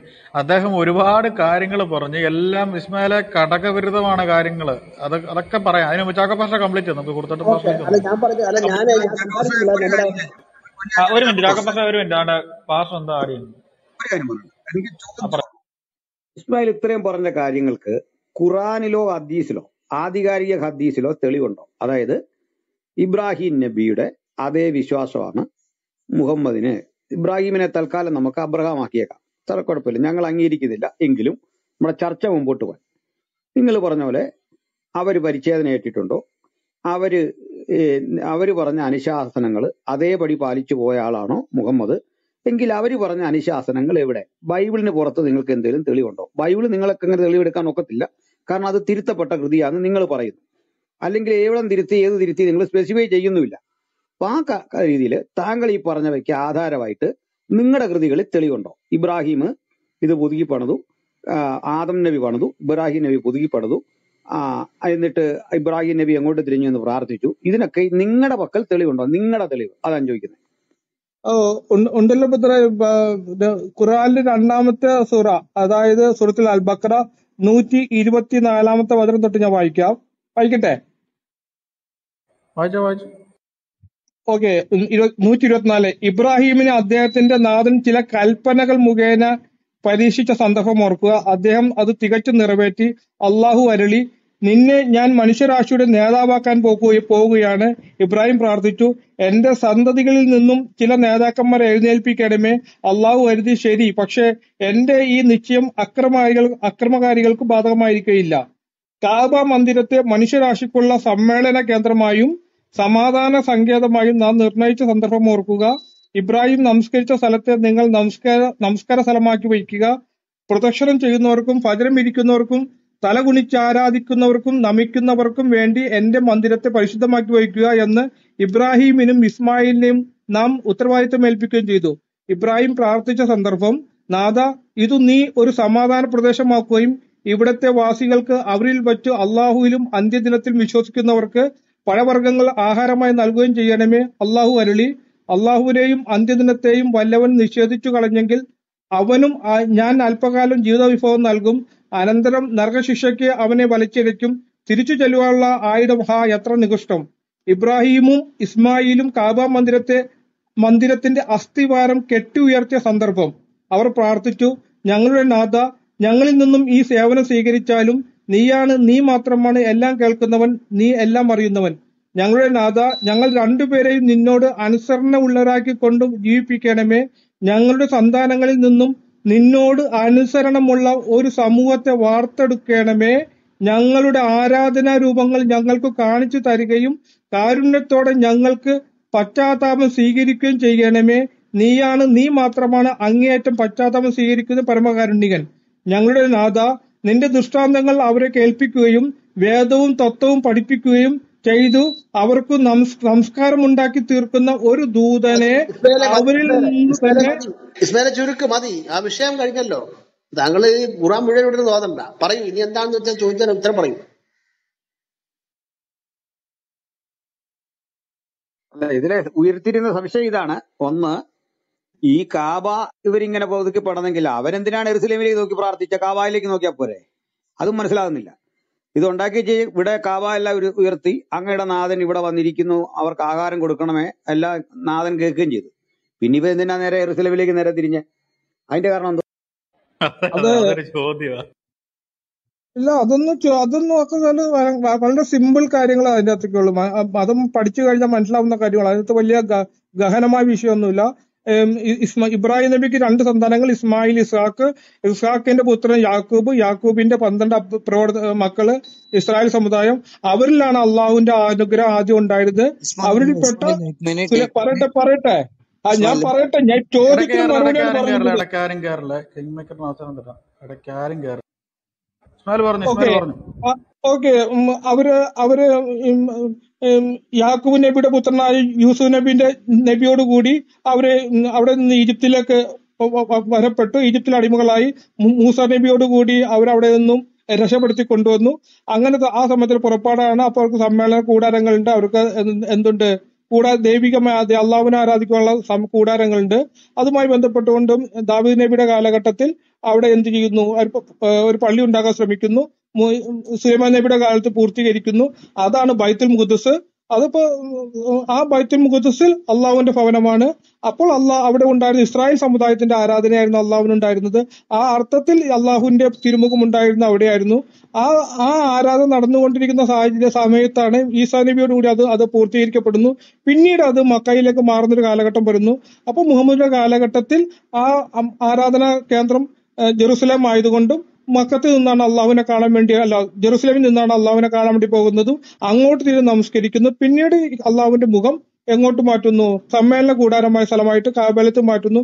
അന്നു മുതൽ ഇന്ന് വരെ മുസ്ലിങ്ങൾ കാബയിലേക്ക് തിരിഞ്ഞ് നമസ്കരിക്കുന്നു. ചോദ്യം അതല്ല. ചോദ്യം എന്റെ വളരെ സിമ്പിൾ ആണ്.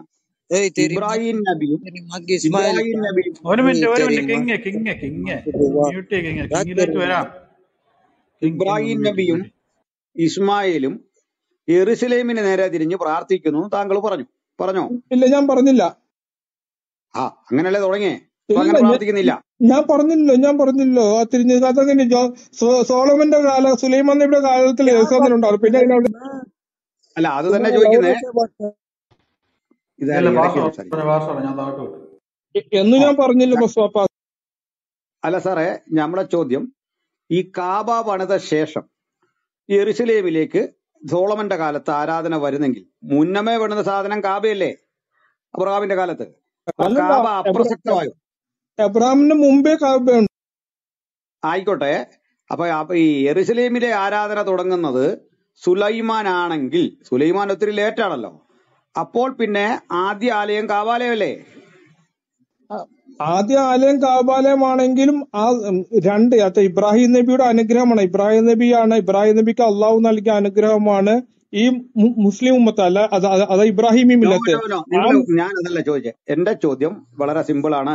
ഞാൻ ചോദിച്ചത് ഈ മുഹമ്മദ് തിരിയേണ്ടത് സ്വാഭാവികമായിട്ട് കാബാലയത്തിലേക്കാണ്. കാരണം പൂർവിക ദേവാലയം നിങ്ങൾ പറഞ്ഞ അതാണ്, പക്ഷെ തുടക്കം അങ്ങോട്ടല്ല, യെരുസലേമിലേക്കാണ്. അപ്പൊ കാബാലയത്തെ അവഗണിച്ച് ഈ മക്കയിൽ നിന്ന് അല്ലെ മദീനയിൽ നിന്ന് എന്തിനാ യെരുസലേമിലേക്ക് തിരിയുന്നത്? കാരണം ആദ്യത്തെ ആലയം ഇവിടെ കിടപ്പുണ്ട്. അതെന്താ പറ്റാത്തെ?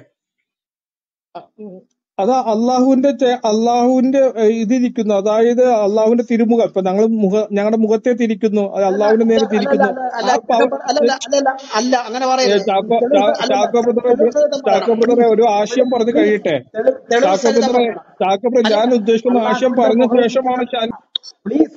അള്ളാഹുവിന്റെ മുഖം ഇരിക്കുന്നെന്ന് പറയുന്ന ഇസ്മയിലിന്റെ വ്യാഖ്യാന കസർത്ത. നിങ്ങൾ ആവശ്യമില്ലാത്തൊന്നും പറയരുത്. നിങ്ങൾ ഇവിടെ പറഞ്ഞ കഴിഞ്ഞാൽ തെളിവ് സഹിതം പറയണം. ഇവിടെ അനിൽ കൊടുത്തോട് ചോദിച്ച് നിങ്ങൾക്ക് മനസ്സിലായോ? കാബ ക്ഷേത്രം അവിടെ നിലനിൽക്കുമ്പോൾ എന്തിന് മുഹമ്മദ് അതിനെ തള്ളിക്കൊണ്ട്, മുഹമ്മദ് ഈ മക്കയിൽ നിന്നുകൊണ്ട് മദീനയിൽ നിന്നുകൊണ്ടാണ് ചെയ്യുന്നവരാണ്. മദീനയിൽ നിന്നുകൊണ്ട് ഈ ബൈത്തുൽ മുഖദ്ദസ് എന്ന് പറഞ്ഞ യെരുശലേം ദേവാലയത്തിലേക്ക് നോക്കുമ്പോൾ മുഹമ്മദിന്റെ ചന്തി ബാക്കി ഭാഗം കാബയെ വരും. മുഹമ്മദ് കാബയെ നിന്ദിക്കുക ചെയ്തു. എന്തുകൊണ്ട് അങ്ങനെ ചെയ്തു എന്നാണ് ചോദിക്കുന്നത്. അതിന് ഉത്തരം തരണം താങ്കൾ. അതിനാ ഉത്തരം തരേണ്ടത്. വഹി വന്നോ? അള്ളാഹു പറഞ്ഞോ? പറഞ്ഞെങ്കിൽ ആ വഹി ആ ആയത്തെടുക്കുക. അതാ ആവശ്യം.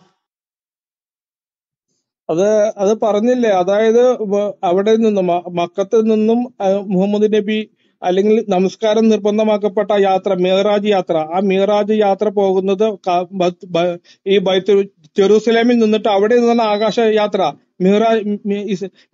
ഇസ്രാഗ് പോയിട്ടാണ്. ഇസ്രാഗ് എന്ന് വെച്ചിട്ടുണ്ടെങ്കിൽ റസൂല് മക്കത്ത് നിന്നും അല്ലെങ്കിൽ അറേബ്യൻ നാട്ടിൽ നിന്നും ബൈത്തുൽ മുഖദ്ദസിൽ പോയതാണ് ഇസ്രാഗ്. അവിടെ നിന്ന് മിഅ്റാജ് പോകുന്നത് ബൈത്തുൽ മുഖദ്ദസിൽ നിന്ന് നേരെ മുകളിലേക്കാണ്. മനസ്സിലായില്ലേ? പ്ലീസ് ദയവായിട്ട് എനിക്ക് മനസ്സിലായി. ചാക്കോ പാസ്റ്റർ അല്പം ഒരു മിനിറ്റ്, ഞാൻ ആ ചോദ്യം ഒന്നും കൂടെ പറയാം. പാസ്റ്റർ അനിൽ കൊടുത്തോട്ട് പറഞ്ഞതാണ്. ഇവിടെ അള്ളാഹുവിന്റെ കൽപ്പന പ്രകാരം പണിതിരിക്കുന്ന കാബ ക്ഷേത്രം ഇവിടെ നിൽക്കുന്നു.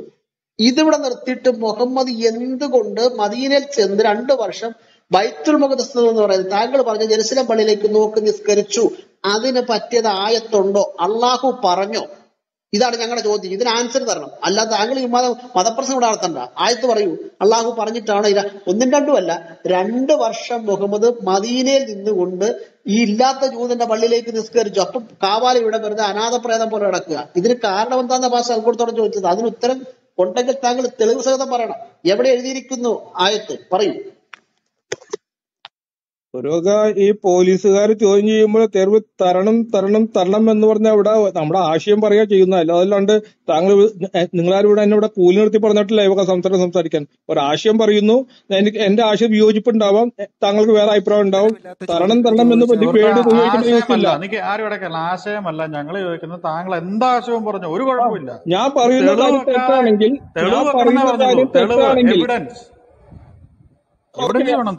ഓക്കെ.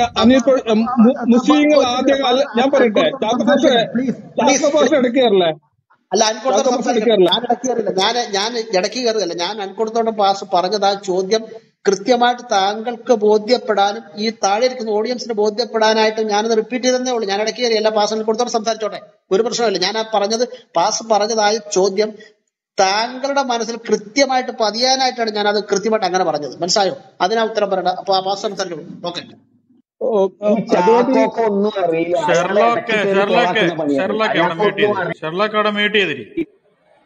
ഇങ്ങനെ ഒച്ചപ്പാടുണ്ടാക്കി നിൽക്കാതെ മ്യൂട്ട് ചെയ്തോടെ. ഇപ്പൊ ഒരു ചർച്ച മാന്യമായിട്ട് നടന്നോണ്ടിരിക്കില്ലേ? ഞാനും അനിൽ കൊടുത്തോട്ടം ഒന്ന് ഇടങ്ങാറുണ്ടാക്കുന്ന അടങ്ങ് സുഹൃത്ത്, ഒന്ന് അടങ്ങ്. ആദ്യം ഒരു ചർച്ചയിലേക്ക് വരുമ്പോൾ ഇവിടുത്തെ മോഡറേറ്റേഴ്സ് പറയുന്നത് ആദ്യം അനുസരിക്കാൻ പറ്റി. അതാണ് ഒരു ചർച്ചയുടെ മാതൃക. മൈക്ക് മ്യൂട്ട് ചെയ്യ സഹോദരൻ. ഞാൻ മൈക്ക് മ്യൂട്ട് ചെയ്യാൻ ഞാനാ പറഞ്ഞത്, മോഡറേറ്ററായി ഞാനാ പറഞ്ഞത്. മൈക്ക് മ്യൂട്ട് ചെയ്യും.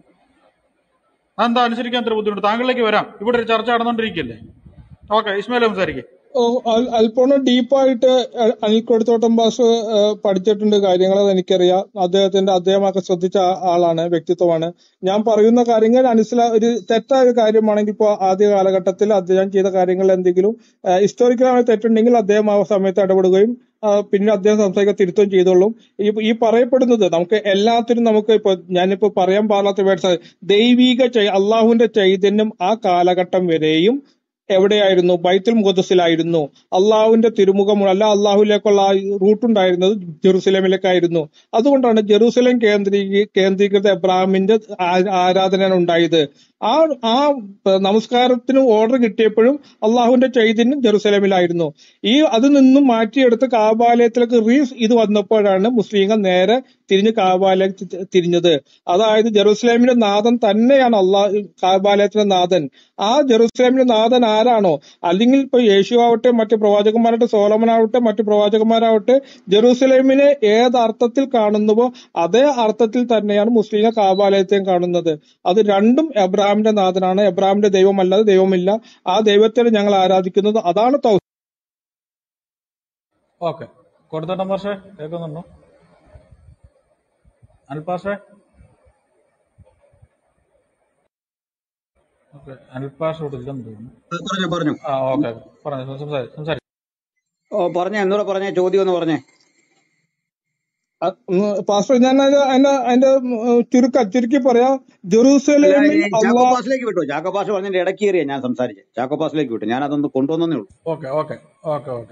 ചാക്കോ പാഷ, ഒരു കാര്യം ചാക്കോ പാഷ ആഡ് ചെയ്യുമ്പോഴേ, ഇവിടെ ഇപ്പൊ പ്രധാനമായിട്ട് വന്ന ഒരു പ്രശ്നം എന്ന് പറയുന്നത്, എനിക്ക് തോന്നുന്നു ഇദ്ദേഹം ചരിത്ര തെളിവില്ലാതെ പറഞ്ഞെന്ന് തോന്നുന്നു. അദ്ദേഹം പറയുന്നത് അക്കാലത്ത് മുഹമ്മദ് യെരുശലേം ദേവാലയത്തിലേക്ക് നോക്കിയെന്നാണ്. ചാക്കോ പാഷ, അന്ന് യെരുശലേം ദേവാലയം ഉണ്ടോ? അന്ന് ഹിസ്റ്റോറിക്കലായിട്ട് യെരുശലേം ദേവാലയം ഉണ്ടോ? ഇല്ല, ചരിത്രപരമായിട്ടില്ലെന്നേ. അത് വിട്ടുത്തരവാന്ന്. അത് നമുക്ക് അതിലേക്ക് വരാം. അത് പിന്നെ ഞാൻ അടുത്ത ചോദ്യം അദ്ദേഹത്തോട് സംസാരിക്കാം. അതിലേക്ക് വരാം. അദ്ദേഹം പറയുന്ന ആ സ്റ്റേറ്റ്മെന്റ്, അദ്ദേഹം പറഞ്ഞ ഇസ്മായിൽ പറയുന്നത്, അന്ന് മുഹമ്മദൊക്കെ യെരുശലേം ദേവാലയത്തിലേക്ക് നോക്കി നിന്ന് അവിടെ ആരാധിച്ചു എന്ന് പറഞ്ഞു. സുഹൃത്തെ, ഇല്ലാത്ത ദേവാലയത്തിൽ എങ്ങനെയാ സുഹൃത്തെ പോയി ഇത് ചെയ്യുന്നത്? യെരുശലേം ദേവാലയം അന്ന് ഇല്ല. താങ്കൾ പോയി ചരിത്രം പഠിക്കും. AD 70 യെരുശലേം ദേവാലയം ഇല്ല, അത് നശിക്കപ്പെട്ടു പോയി. താങ്കൾ എന്ത് ഈ മണ്ടത്തരെ പറഞ്ഞുകൊണ്ടിരിക്കുന്നത്? അത് യെരുശലേം ദേവാലയം എന്ന് പറഞ്ഞു കഴിഞ്ഞാൽ താങ്കൾ എന്ത് മണ്ടത്തരെ പറഞ്ഞുകൊണ്ടിരിക്കുന്നത്? ഞാൻ ഇദ്ദേഹത്തോട് സംസാരിക്കാം. അതായത് പിന്നെ നമ്മുടെ ഇസ്മയിൽ ബ്രദറെ, താങ്കൾ ഞങ്ങളുടെ ഒരു സുഹൃത്താണ്. ഞങ്ങൾ ആ നിലയിലാണ് സംസാരിക്കുന്നത്. നമ്മളിവിടെ ചർച്ച ചെയ്യുന്ന ആശയപരമാണ്. ഞങ്ങളുടെ ഈ ചർച്ചയിൽ ഞങ്ങൾ ആശയപരമായിട്ട് സംവാദിക്കുമ്പോൾ നിങ്ങളുടെ പുസ്തകത്തിലെ തെളിവുകൾ ഉദ്ധരിച്ചാണ് സംസാരിക്കുന്നത്. താങ്കൾ ഒരിക്കൽ പോലും ഒരു വാക്യമോ ഒരു ഹദീസോ ഒന്നും ഇവിടെ ഉദ്ധരിക്കാറില്ല. ഞങ്ങൾക്കത് വളരെ പ്രയാസമാണ്. കുറച്ചു മുമ്പ് താങ്കൾ പറഞ്ഞു ഞാൻ എന്റെ ആശയം പറയുന്നത്. അതൊരു രസമില്ല കേട്ടോ. കാരണം ഈ താഴെ ഇരിക്കുന്ന ഓഡിയൻസ് ഒക്കെ അവരുടെ സമയം വളരെ വിലപ്പെട്ടതാണ്. അത് നഷ്ടപ്പെടുത്തിട്ട് ഇത് ഇവിടെ വന്ന് പഠിക്കാനായിട്ടാണ്. അപ്പം നമുക്ക് വായി വരുന്ന എന്തെങ്കിലും പറയുന്ന കഥയില്ല. അപ്പൊ ഞാൻ ഇനി പറയുമ്പോൾ താങ്കൾ തെളിവുകൾ ഉദ്ധരിച്ചുകൊണ്ട് എനിക്ക് മറുപടി നൽകണം. അത് താഴെ ഇരിക്കുന്ന സുഹൃത്തുക്കൾക്ക് വളരെ സന്തോഷമായിരിക്കും. എന്റെ ചോദ്യം കൃത്യമായിട്ട് പാസ്റ്റർ കൊടുത്ത ചോദിച്ചതുപോലെ തന്നെ കൃത്യമാണ്. മുഹമ്മദിന്റെ മദീന ജീവിത കാലഘട്ടത്തിൽ മുഹമ്മദ് എന്തുകൊണ്ട് 2 വർഷം നിങ്ങൾ ഈ ബൈത്തുൽ മുഖദ്ദസ്, അതായത് മസ്ജിദുൽ അഖ്സ എന്ന് വേണം പറയാം, അതായത് തെളിച്ചു പറഞ്ഞ ജെറുസലേം ദേവാലയം നിങ്ങളുടെ ഭാഷയിൽ ആ പള്ളിയിലേക്ക് നോക്കി 2 വർഷം നിസ്കരിച്ചു എന്ന് കിതാബ് പറയുന്നു. ഇതിന് ഇങ്ങനെ നിസ്കരിക്കാനായിട്ട് ആര് പറഞ്ഞു? അപ്പോൾ തന്നെ ലോകത്തിൽ ആദ്യമായി നിർമ്മിക്കപ്പെട്ട പാവനമായ കാവാനാഥന്റെ പള്ളി ഇപ്പുറത്ത് നിൽക്കുന്നത്. ഈ പള്ളിയിലേക്കാണ് മുഹമ്മദിന്റെ ചന്തി തിരിച്ചു വെക്കുന്നത്. കാരണം മദീനയിൽ നിന്നുകൊണ്ട് ഭൂമിശാസ്ത്രപരമായിട്ട് ജെറുസലേമിലേക്ക് നോക്കിയാൽ മുഹമ്മദിന്റെ ബാക്കി ഭാഗം എവിടെ വരും? ഈ കാബാലയത്തിലേക്ക് വരും. ഒരിക്കലും അങ്ങോട്ട് തിരിഞ്ഞു നിൽക്കാൻ പാടില്ലെന്ന മനസ്സിലാകുന്നുണ്ടോ? കാബാല ക്ഷേത്രത്തിന് അഭിമുഖമായി മൂത്രം ഒഴിക്കരുതും തിരിഞ്ഞു നിൽക്കരുത്. അപ്പൊ മുഹമ്മദിന്റെ ബാക്കി ഭാഗം ഇവിടെ വന്നു. മുഹമ്മദും കൂട്ടരും കൂടെ ഈ സ്ഥലത്ത് നിന്നുകൊണ്ട് ഈ മസ്ജിദുൽ അഖ്സയിലേക്ക്, ജെറുസലേം പള്ളിയിലേക്ക്, ഇല്ലാത്ത ജൂതന്റെ പള്ളിയിലേക്ക് നോക്കി നിസ്കരിക്കാൻ ആര് പറഞ്ഞു? അള്ളാഹു എവിടെ പറഞ്ഞു? ഏതായത്തിന്റെ അടിസ്ഥാനത്തിലാണ് മുഹമ്മദ് 2 വർഷം ജൂതന്റെ ഇല്ലാത്ത പള്ളിയിലേക്ക് നോക്കി നിസ്കരിച്ചത്? ഇതിലാണ് തെളിവ് സഹിതം ഞങ്ങളോട് സംസാരിക്കേണ്ടത്. ഇനി പ്രസംഗിച്ചിട്ട് കഥയില്ല. ഇനി മതപ്രസംഗമാണെങ്കിൽ അടുത്ത ആളിലേക്ക് പോകേണ്ടതായിട്ട് വരും. അത് താങ്കൾക്ക് തുടരാം. ഞാൻ പറഞ്ഞൊരു വാദം തെറ്റാണെന്ന് പറഞ്ഞാൽ പ്രൊഫസർ 2 ചാക്കോ പാസ്റ്ററും പറഞ്ഞു. ഒന്ന്, അള്ളാന്റെ റസൂലിന്റെ മുഹമ്മദ് നബിയുടെ കാലഘട്ടത്തിൽ ജെറുസലേം ദേവാലയം ഉണ്ടായിരുന്നില്ല എന്ന്. അവിടെ ജെറുസലേം ദേവാലയം ഉണ്ടായിരുന്നു. അവിടെ ഉമർ അള്ളാഹുവിന്റെ കാലഘട്ടത്തിൽ അത് ഇസ്ലാമിന്റെ കീഴിലേക്ക് വന്ന കാര്യവും ആ ചടങ്ങ് അത്തരം കാര്യങ്ങളുമായി ബന്ധപ്പെട്ട വിഷയങ്ങളൊക്കെ കൊടിത്തോട്ടം ഭാഷയൊക്കെ അറിയാമായിരിക്കും. അന്ന് എന്റെ ചോദ്യം ഇതാണ്, മുഹമ്മദ് നബിയുടെ കാലഘട്ടത്തിൽ ജെറുസലേം ദേവാലയം ചാക്കോ ഭാഷ മിണ്ടാതിരി, താങ്കൾ ഇടപെടുക, ഞാൻ സംസാരിച്ച് കഴിയട്ടെ. ഒരു നീതിയിലാണ് സംസാരിക്കില്ല. ഞാൻ പറഞ്ഞത് തീർന്നല്ലോ, ഞാൻ നിർത്തുന്നുണ്ടല്ലോ. അത് ഇവിടെയാണ് വിഷയം. എന്റെ ചോദ്യത്തിന് ഉത്തരം പറയേണ്ട താങ്കൾ എന്നോട് ചോദിക്കുന്നു. ഞാൻ ചോദിച്ചല്ലോ. അത് വേണ്ട ചാക്കോ ഭാഷ, ആ ശൈലി തെറ്റാ. ഒരു മിനിറ്റ് നിന്നിട്ട് ഞാൻ പറയുന്ന പ്രാവശ്യം പറഞ്ഞു തീരുന്നതിന് മുമ്പേ കൊടുക്കുന്നത് നിങ്ങൾ ഭയപ്പാടുണ്ടായിട്ടല്ലേ സത്യത്തിൽ? സുഹൃത്തെ, നിങ്ങളെ മണിക്കൂറുകളോളം ഈ ക്ലബിൽ സംസാരിക്കുന്ന ഒരാളാണ്. ഒരു മിനിറ്റ്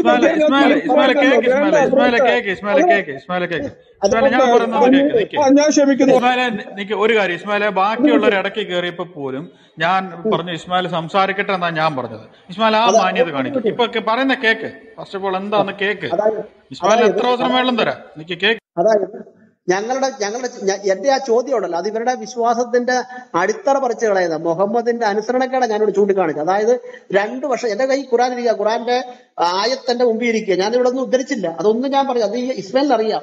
എന്തുകൊണ്ട് മദീനയിൽ നിന്നുകൊണ്ട് മുഹമ്മദ് കാബാലയത്തെ പുച്ഛിച്ച് പുറന്തള്ളിയിട്ട് ജൂതന്റെ ഇല്ലാത്ത പള്ളിയിലേക്ക് നോക്കി നിസ്കരിച്ചു? ഇതാണ് എന്റെ ചോദ്യം. ഇതിന് അള്ളാഹുവിന്റെ വഹയി വല്ലതും ഉണ്ടായിരുന്നു? ഖുറാനിൽ ആയത്തുണ്ടോ? ഉണ്ടെങ്കിൽ അതാണ് ഇവിടെ ഹാജരാക്കേണ്ടത്. അല്ലാതെ താങ്കൾ എന്നോട് മറുചോദ്യം ചോദിക്കുകയല്ല. താങ്കൾ എന്നോട് പറഞ്ഞെന്തോ, ഞാൻ ചോദിക്കാം. താങ്കൾക്കുടെ ചോദ്യത്തിന് പ്രസക്തിയില്ല, ഇതിന് ഉത്തരം തരണം. എന്തുകൊണ്ട് മുഹമ്മദ് 2 വർഷം മദീനയിൽ നിന്നുകൊണ്ട് ഇല്ലാത്ത ജൂതന്റെ പള്ളിയിലേക്ക് നോക്കി നിസ്കരിക്കും? ഇനി അവിടെ പള്ളി ഉണ്ടായിക്കോട്ടെ, വാദത്തിന് വേണ്ടി ഞങ്ങൾ അങ്ങ് വിട്ടുതരാം. പള്ളി ഉണ്ട്.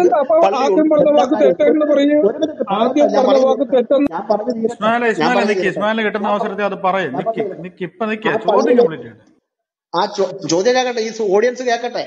ആ പള്ളിയിലേക്ക് നോക്കി നിസ്കരിക്കാനായിട്ട് മുഹമ്മദിനോട് ആര് പറഞ്ഞു? ഖുറാനിൽ ഏതായത്തിൽ അള്ളാഹു പറഞ്ഞു മുഹമ്മദേ നീ ജെറുസലേം പള്ളിയിലേക്ക് നോക്കി നിസ്കരിക്കാനായിട്ട്? അതാണ് ഇവിടെ വേണ്ട. തെളിവ് സഹിതം സംസാരിക്കണം. ഇനി സമയം വെറുതെ വേസ്റ്റ് ആക്കി മദ്രസ പ്രസംഗം ദയവ് ചെയ്ത് നടത്താതിരിക്കാനായിട്ട് താങ്കൾ സൂക്ഷിക്കുക. ഓക്കെ. ഇസ്മായിലെ പറഞ്ഞു, പക്ഷെ തെളിവ് വെച്ച് സംസാരിക്കണം. ഞങ്ങൾ എപ്പോഴും പറയുന്നു, ഒരു തെളിവ് വെച്ച് സംസാരിക്കുകയാണെങ്കിൽ ഇടയ്ക്ക് ആരും കയറത്തില്ല. ഇപ്പൊ തന്നെ ചാക്കോ പാസ്റ്റർ ഞാനും വെച്ചപ്പോ ചുമ്മാ ഞങ്ങളുടെ ഊഹാഭോഹങ്ങളല്ല, ഹദീസുകള്, അതേപോലെ തന്നെ നിങ്ങളുടെ ഖുറാൻ ആയത്ത്, ഈ കാര്യങ്ങൾ എടുത്തുദ്ധരിച്ചുകൊണ്ട്. പക്ഷെ നിങ്ങൾ സംസാരിക്കുമ്പോൾ ഇങ്ങനൊന്നും പറയാറില്ല. നിങ്ങൾ തെളിവ് വെച്ച് പറ. ഇപ്പൊ ചാക്കോ പാസ്റ്റർ ചോദിച്ചതിന് നിങ്ങൾ തെളിവ് വെച്ച് ഉത്തരം പറ. ആരും ഇടയ്ക്ക് കയറുന്നില്ല. പറഞ്ഞു. ഒരു കാര്യം കൂടെ ഒരു കാര്യം പറയാനായിട്ടാണ്. അല്ല, ഇടയ്ക്ക് കയറുന്നല്ല, വേറൊരു കാര്യം പറയാം. ഒരു അത്യാവശ്യ കാര്യമാണ്. അതായത് ചാറ്റ് ബോക്സിനകത്ത് അശ്ലീല മെസ്സേജുകൾ എടുത്തിട്ടുന്ന ആരാന്ന് പറഞ്ഞാലും എടുത്ത് ഒന്നിൽ അവരെ ഡിലീറ്റ് ചെയ്ത് കളയുക, അല്ലെ അവരെ എടുത്ത് പുറത്ത് കളയുക. അത് നോക്കുക, ശ്രദ്ധിക്കുക. ഇസ്മായിൽ പറഞ്ഞു.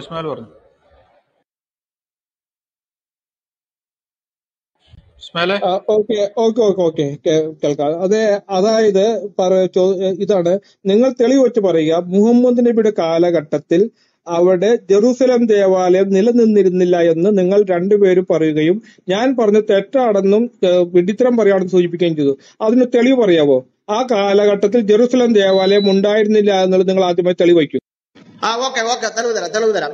ഒരു മിനിറ്റ് അവിടെ ജെറുസലേം ദേവാലയം 1 അല്ല 2 ഉണ്ടായിരുന്നു.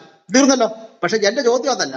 മുഹമ്മദ് കാബ ക്ഷേത്രത്തെ പുച്ഛിച്ച് പുറന്തള്ളി പുറംചന്തി കാബയിലേക്ക് തിരിച്ചു വെച്ചുകൊണ്ട് ജൂതന്റെ പള്ളിയിലേക്ക് നോക്കി നിസ്കരിക്കാൻ ആര് പറഞ്ഞു? അള്ളയുടെ ആയത്ത് എവിടെ? അത് ഉത്തരത്താ പെട്ടെന്താ. ഇല്ല, ധൃതി പിടിക്കണ്ട. താങ്കളുടെ അജണ്ട പറ്റി സംസാരിക്കാൻ ഞാൻ അത്ര വിഡ്ഢിയൊന്നുമല്ല. താങ്കൾ പറഞ്ഞു, ഞാൻ സംസാരിച്ചപ്പോൾ ആദ്യം ഈ ഓഡിയൻസിനെ മൊത്തം തെറ്റിദ്ധരിപ്പിച്ച് പറഞ്ഞു മുഹമ്മദ് നബിയുടെ കാലഘട്ടത്തിൽ ജെറുസലേം ദേവാലയം ഇല്ലെന്ന് പറഞ്ഞു. ഇപ്പൊ താങ്കൾ 2 ഉണ്ടെന്ന് പറയുന്നു. 2 ഉണ്ടായി എന്നുള്ള തെളിവ്.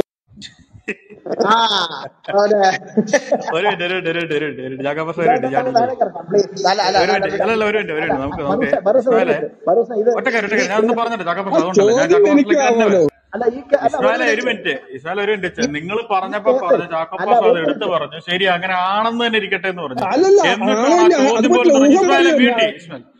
ഊഹമല്ല, നിങ്ങളോട് ചോദിച്ചത് ഈ ഈ വാസ്തവം പറഞ്ഞ ആ വിഷയം പിടിക്കുക പോലും ചെയ്യേണ്ട, അതൊരു മറ്റൊരു വിഷയം തന്നെ. അന്ന് യെരൂശലേം ദേവാലയം ഉണ്ടായിരുന്നതൊക്കെ ഞങ്ങൾ പറയാം. പക്ഷെ ഇപ്പോഴത്തെ ചോദ്യം അതല്ല.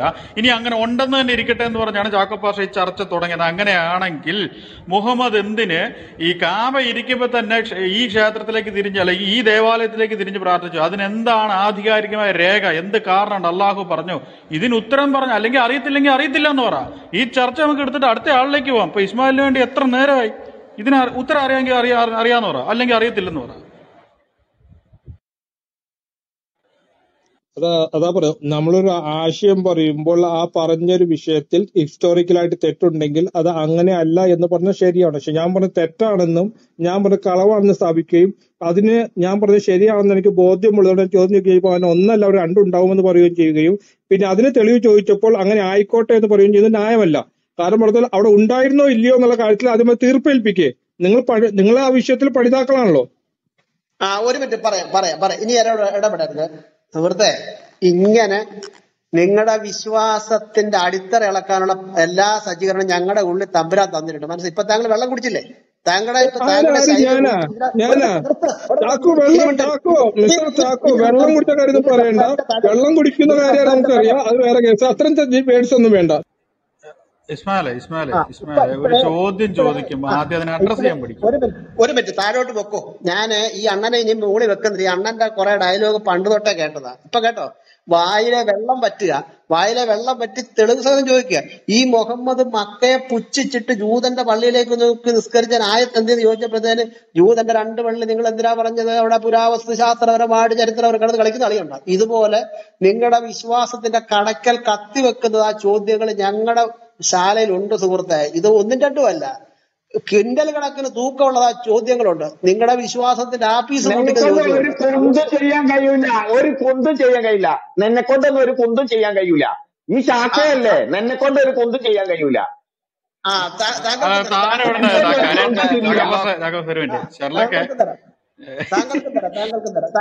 താങ്കൾ ഇപ്പൊ നേരെ അങ്ങ് പൊക്കോ. അവിടെ പോയി താഴെ ഇരുന്ന് പോയി കേട്ടോ. ഞങ്ങള് പഠിപ്പിക്കാം. ഇവിടെ സൂറ 10:94 പറയുന്ന മുഹമ്മദിനോട് അള്ളാഹ് പറയാ, ഗോത്രദേവൻ മുഹമ്മദിനോട് പറയാ, മുഹമ്മദേ നിനക്ക് നാം ഇറക്കിത്തന്നതല്ല ഉരുട്ടിക്കയറ്റത്. അപ്പുറത്ത് കിടന്ന നെസ്തോറിയൻ ക്രിസ്ത്യാനികളിൽ നിന്നും തൽമൂദിൽ നിന്നും ജൂതന്റെ കടങ്കഥയിൽ നിന്നും മുഹമ്മദ് ചുരുട്ടിക്കയറ്റി കിതാബിനകത്ത് കൊണ്ട് വെച്ച് എന്നിട്ട് ഇറക്കിയതാണ്. അത് നിങ്ങളങ്ങ് വിശ്വസിച്ചാൽ മതി. ഇറക്കിയതല്ല, ഉരുട്ടിക്കയറ്റതാ. അങ്ങനെ നാം ഉരുട്ടി നിനക്ക് തന്നതായ ഈ കിതാബിനകത്ത് നിനക്കെന്തെങ്കിലും സംശയമുണ്ടെങ്കിൽ നിനക്ക് മുമ്പ് വേദപാരായണം ചെയ്യുന്ന ബൈബിൾ വായിക്കുന്ന വേദക്കാരായ യഹൂദ ക്രൈസ്തവരോട് ചോദിക്കാൻ 10:94 പറഞ്ഞിരിക്കുന്നു. മനസ്സിലായോ? അതുകൊണ്ട് ഞങ്ങൾ പഠിപ്പിക്കാം. ഇവിടോട്ട് വന്നാൽ മതി. പെൻഷൻ പൈസ ഒന്നും തരണ്ട, മന്ത്രി ശമ്പളം തരണ്ട. ഞങ്ങള് ഫ്രീ ആയിട്ട് പഠിപ്പിക്കുക. അതുകൊണ്ട് ഞങ്ങൾ പറയുന്നത് കേട്ടാച്ചാൽ മതി. മനസ്സിലായോ? വേദം ഞങ്ങളിൽ നിന്ന് പഠിക്കാനാണ് പറഞ്ഞിരിക്കുന്നത്. അപ്പം നിങ്ങളുടെ വിശ്വാസത്തിന്റെ കടക്കൽ കത്തിവെക്കുന്ന ചോദ്യങ്ങളെ ഞങ്ങൾ ചോദിച്ചത്. മുഹമ്മദ് കാണിച്ച പണി ഇത് ഞാൻ പലപ്പോഴും ചോദിച്ചിട്ടുണ്ട്. ഇവിടെ താഴെ എഴുതി വെച്ചിരിക്കുന്ന ഒരു ഖുറാന്റെ പരിഭാഷകൻ പറയുകയാണ്, തിരുമേനി മദീനയിൽ വന്നതിന് ശേഷം 17 മാസം പ്രവാചകനും അനുചരന്മാരും പലസ്തീനിലെ ബൈത്തുൽ മുഖദ്ദസിന്റെ നേരെ തിരിഞ്ഞാണ് നമസ്കരിച്ചിരുന്നത്. ഇതാര് പറഞ്ഞ്? മുഹമ്മദ് തൊടുന്നതിനും പിടിക്കുന്നതിനും ആയത്തുമായിട്ട് പുറകെ നിൽക്കുന്ന ഒരു വേലക്കാരനെ പോലെ അള്ളാഹു നിൽക്കുന്നു. മുഹമ്മദിന്റെ വീട്ടിൽ ആരെങ്കിലും വന്നാൽ ഉടനെ അടുക്കള വാതിൽക്ക് വരും അള്ളാഹു. അടുക്കള വാതിൽക്ക് വന്നിട്ട് ആവശ്യമില്ല, നിങ്ങൾ ഇങ്ങോട്ട് വരരുത്. സൂറത്തുൽ അഹ്സാബിൽ അങ്ങനെ എഴുതിയിരിക്കുന്നു. ഇവിടെ വന്നു കഴിഞ്ഞ് വെറുതെ നിങ്ങൾ ശല്യം ഉണ്ടാക്കരുത്. ആരെങ്കിലും അതാ വന്നാൽ ആഹാരം പാകം ചെയ്യുന്നത് വരെ നിങ്ങൾ പുറത്തു നിൽക്കണം. പാകം ചെയ്ത് കഴിഞ്ഞ് കഴിക്കുക, പെട്ടെന്ന് പിരിഞ്ഞു പോവുക, ആയത്തുമായിട്ട് വരിക. പുള്ളിക്ക് ഏതെങ്കിലും സ്ത്രീയെ വേണം, ഉടനെ ആയത്തും കൊണ്ടുവരിക. എവിടെയോ കിടന്നൊരു വേലക്കാരി മാറിയെത്തും, അതിനെ പ്രാപിച്ച് ആ പെണ്ണുങ്ങൾ പിടിച്ച് ഇല്ല സോറി ഞാൻ ചെയ്യത്തില്ല, ഉടനെ ആയത്തുമായിട്ട് ഒരേ മുഹമ്മദ് നീ ഇഷ്ടം പോലെ ഉപയോഗിച്ചു. ഇങ്ങനെ ആയത്തും കൊണ്ട് മുഹമ്മദിന്റെ പുറകെ നടന്ന അള്ളാഹു എന്തുകൊണ്ട് ആയത്തിറക്കി കൊടുത്തില്ല മസ്ജിദുൽ അക്സയിലേക്ക് നോക്കി നിസ്കരിക്കാൻ? ഇല്ല, നിങ്ങൾ തപ്പി നോക്കിയാൽ 6236 ആയത്തുണ്ട് ഖുർആൻ. അത് ഒറ്റ ആയത്തിനകത്തില്ല മക്കയെ തള്ളിക്കളഞ്ഞ് ജൂതന്റെ പള്ളിയിലേക്ക് നിസ്കരിക്കും. ഇത് മുഹമ്മദിന്റെ പരിപാടിയായിരുന്നു. അപ്പം ഈ ഖുർആനിൽ പറയുന്ന അള്ളാഹുവും മുഹമ്മദും മലക്കും ജബ്രീലും എല്ലാ സാധനവും മുഹമ്മദാണെന്നുള്ളൊരു തെളിവാണിത്. അപ്പൊ ഇത്തരത്തിലുള്ള ചോദ്യങ്ങൾ ഇനി ഞങ്ങൾ ഇന്ന് വരും.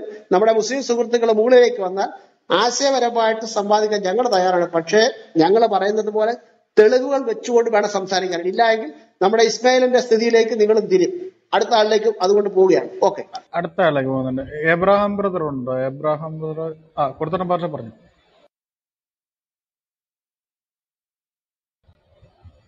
അൽപാഷേ അൺമ്യൂട്ടാ, പക്ഷെ കേൾക്കുന്നില്ല. പക്ഷെ കേൾക്കുന്നില്ല കേട്ടോ.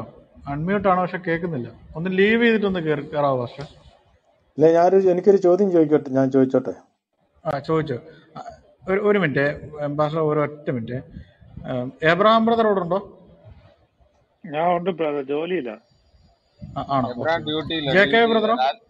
രാജാബ്രദറിന്റെ ചോദിച്ചു. ജെ കെ ബ്രദർ, രാജ ബ്രദർ ആരെങ്കിലും ഇവിടെ ഉണ്ടോ? രാജാബ്രദറിനോട് ചോദിച്ചു. രാജാബ്രദറെ, അല്ല, ഇസ്മായിൽ എന്താ പറഞ്ഞത്? അതായത് അല്ല, മറ്റേ ഇവിടെ ഒരു ഇതൊക്കെ ചോദ്യം പള്ളികളുടെ വന്നത് മുകളിൽ AD കെടാൻ 70 അല്ല സോറി, മുഹമ്മദിന്റെ കാലത്ത് അന്ന് യെരുശലേം ദേവാലയം ഉണ്ടായിരുന്നു. അതിനെപ്പറ്റി ഒന്ന് പറയാം. അന്ന് യെരുശലേം ദേവാലയം ഉണ്ടായിരുന്നു. അതായത് അന്ന് യെറൂശലേം ദേവാലയം അവിടെ ഉണ്ടായിരുന്നില്ല. കാരണം അവർക്കത് റീബിൽഡ് ചെയ്യാൻ പറ്റില്ല, യഹൂദന്മാർക്ക്. കാരണം റീബിൽഡ് ചെയ്യാനായിട്ട് ഒരുപാട് തടസ്സങ്ങളുണ്ട്, ഇപ്പോഴും ഉണ്ട് തടസ്സങ്ങൾ. അതുകൊണ്ടാണ് അവർ ഇപ്പോഴും അത് റീബിൽഡ് ചെയ്യാത്തത്. പിന്നെ മറ്റേ ഇവര് പറഞ്ഞിരുന്നത് മറ്റേ അവിടെ ഒരു പള്ളി ഉണ്ടായിരുന്നു എന്നാണ്. അതിന് കാരണം ഇവര് പറയുന്നത് എന്താന്ന് വെച്ചാല്, മുഹമ്മദിന്റെ സ്വർഗയാത്രയ്ക്ക് പോകുന്നതിന് മുന്നേ ഖുറാന്റെ ഒരു വാക്യമുണ്ട്, മറ്റേ ഈ മസ്ജിദുൽ ഹറാം എന്ന് ഏറ്റവും അറ്റത്തുള്ള ഒരു പള്ളി, ബൈത്തുൽ മുഖദ്ദസോ അങ്ങനെ എന്തോ ആണ് പറയുന്നത്. അവിടേക്ക് പോയിട്ട് അവിടെ നിന്നാണ് സ്വർഗത്തിലേക്ക് പോയെന്ന് പറയുന്നുണ്ട്, ഈ ബുറാക്കിന്റെ പുറത്ത് കയറിയിട്ട്. പക്ഷെ ഈ പ്രശ്നം ഹിസ്റ്റോറിക്കലി നമുക്കുള്ള പ്രോബ്ലം എന്താന്ന് വെച്ചാല്, 705 അൽ അക്സ മോസ്ക് അവിടെ പണിയുന്നത്. അപ്പോ ഈ മുഹമ്മദ് 632 മുന്നേ അവിടുന്ന് കുതിരയുടെ പുറത്ത് മുകളിലോട്ട് പോയി എന്ന് പറയുന്ന ആ സ്ഥാനത്ത് അവിടെ ഒരു പള്ളിയിൽ പോയിട്ട് അവിടെ നിന്നാണ് പോയെന്നാണ് പറയുന്നത്. പക്ഷെ അവിടെ അങ്ങനെ ഒരു പള്ളി വന്നത് 705 പിന്നെ അതിനും വേറൊരു പ്രോബ്ലം കൂടി ഉണ്ട്. ഈ 705 ഈ പള്ളി വന്നു കഴിഞ്ഞപ്പോ ഈ പള്ളിയില് ഈ ഇവരിപ്പോ ആ പള്ളി ഇതിന്റെ മെമ്മോറിയൽ ആണെന്നാ പറയുന്നത്, മറ്റേ മുഹമ്മദിന്റെ സ്വർഗയാത്രയുടെ മെമ്മോറിയൽ ആണെന്നാണ് പറയുന്നത്. പക്ഷെ ആ പള്ളിയില് ഈ മുഹമ്മദിന്റെ സ്വർഗയാത്രേനെ പറ്റിയിട്ട് ഒന്നും എഴുതി വെച്ചിട്ടില്ല. എല്ലാം വേറെ വേറെ കാര്യങ്ങളൊക്കെ അതില് കുറെ ഇൻസ്ക്രിപ്ഷൻസ് ഒക്കെ ഉണ്ട്. പക്ഷെ മുഹമ്മദിന്റെ സ്വർഗയാത്രയെ പറ്റിയിട്ട് അതിൽ ഒരു വാക്ക് പോലും അതിൽ പറയുന്നില്ല. അപ്പൊ അത് പണിയപ്പെട്ടതോ 705 അബ്ദുൾ മാലിക് ആണ് അത് പണിതിട്ടുള്ളത്. അപ്പൊ ഈ ഇസ്മായിൽ ഇവിടെ എന്താണ് പറയാൻ ഉദ്ദേശിച്ചതെന്ന് എനിക്ക് മനസ്സിലായില്ല. കാരണം അന്ന് അവിടെ ഒരു പള്ളി ഇല്ല. പിന്നെ അതിന്റെ താഴെ ഒരു ക്രിസ്ത്യൻ പള്ളി ഉണ്ടായിരുന്നു, ഇതിന്റെ കുറച്ചും കൂടി താഴ്ഭാഗത്തായിട്ട്. അപ്പൊ ഇവർക്കൊരു സ്വഭാവമുണ്ട്, ഏതെങ്കിലും ഒരു ക്രിസ്ത്യൻ പള്ളി എവിടെയെങ്കിലും ഉണ്ടെങ്കിൽ അതിനേക്കാട്ടിലും ഹൈറ്റ് കൂട്ടിയിട്ട് വരെ ഒരു പള്ളി ഇവർ പണിയും.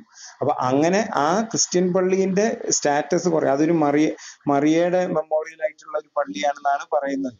അതേ മാതൃകയിലാണ് ഇപ്പുറത്ത് ഈ അൽ അക്സ മോസ്ക് ഇവര് പണിതിട്ടുള്ളത്, അബ്ദുൾ മാലിക് പണിതിട്ടുള്ളത്. അതായത് മറിയത്തിന്റെ പള്ളിയുടെ അതേ ആ ഒരു പ്ലാൻ തന്നെയാണ് ഇങ്ങോട്ടും എടുത്ത് പണിതിട്ടുള്ളത്. അത് പക്ഷെ കുറേം കൂടി ചെറുതായിരുന്നു. ഈ മറിയത്തിന്റെ പള്ളി കുറച്ചും കൂടി ചെറുതായിരുന്നു, ഇത് കുറച്ചും കൂടി വലിയ പള്ളിയാണ്, ഹൈറ്റും കൂടുതലാണ്, ഇത് കുറച്ചും കൂടി ഹൈറ്റിലാണ് പണിതിട്ടുള്ളത്. ഇടയ്ക്ക് കേരള ആരെ ഇടയ്ക്ക് കയറുന്നത്? കേരള രാജാവൃതം കംപ്ലീറ്റ് ചെയ്തിരുന്നു. അപ്പൊ മറ്റേ അവിടെ ഇത് ഹിസ്റ്റോറിക്കലി ഇവരുടെ ആ ഖുറാനിലെ ആ ഒരു ആയത്ത് വലിയ തെറ്റാണ്. അങ്ങനെ ഒരു സംഭവം അവിടെ ഉണ്ടായിട്ടില്ല. പിന്നെ ഇസ്മായിലിനൊക്കെ എല്ലാറ്റിനും ഓരോ ന്യായീകരണങ്ങളുണ്ട്, അത് അയാൾ പറഞ്ഞുകൊണ്ടേയിരിക്കും, നമ്മളത് മൈൻഡ് ചെയ്യണ്ട. ഇതാണ് സത്യം. 705 നമുക്ക് വെറുതെ ഗൂഗിളിൽ സെർച്ച് ചെയ്ത് നോക്കിയാൽ തന്നെ അറിയാവുന്നത്, അത്ര വലിയ ചരിത്രം പഠിക്കേണ്ട കാര്യമൊന്നുമില്ല. അൽ അക്സ മോസ്ക് എന്നാണ് പണിത്. ഡോം ഓഫ് ദ റോക്ക്, ഇനിയിപ്പോ ഡോം ഓഫ് ദ റോക്കിനെയാണ് ഇവർ ഉദ്ദേശിക്കുന്നതെങ്കിൽ അത് എന്നാ പണിയപ്പെട്ടത്?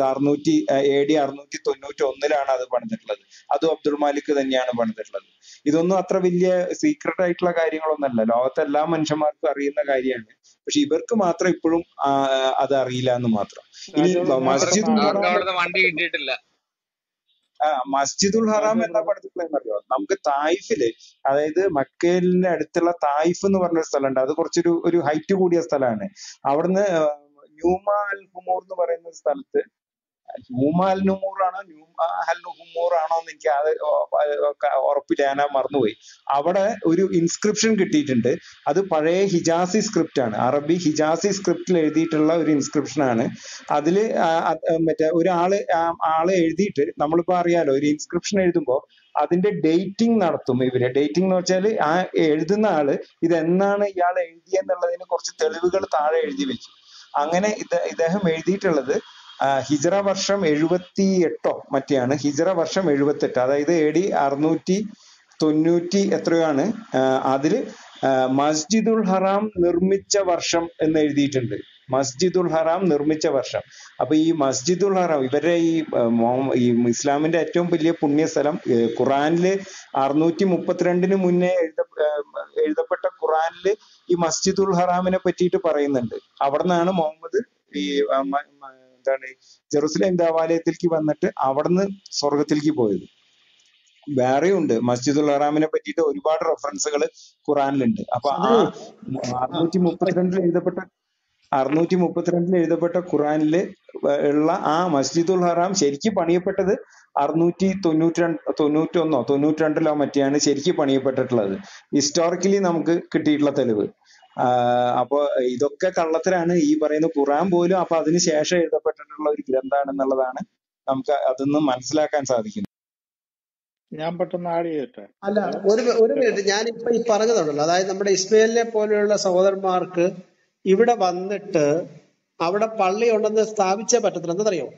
അതിന് കാരണം ഈ മുഹമ്മദ് ഈ ബുറാഖ് എന്ന് പറയുന്ന മൃഗത്തിന്റെ പുറത്ത് നിന്ന് മസ്ജിദുൽ ഹറാമിൽ ഒറ്റ പായിക്കല ശൂന്യാകാശത്തൂടെ പോയി പറന്ന് എന്ന് ജെറുസലേം ഇവര് പറയുന്ന പള്ളിയുടെ മുൻവശത്ത് ചെന്ന് ഈ മൃഗത്തെ കയറുകൊണ്ട് അവിടെ ഒരു തുളയുണ്ട്, ആ തുളക്കകത്ത് കെട്ടിയിട്ട് പുള്ളി പള്ളിക്കകത്ത് കയറി നിസ്കരിച്ചെന്നാ പറയുന്നത്. അപ്പൊ അങ്ങനെ ഇരിക്കുമ്പോ അവിടെ പള്ളിയില്ലെന്ന് പറഞ്ഞാൽ ദീന് തകർന്നില്ലേ? അല്ല, ഒരു അതുകൊണ്ടാണ് ഇതുണ്ട് ഇവര് പള്ളി ചാക്കോ അവിടെ പറയുന്നത്. ചാക്കോ അവിടെ പാസ്റ്റർ, അതുകൊണ്ടാണ് പള്ളി അവിടെ ഉണ്ടെന്ന് പറയുന്നത്. ഈ മൃഗത്തെ കയറുകൊണ്ട് പള്ളിയുടെ വാതൊക്കെ കെട്ടിയിട്ടിട്ട് ഈ പള്ളിക്കകത്ത് കയറി പുള്ളി നിസ്കരിച്ചതിന് ശേഷമാണ് പിന്നെ പോണത് പുള്ളി. അതുകൊണ്ടാണ് പള്ളി അവിടെ ഉണ്ട് എന്ന് ഇവർ പറയുന്നത്. ചാക്കോ ഓക്കെ, പാഷ വരെ എന്റെ എബ്രഹാം ബ്രദർ മൈക്ക് യാ, ബ്ലിങ്ക് ചെയ്തിരുന്നു. ഇതിനൊരു ഭയങ്കര വലിയ പെട്ടെന്ന് അടി. തെളിവുണ്ട്. ഭയങ്കര വലിയ തെളിവുണ്ട്. AD 70 യഹൂദന്മാരുടെ ദേവാലയം നശിപ്പിച്ചു, അവരുടെ ഐഡന്റിറ്റി നശിപ്പിച്ചു, അവരെ അവിടുന്ന് സ്ലേവ്സ് ആയിട്ട് കൊണ്ടുപോയതിന് ഭയങ്കര വലിയ തെളിവുണ്ട്. നമ്മൾ ഇന്നത്തെ റോമിൽ പോവുകയാണെങ്കിൽ, ഇറ്റലി റോമിൽ പോവുകയാണെങ്കിൽ ഇതിനുള്ള തെളിവുണ്ട്. ആ തെളിവാണ് കൊളോസിയം. നിങ്ങൾ എല്ലാവരും കേട്ടിട്ടുണ്ടായിരിക്കും കൊളോസിയം. ഈ കൊളോസിയത്തിന്റെ പണി എങ്ങനെ നിർവഹിച്ചു എന്ന് നിങ്ങളൊരു ചെറിയൊരു റിസർച്ച് നടത്തിയത്. ഈ കൊളോസിയത്തിന്റെ പണി എങ്ങനെ നിർവഹിച്ചു. ഇതിനെ നിർവഹിച്ചതിന്റെ കാരണം വെസ്പേഷ്യൻ എന്ന് പറയുന്ന ഈ എംപറർ ആണ് ഇതിന്റെ പണി തുടങ്ങിയത്. അദ്ദേഹത്തിന്റെ കീഴിലാണ് യഹൂദന്മാരെ യഹൂദന്മാരുടെ ദേവാലയം നശിപ്പിക്കുന്നതെല്ലാം. എന്നിട്ട് ആ ദേവാലയത്തിൽ നിന്ന് അവര് കൊണ്ടുവന്ന സാധനങ്ങളുടെ കൊത്തുപണി അവിടെ റോമിൽ ഇന്നും നിൽപ്പുണ്ട്. അവരെന്തൊക്കെ യഹൂദന്മാരുടെ ദേവാലയത്തിൽ നിന്ന് കൊണ്ടുവന്നുള്ളതിന്റെ ഒരു ആർട്ട് അവിടെ ഇന്നും നിൽപ്പുണ്ട്. ആ കൊണ്ടുവന്ന ആ ദേവാലയത്തിൽ നിന്ന് കിട്ടിയ സ്വർണത്തിന്റെയും മറ്റ് വലിയ സമ്പത്തിന്റെയും അടിസ്ഥാനത്തിലാണ് ഇവർ കൊളോസിയം ഉണ്ടാക്കുന്നത്. ആ കൊളോസിയം ഉണ്ടാക്കിയതിന്റെ പേരിലാണ് വെസ്പേഷ്യൻ ഇതിന്റെ പണി തുടങ്ങി. പിന്നെ അദ്ദേഹത്തിന്റെ പുത്രനായ ടൈറ്റസും ഡൊമേഷ്യനോട് ഇത് കംപ്ലീറ്റ് ആക്കുന്നത്. ഇത് പണിതോടുകൂടിയാണ് ഈ ഡൈനാസ്റ്റിയുടെ ഭരണം കുറെ വർഷങ്ങളിലേക്ക് റോമൻ എംപയറിൽ നിലനിൽക്കുന്നത്. ഈ കൊളോസിയം പണിത ഈ കൊളോസിയം പണിതതിന്റെ മെയിൻ ബഡ്ജറ്റ്, അതിന്റെ പൈസ വരുന്നതെന്ന് പറഞ്ഞാൽ ഇസ്രായേലിൽ നിന്നാണ്, യഹൂദ ദേവാലയത്തിൽ നിന്നാണ്. ഇസ്രായേലുകാരുടെ സമ്പത്ത് കൊള്ളയടിച്ചതിന്റെ ഫലമായിട്ടാണ് അവർക്ക് ഇങ്ങനെ ഒരു കൊളോസിയം പണിയാനായി. നിങ്ങൾ അതിന് ചെറിയൊരു റിസർച്ച് ചെയ്താൽ മതി. അന്ന് ഈ ഇസ്രായേലിൽ നിന്ന് അവർ കൊള്ളയായിട്ട് കൊണ്ടുവന്ന സാധനങ്ങളുടെ പടം ഇന്നും റോമിൽ നിൽപ്പുണ്ട്, കൊത്തിവെച്ചിട്ടുണ്ട്. ഒരു ഗേറ്റ് ഉണ്ട് അവിടെ, ആ ഗേറ്റിൽ ഇന്നും അത് കൊത്തിവെച്ചിട്ടുണ്ട്. നിങ്ങൾക്കൊരു ചെറിയ റിസർച്ച് നടത്തുവാണെങ്കിൽ ഇത് കാണാം. സോ ഇത് വളരെ വലിയ പൊട്ടത്തരാണ് ഇസ്മായിൽ പറഞ്ഞത്. ഖുറാന്റെ ഏറ്റവും വലിയ ചരിത്രപരമായ ബ്ലണ്ടർ എന്ന് പറയാൻ പറ്റുന്ന കാര്യമാണ്. അതുപോലെ രാജാ ബ്രദർ പറഞ്ഞിരുന്ന അൽ അസ മോസ്ക് ഇന്നും പെട്രയെ ഫേസ് ചെയ്താണ് ആ മോസ്ക് ഇരിക്കുന്നത്. സോ അവിടെ എങ്ങും ഒരു ദേവാലയം ഇല്ലായിരുന്നു. ഈ ദേവാലയം ഇത് യഹൂദന്മാരുടെ ദേവാലയം AD 70 നശിപ്പിച്ചു കഴിഞ്ഞിട്ട് കുറെ വർഷങ്ങൾ കഴിഞ്ഞിട്ട് ഒരു ജൂപ്പിറ്ററിന്റെ ഒരു ദേവാലയം റോമൻസ് അവിടെ ഉണ്ടാക്കുന്നുണ്ട്. ഈ ഇവരവിടെ ഉണ്ടാക്കുന്നുണ്ട്. അതും പോയി. അതും ഏതാണ്ട് 3-ോ 4-ഓ നൂറ്റാണ്ട് കഴിഞ്ഞപ്പോൾ അതും പോയി. ഈ സാമ്രാജ്യം ഒന്നായി ക്രിസ്ത്യാനികളായതിനു ശേഷം അതും നശിച്ചു പോയി. അതിനുശേഷം അവിടെ ഒന്നുമില്ലാതെ കിടക്കുന്നതായിരുന്നു ടെമ്പിൾ മൗണ്ട്. അവിടെ ഒന്നുമില്ലായിരുന്നു. ഇതൊക്കെ വെറും കള്ളത്തരമാണ് ബ്രദർ.